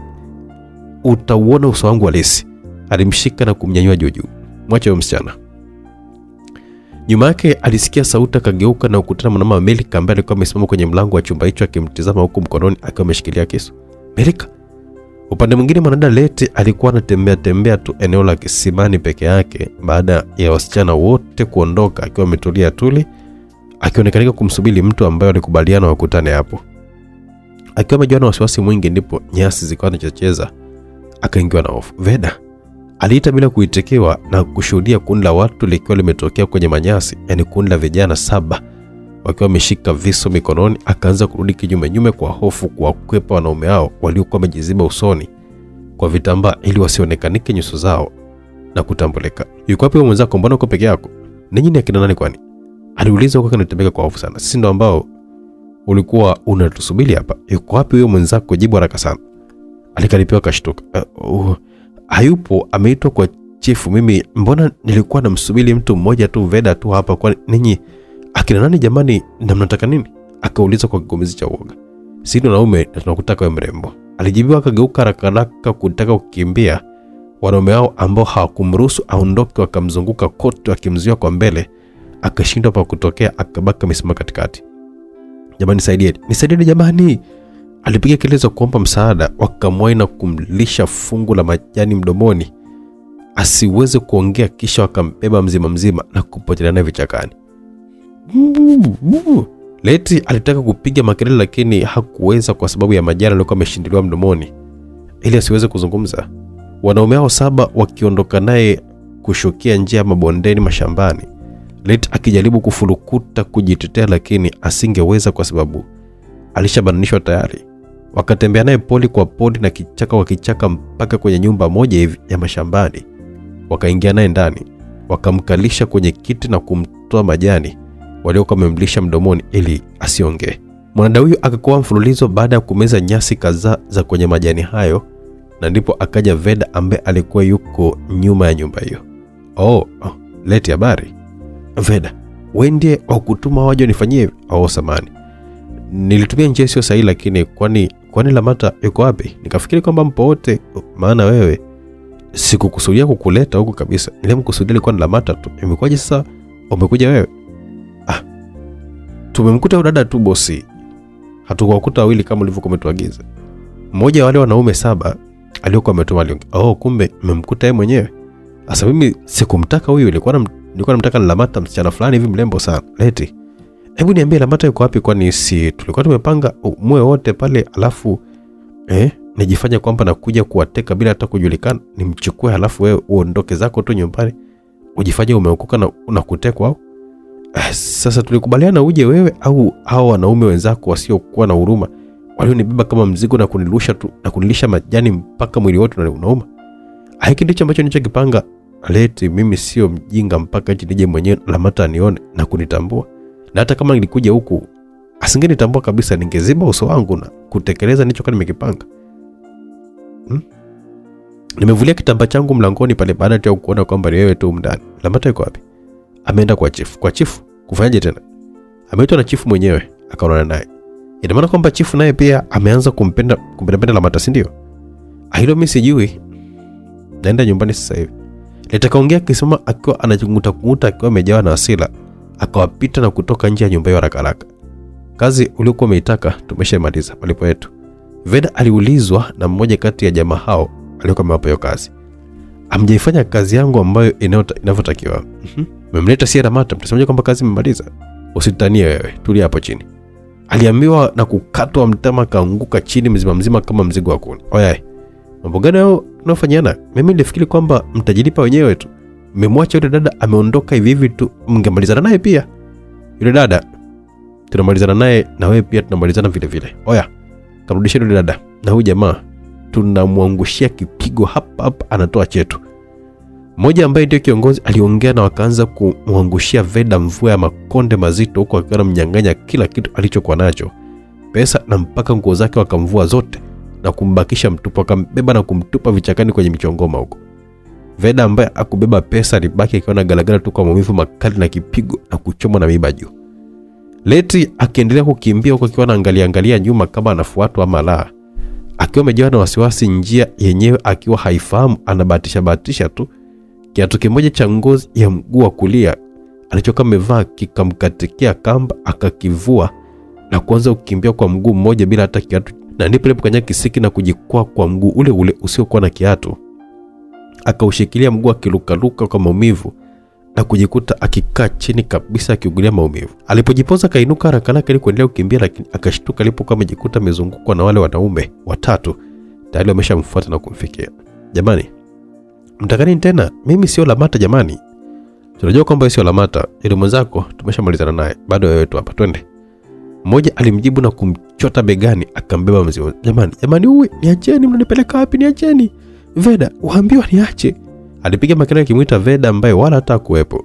Hakumsikiliza, akamrudisha kule kwenye nyumba ya mashambani kule ya kijana Veda, ambaye naye wadisha muangushia kipigo na kumtupa vichakani huko. Leti akaingizwa ndani ya nyumba hiyo tena na kuwakuta wale wanaume wengine 4 walikuwa wanasubiri wenzao 3, jumla wakiwa 7. Safi sana, hatimaye chakula yetu imerudi sasa. Kiongozi wao aliongea kwa kanapiga makofi. Jamani, mimi sio Lamata, niacheni niende, nimewafanya nini kwani? Leti aliongea kwa kanatembea kwa hofu. Wala tunashinda na Lamata, sisi tunashinda na wewe. Anaanza nani jamani? Mimi nataka niwe ni wa mwisho kabisa, nibaki naye mpaka baadaye jioni, aliwauliza wenzake. Naanza mimi hapa. Mimi hapa wa kwanza. Kila mtu aligombea nafasi ya kwanza wakiwa wanataka kupigana kabisa. Jamani, mnataka kunifanya nini jamani kwani? Leti alitoa macho akirudi kinyume akitafuta nafasi ya kukimbia. Basi naanza mimi mwenyewe, mtafuata tu kama mnashindwa kuweka ratiba yenu vizuri. Kiongozi wao aliongea kwa akiwa anavuta nguo ya Leti na kuichana yote, mwanadada huyo akiachwa mtupu bila hata nguo yote ile. Jamani tafadhali msinifanyie hivyo jamani, tafadhali nyie wote hapa simtaniwa jamani. Mimi jamani nitaweka wapi nihurumieni jamani. Leti aliongea kwa akiwa anatamani kulia. Acha maneno njoo hapa. Alishikwa na kuvutwa, akasogezwa na kushikishwa ukuta, akinamishwa kwa lazima, akibaki ametoa macho akiwashuhudia wanaume wao wote 7 wakivua nguo zao. Jamani mtaniua jamani, nisameheni jamani. Kelele zilisikika kali za Leti mpaka nje ya nyumba hiyo ya mashambani nje. Ukisikia upepo tu unatingisha nyasi na miti, hakukuwa na mtu aliyekuwa anakatisha maeneo hayo zaidi ya ndege tu waliokuwa kirukaruka. Upande mwingine, mwanamama Milika alikuwa amesimama mlangoni na kisu mkononi akiwa anamtazama mmewe Chifu Zaga ambaye alikuwa anataka kumlazimisha Lamata kimapenzi. Milika, nani ambaye kukuambia uingie humo bila ruhusa? Mimi ni mkeo, nahitaji ruhusa gani kuingia chumbani? mwache msichana huyo aende zake bana. Melika, mke wangu, mimi ni chifu na nina haki zote na uwezo wote wa kuwa na mwanamke yote ninayemtaka, na si wewe tu kama unavyodhani. Hata marehemu kakaangu Zwanga alikuwa na wake wawili, na alikuwa wewe wakati tayari akiwa yupo na Mama Inda, na ukaolewa kwa furaha yote, na wakati unajua kabisa kuna mwenzio. Sasa kwa nini mimi nisikuongezee wengine wa kuweza kukusaidia kazi na wewe ukabaki kuwa mke mkubwa? Hautaki kuwa mke mkubwa na kuendelea kuenjoy maisha? Ungejua ninavyojuta kufanya nilichokifanya na kushiriki kumwangamiza mume wangu kwa ajili yako wewe. Sitakaa nisikilize tena upumbavu wako. Mwache msichana aende zake. Mwanamume huyo aliongea kwa akiwa anamfuata na kisu na kumuonesha ishara mwanadada Ramata aweze kuondoka. Melika, tafadhali mke wangu, hivi mlembo huyo hafai kabisa kwa mke mwenzako, mke mdogo? Zaga alimuuliza akitabasamu akiwa anamwacha Ramata. Melika akasogea na kisu kutaka kumchoma kisu Zaga, lakini mkono wake ukadakwa na mwanamume huyo na wakaanza kubishana akigombania kisu. Melika akitaka mchome, naye Zaga akiwa anataka kumnyang'anya. Ramata akaja na kuanza kumpiga makonde Zaga. Ondoka wewe msichana, toroka hapa! Mwanamume Melika alimpiga makelele. Siwezi kukuacha bila kusaidia. Ramata alimjibu mwanamume huyo akiwa anamrukia Zaga mgongoni na kujaribu kumpiga makonde, lakini Zaga akamgeukia akampiga ngumi kisha akamsukuma na kumrusha mpaka kitandani, akajigonga kisogoni na kupoteza fahamu. Zaga aliendelea kugombania kisu na mwanamume Melika ambaye alikuwa anataka kumchoma nacho, wakati huo mwanadada Ramata akiwa yuko chini amepoteza fahamu baada ya kujigonga kisogoni kwenye kitanda alipokuwa amesukuma na kuanguka. Melika, embo achia kisu hicho bwana, nimekwambia. Zaga alikishika kisu na kutaka kukivuta, lakini Melika akakivuta kabla yake na makali ya kisu hicho yakamchana chifu huyo mkononi. Akakiachia haraka na kujitazama kiganja chake cha mkono kilivyokuwa kinavuja damu. Chifu, upo sawa?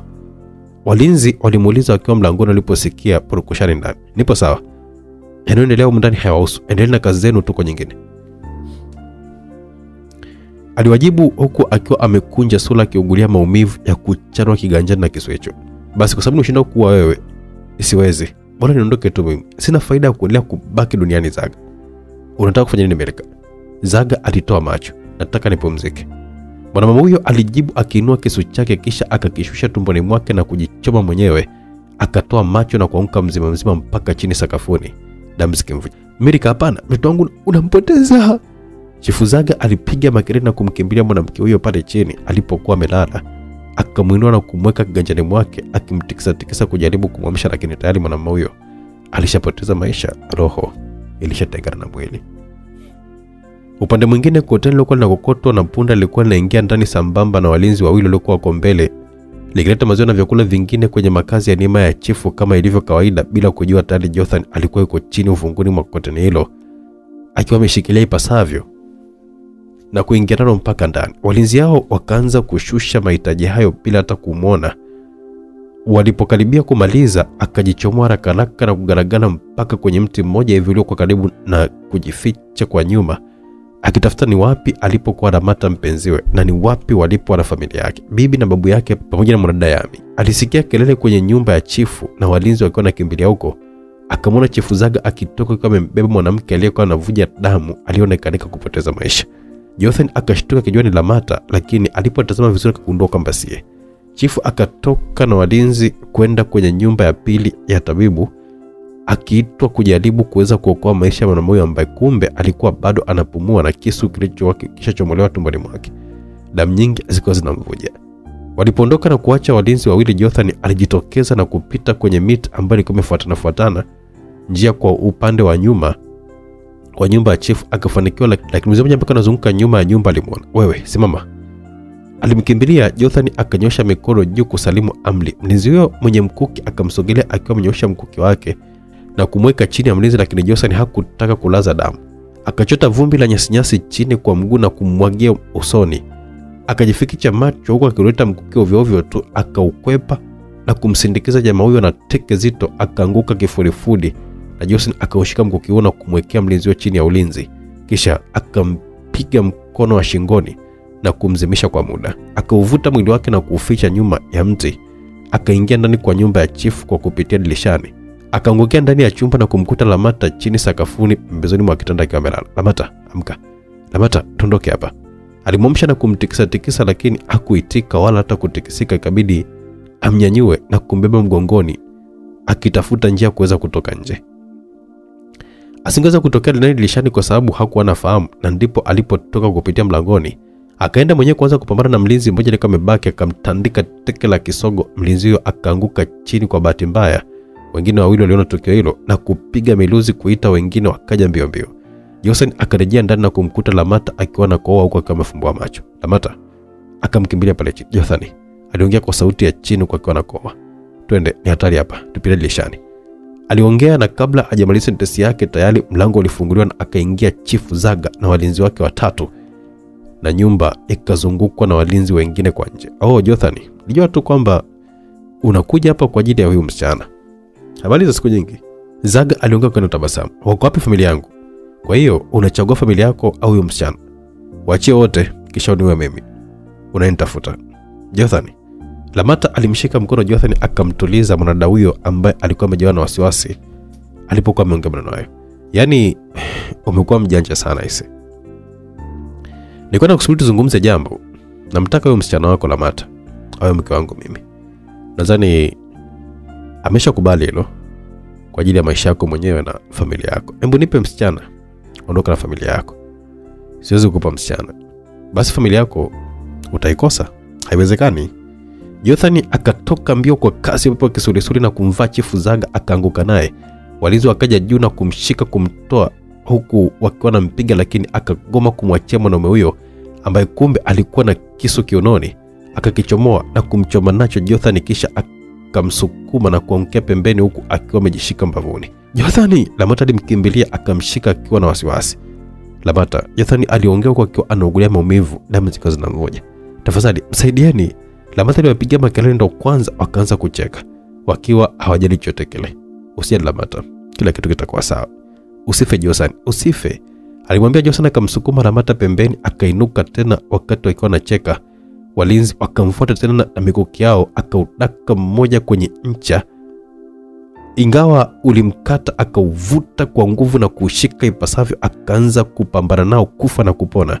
Kisha akamwangusha mmoja baada ya mwingine. Zaga akiwa anashuhudia na kutaka kutoka nje aite wengine, lakini Jothani akamtupia mkuki mguuni ukamkwatua na kumwangusha chini mzima. Charlie akamkimbia pale chini na kumvamia, wakaanza kugaragazana. Lamata walinzi wakawa wanataka kuwafuata, lakini Jothani akaupiga mlango teke ukajifunga. Wakaanza kugongonga ili waingie. Jothani ambaye alikuwa ameumizwa tayari alimngangania Zaga, lakini akawekwa chini na kuanza kutandikwa ngumi mfululizo. Jothani! Lamata alipiga makelele akamlilia. Lamata, pitia dirishani, kimbia. Siwezi kukimbia nikakuacha.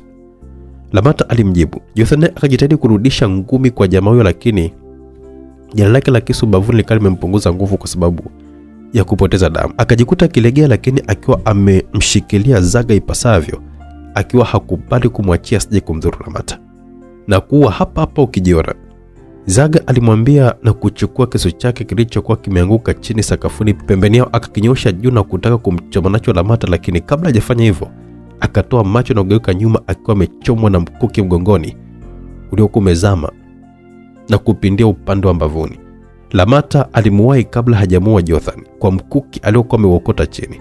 Zaga aligeuza mkono wake akitaka kumchoma na huyo kisu alichokuwa amekishika kwa asila za kujeruhiwa, lakini Jothani akauwahi mkono wake na kugeuzia kwake yeye mwenyewe shingoni badala ya kumchoma Lamata aliyekuwa amesimama nyuma yake. Zaga akajikuta akiwa anajitundika kisu yeye mwenyewe shingoni baada ya mkono wake kubadilishwa mwelekeo. Zaga alitoa macho huku mkono wake wenye kisu ukiwa shingoni, akiwa ameshika kisu chake yeye mwenyewe amejitoboa, huku damu zikiwa zinamvuja na kuluka kama bomba. Jothani akamsukuma akaangukia pembeni kama mzigo, akiwa na hema kwa mara ya mwisho, roho ikitaka kuacha mwili.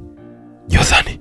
Lamata alimkimbilia pale chini, huku walinzi wakiwa wanaendelea kugonga mlango ili waingie wamsaidie chifu. Lamata, uko salama? Nipo salama. Usife Jothani wangu. Usiniache peke yangu. Lamata alimjibu. Nakupenda sana Lamata. Nakupenda pia Jothani. Waliambiana na kujikuta akiwa anabusiana midomoni kwa hisia kali sana. Wakanywana mate kwa sekunde kadhaa, na wakati huo mlango ukavunjwa na askari wakaingia ndani na kuweka chini ya ulinzi wote wawili. Muda huo zikasikia kelele nyingi nje ya makazi ya hema hiyo ya chifu. Walinzi waliokuwa ndani wamweka Jonathan na Lamata chini ya ulinzi, wakashtuka na kutoka nje kujua kulikoni.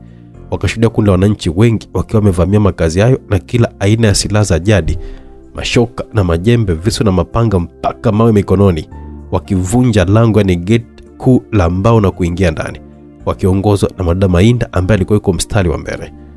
Askari wote wa himaya yani makazi ya chifu wakatupa silaha zao chini na kusalimu amri mbele ya wananchi hao wengi, na walinzi hao waliokuwa wametokea ndani ikabidi nao pia waangushe silaha chini na kusalimu amri kama wenzao. Macho ya Jothani yalifunga taratibu na kujikuta akiwa amezungukwa na babu na bibi na Yami Lamata, wazazi wote wawili wa Lamata na watu wengine kadhaa wakiwa wanamtazama. Wote wakafurahi baada ya kumuona amefumbua macho yake baada ya kupoteza fahamu tangu siku ya jana. Leo ikiwa ni siku nyingine mpya. Jothani, unajisikiaje? Lamata alionekana kufurahi zaidi akimuuliza. Jothani akajikuta yupo kitandani. Nipo vizuri, alijibu akitaka kuinuka na kuhisi maumivu makali ubavuni. Akajitazama na kuona alikuwa amefungwa tu kwenye jela lake. Tulia, usiamke, bado hapo sawa, bibi alimwambia kwa kana tabasamu. Babu, alijua kwamba nimekupoteza mwanangu. Bibi alianza kulia, wakambembeleza. Nipo bibi, siwezi kuacha. Alishika mkono bibi yake na kumlaza kichwa kifuani kwake, wote wakajikuta wakiwa na lengo na machozi. Akaja mtu mbio. Malkia Mainda yuko hapa. Aliwapa taarifa wote, wakakaa tayari kwa ugeni huo wa mwanadada Mainda. Akaingia kwa fumbo yake Malkia ambaye alirudi mikononi mwake tena. Akasogea mpaka kitanda la Jothani baada ya kuwasalimia watu wote. Unaendeleaje Jothani? Nipo salama Malkia. Jothani alimjibu kwa kitabasamu. Nani Malkia? Wewe hapo Mainda. Shika. Mainda alimpa fimbo ya uchifu. Ya nini hii Mainda? Ni ya kwako, ni utawala babako, unapaswa kabisa uendeleze. Siutaki Malkia. Wewe ndiye unayefaa kutawala himaya ya Mazinge. Mimi ni mwanamke tu. Mainda, lakini tafadhali chukua. Alimshikisha fimbo hiyo kiulazima. Jothani akabaka ametoa macho. Mainda akainamisha kichwa chake na watu wote wakainamisha vichwa vyao akiwemo Lamata. Asante, nitataka ile uwezo wangu kwa mtawala mwema. Aliongea akikaa kitako na fimbo hiyo ya enzi na enzi, ya vizazi na vizazi. Nimekupa uchifu na utawala wote, lakini mimi naomba jambo moja tu kutoka kwa Jothani. Jambo gani lo Mainda? Alimuuliza huku watu wote wakiwa wanamtazama kutamani kujua ombi lake nini. Sina baba, sina mama, sina uchifu ambao ni haki yangu, lakini nimeona haitoshi, nimekupa wewe. Najua nampenda sana Lamata na naheshimu mapenzi yenu. Nachoomba ni kimoja tu. Wakati Lamata akiwa ni mkeo mkubwa na wa kwanza, sasa mimi badala ya kuwa chifu kama ndivyo stahili, naomba niwe mke wako mdogo. Mke wa pili, nionje upendo wako ambao nimeukosa kwa wazazi wangu. Sitoingilia upendo wako na Lamata kamwe. Aliongea mwanadada huyo akinamisha kichwa chake chini, jambo lilowashangaza wote. Jothani akakana kumtazama Lamata ambaye alitabasamu na kutikisa kichwa chake akimuonesha ishara Jothani akubali ombi la Mainda la kuwa mke wa pili ni mdogo pindi atakapokuwa chief. Lamata akaushika mkono wa Mainda ambaye aligeuka na kumtazama. Naomba kujibu kwa niaba ya Jothani mume wangu. Chief, wewe ni mke mwenzangu kuanzia sasa hivi na sio mdogo wala wa pili. Asante Lamata. Pamoja na ubani leo kufanyia, lakini bado umekuwa mwema sana kwangu. Mainda alimkumbatia Lamata huku akiwa anaangua kilio. Lamata akawa na kazi ya kumbembeleza. Wote wakajikuta kwa tabasamu. Yupo wapi Leti? Tangu jana onekaniki. Mama Lamata aliongea akiwa anakumbuka jambo, na ndipo waliposikia kelele nje. Wote wakawa wamekimbilia nje na kumkuta msichana Leti akiwa chini na tambaa amechafuka, akiwa anashindwa hata kutembea baada ya kufanyiwa michezo mibaya tangu jana mpaka leo asubuhi na wanaume 7 ambao licha ya kumbaka kwa pamoja walimpiga na kumvunja mguu mmoja. Akiwa hawezi kabisa kutembea, ikabidi wamsaidie kumuinua na kumuingiza ndani. Pumbavu.